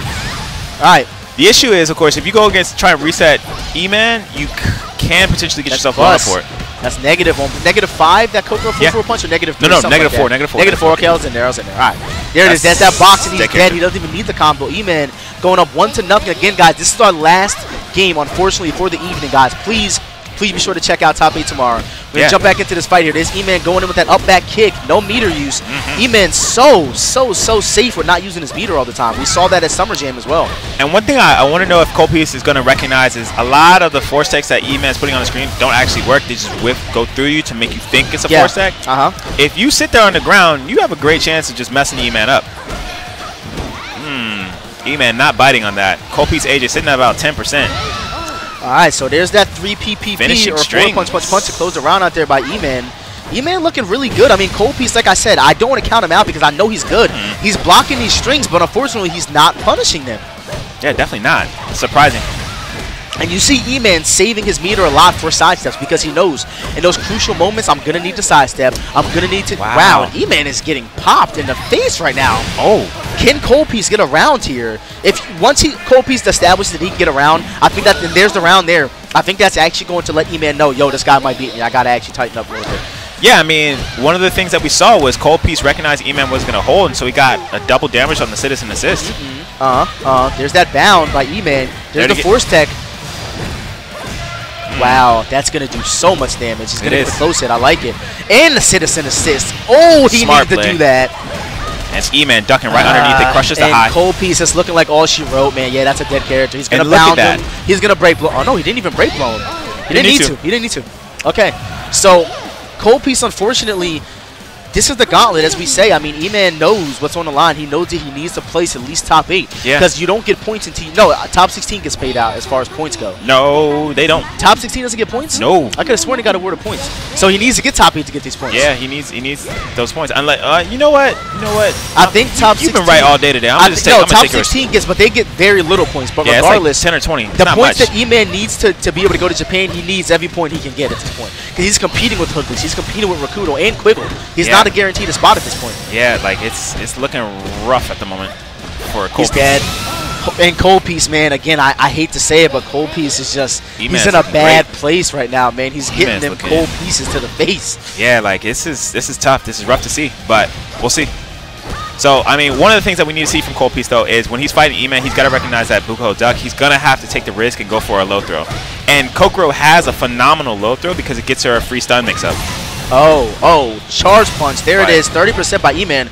Goes for that DOA5 setup that shouldn't work anymore, but it does. Yeah, like... I've seen that Helena has the ability to play DOA5, so I do think that's why she's actually pretty strong in this game. Yeah, she's one of the only characters that can take advantage of those force techs. Jeez, COLDPIECEAJ just got to stop blocking with his face right now because he's taking a lot of damage. Good grief. Oh, man. Not looking good. But... That's plus. His face again. Man. Taking one too many hits. There's that 4-4 punch, and dude, I'm going to be honest, I think that E-Man tried to close it out with the Bokuho throw. Oh, he's trying to counter the down kick punch.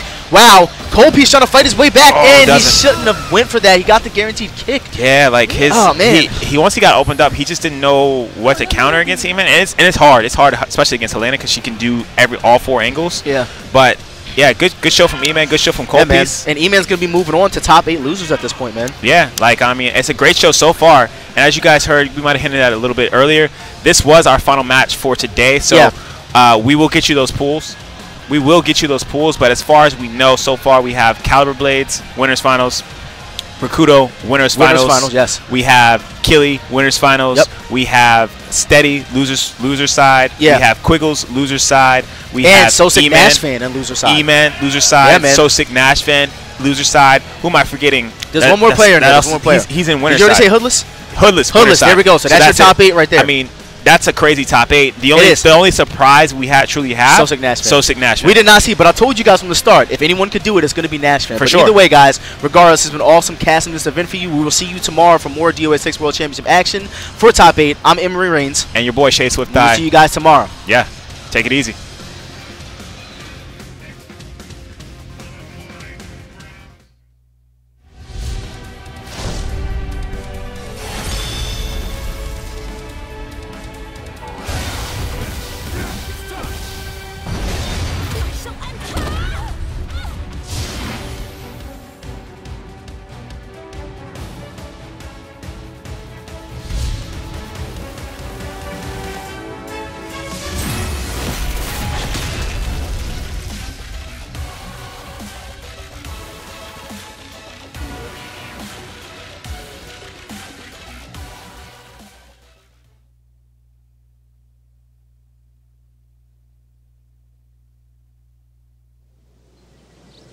As a Dragon Shrine Maiden, I will do my best. I'm ready to fight!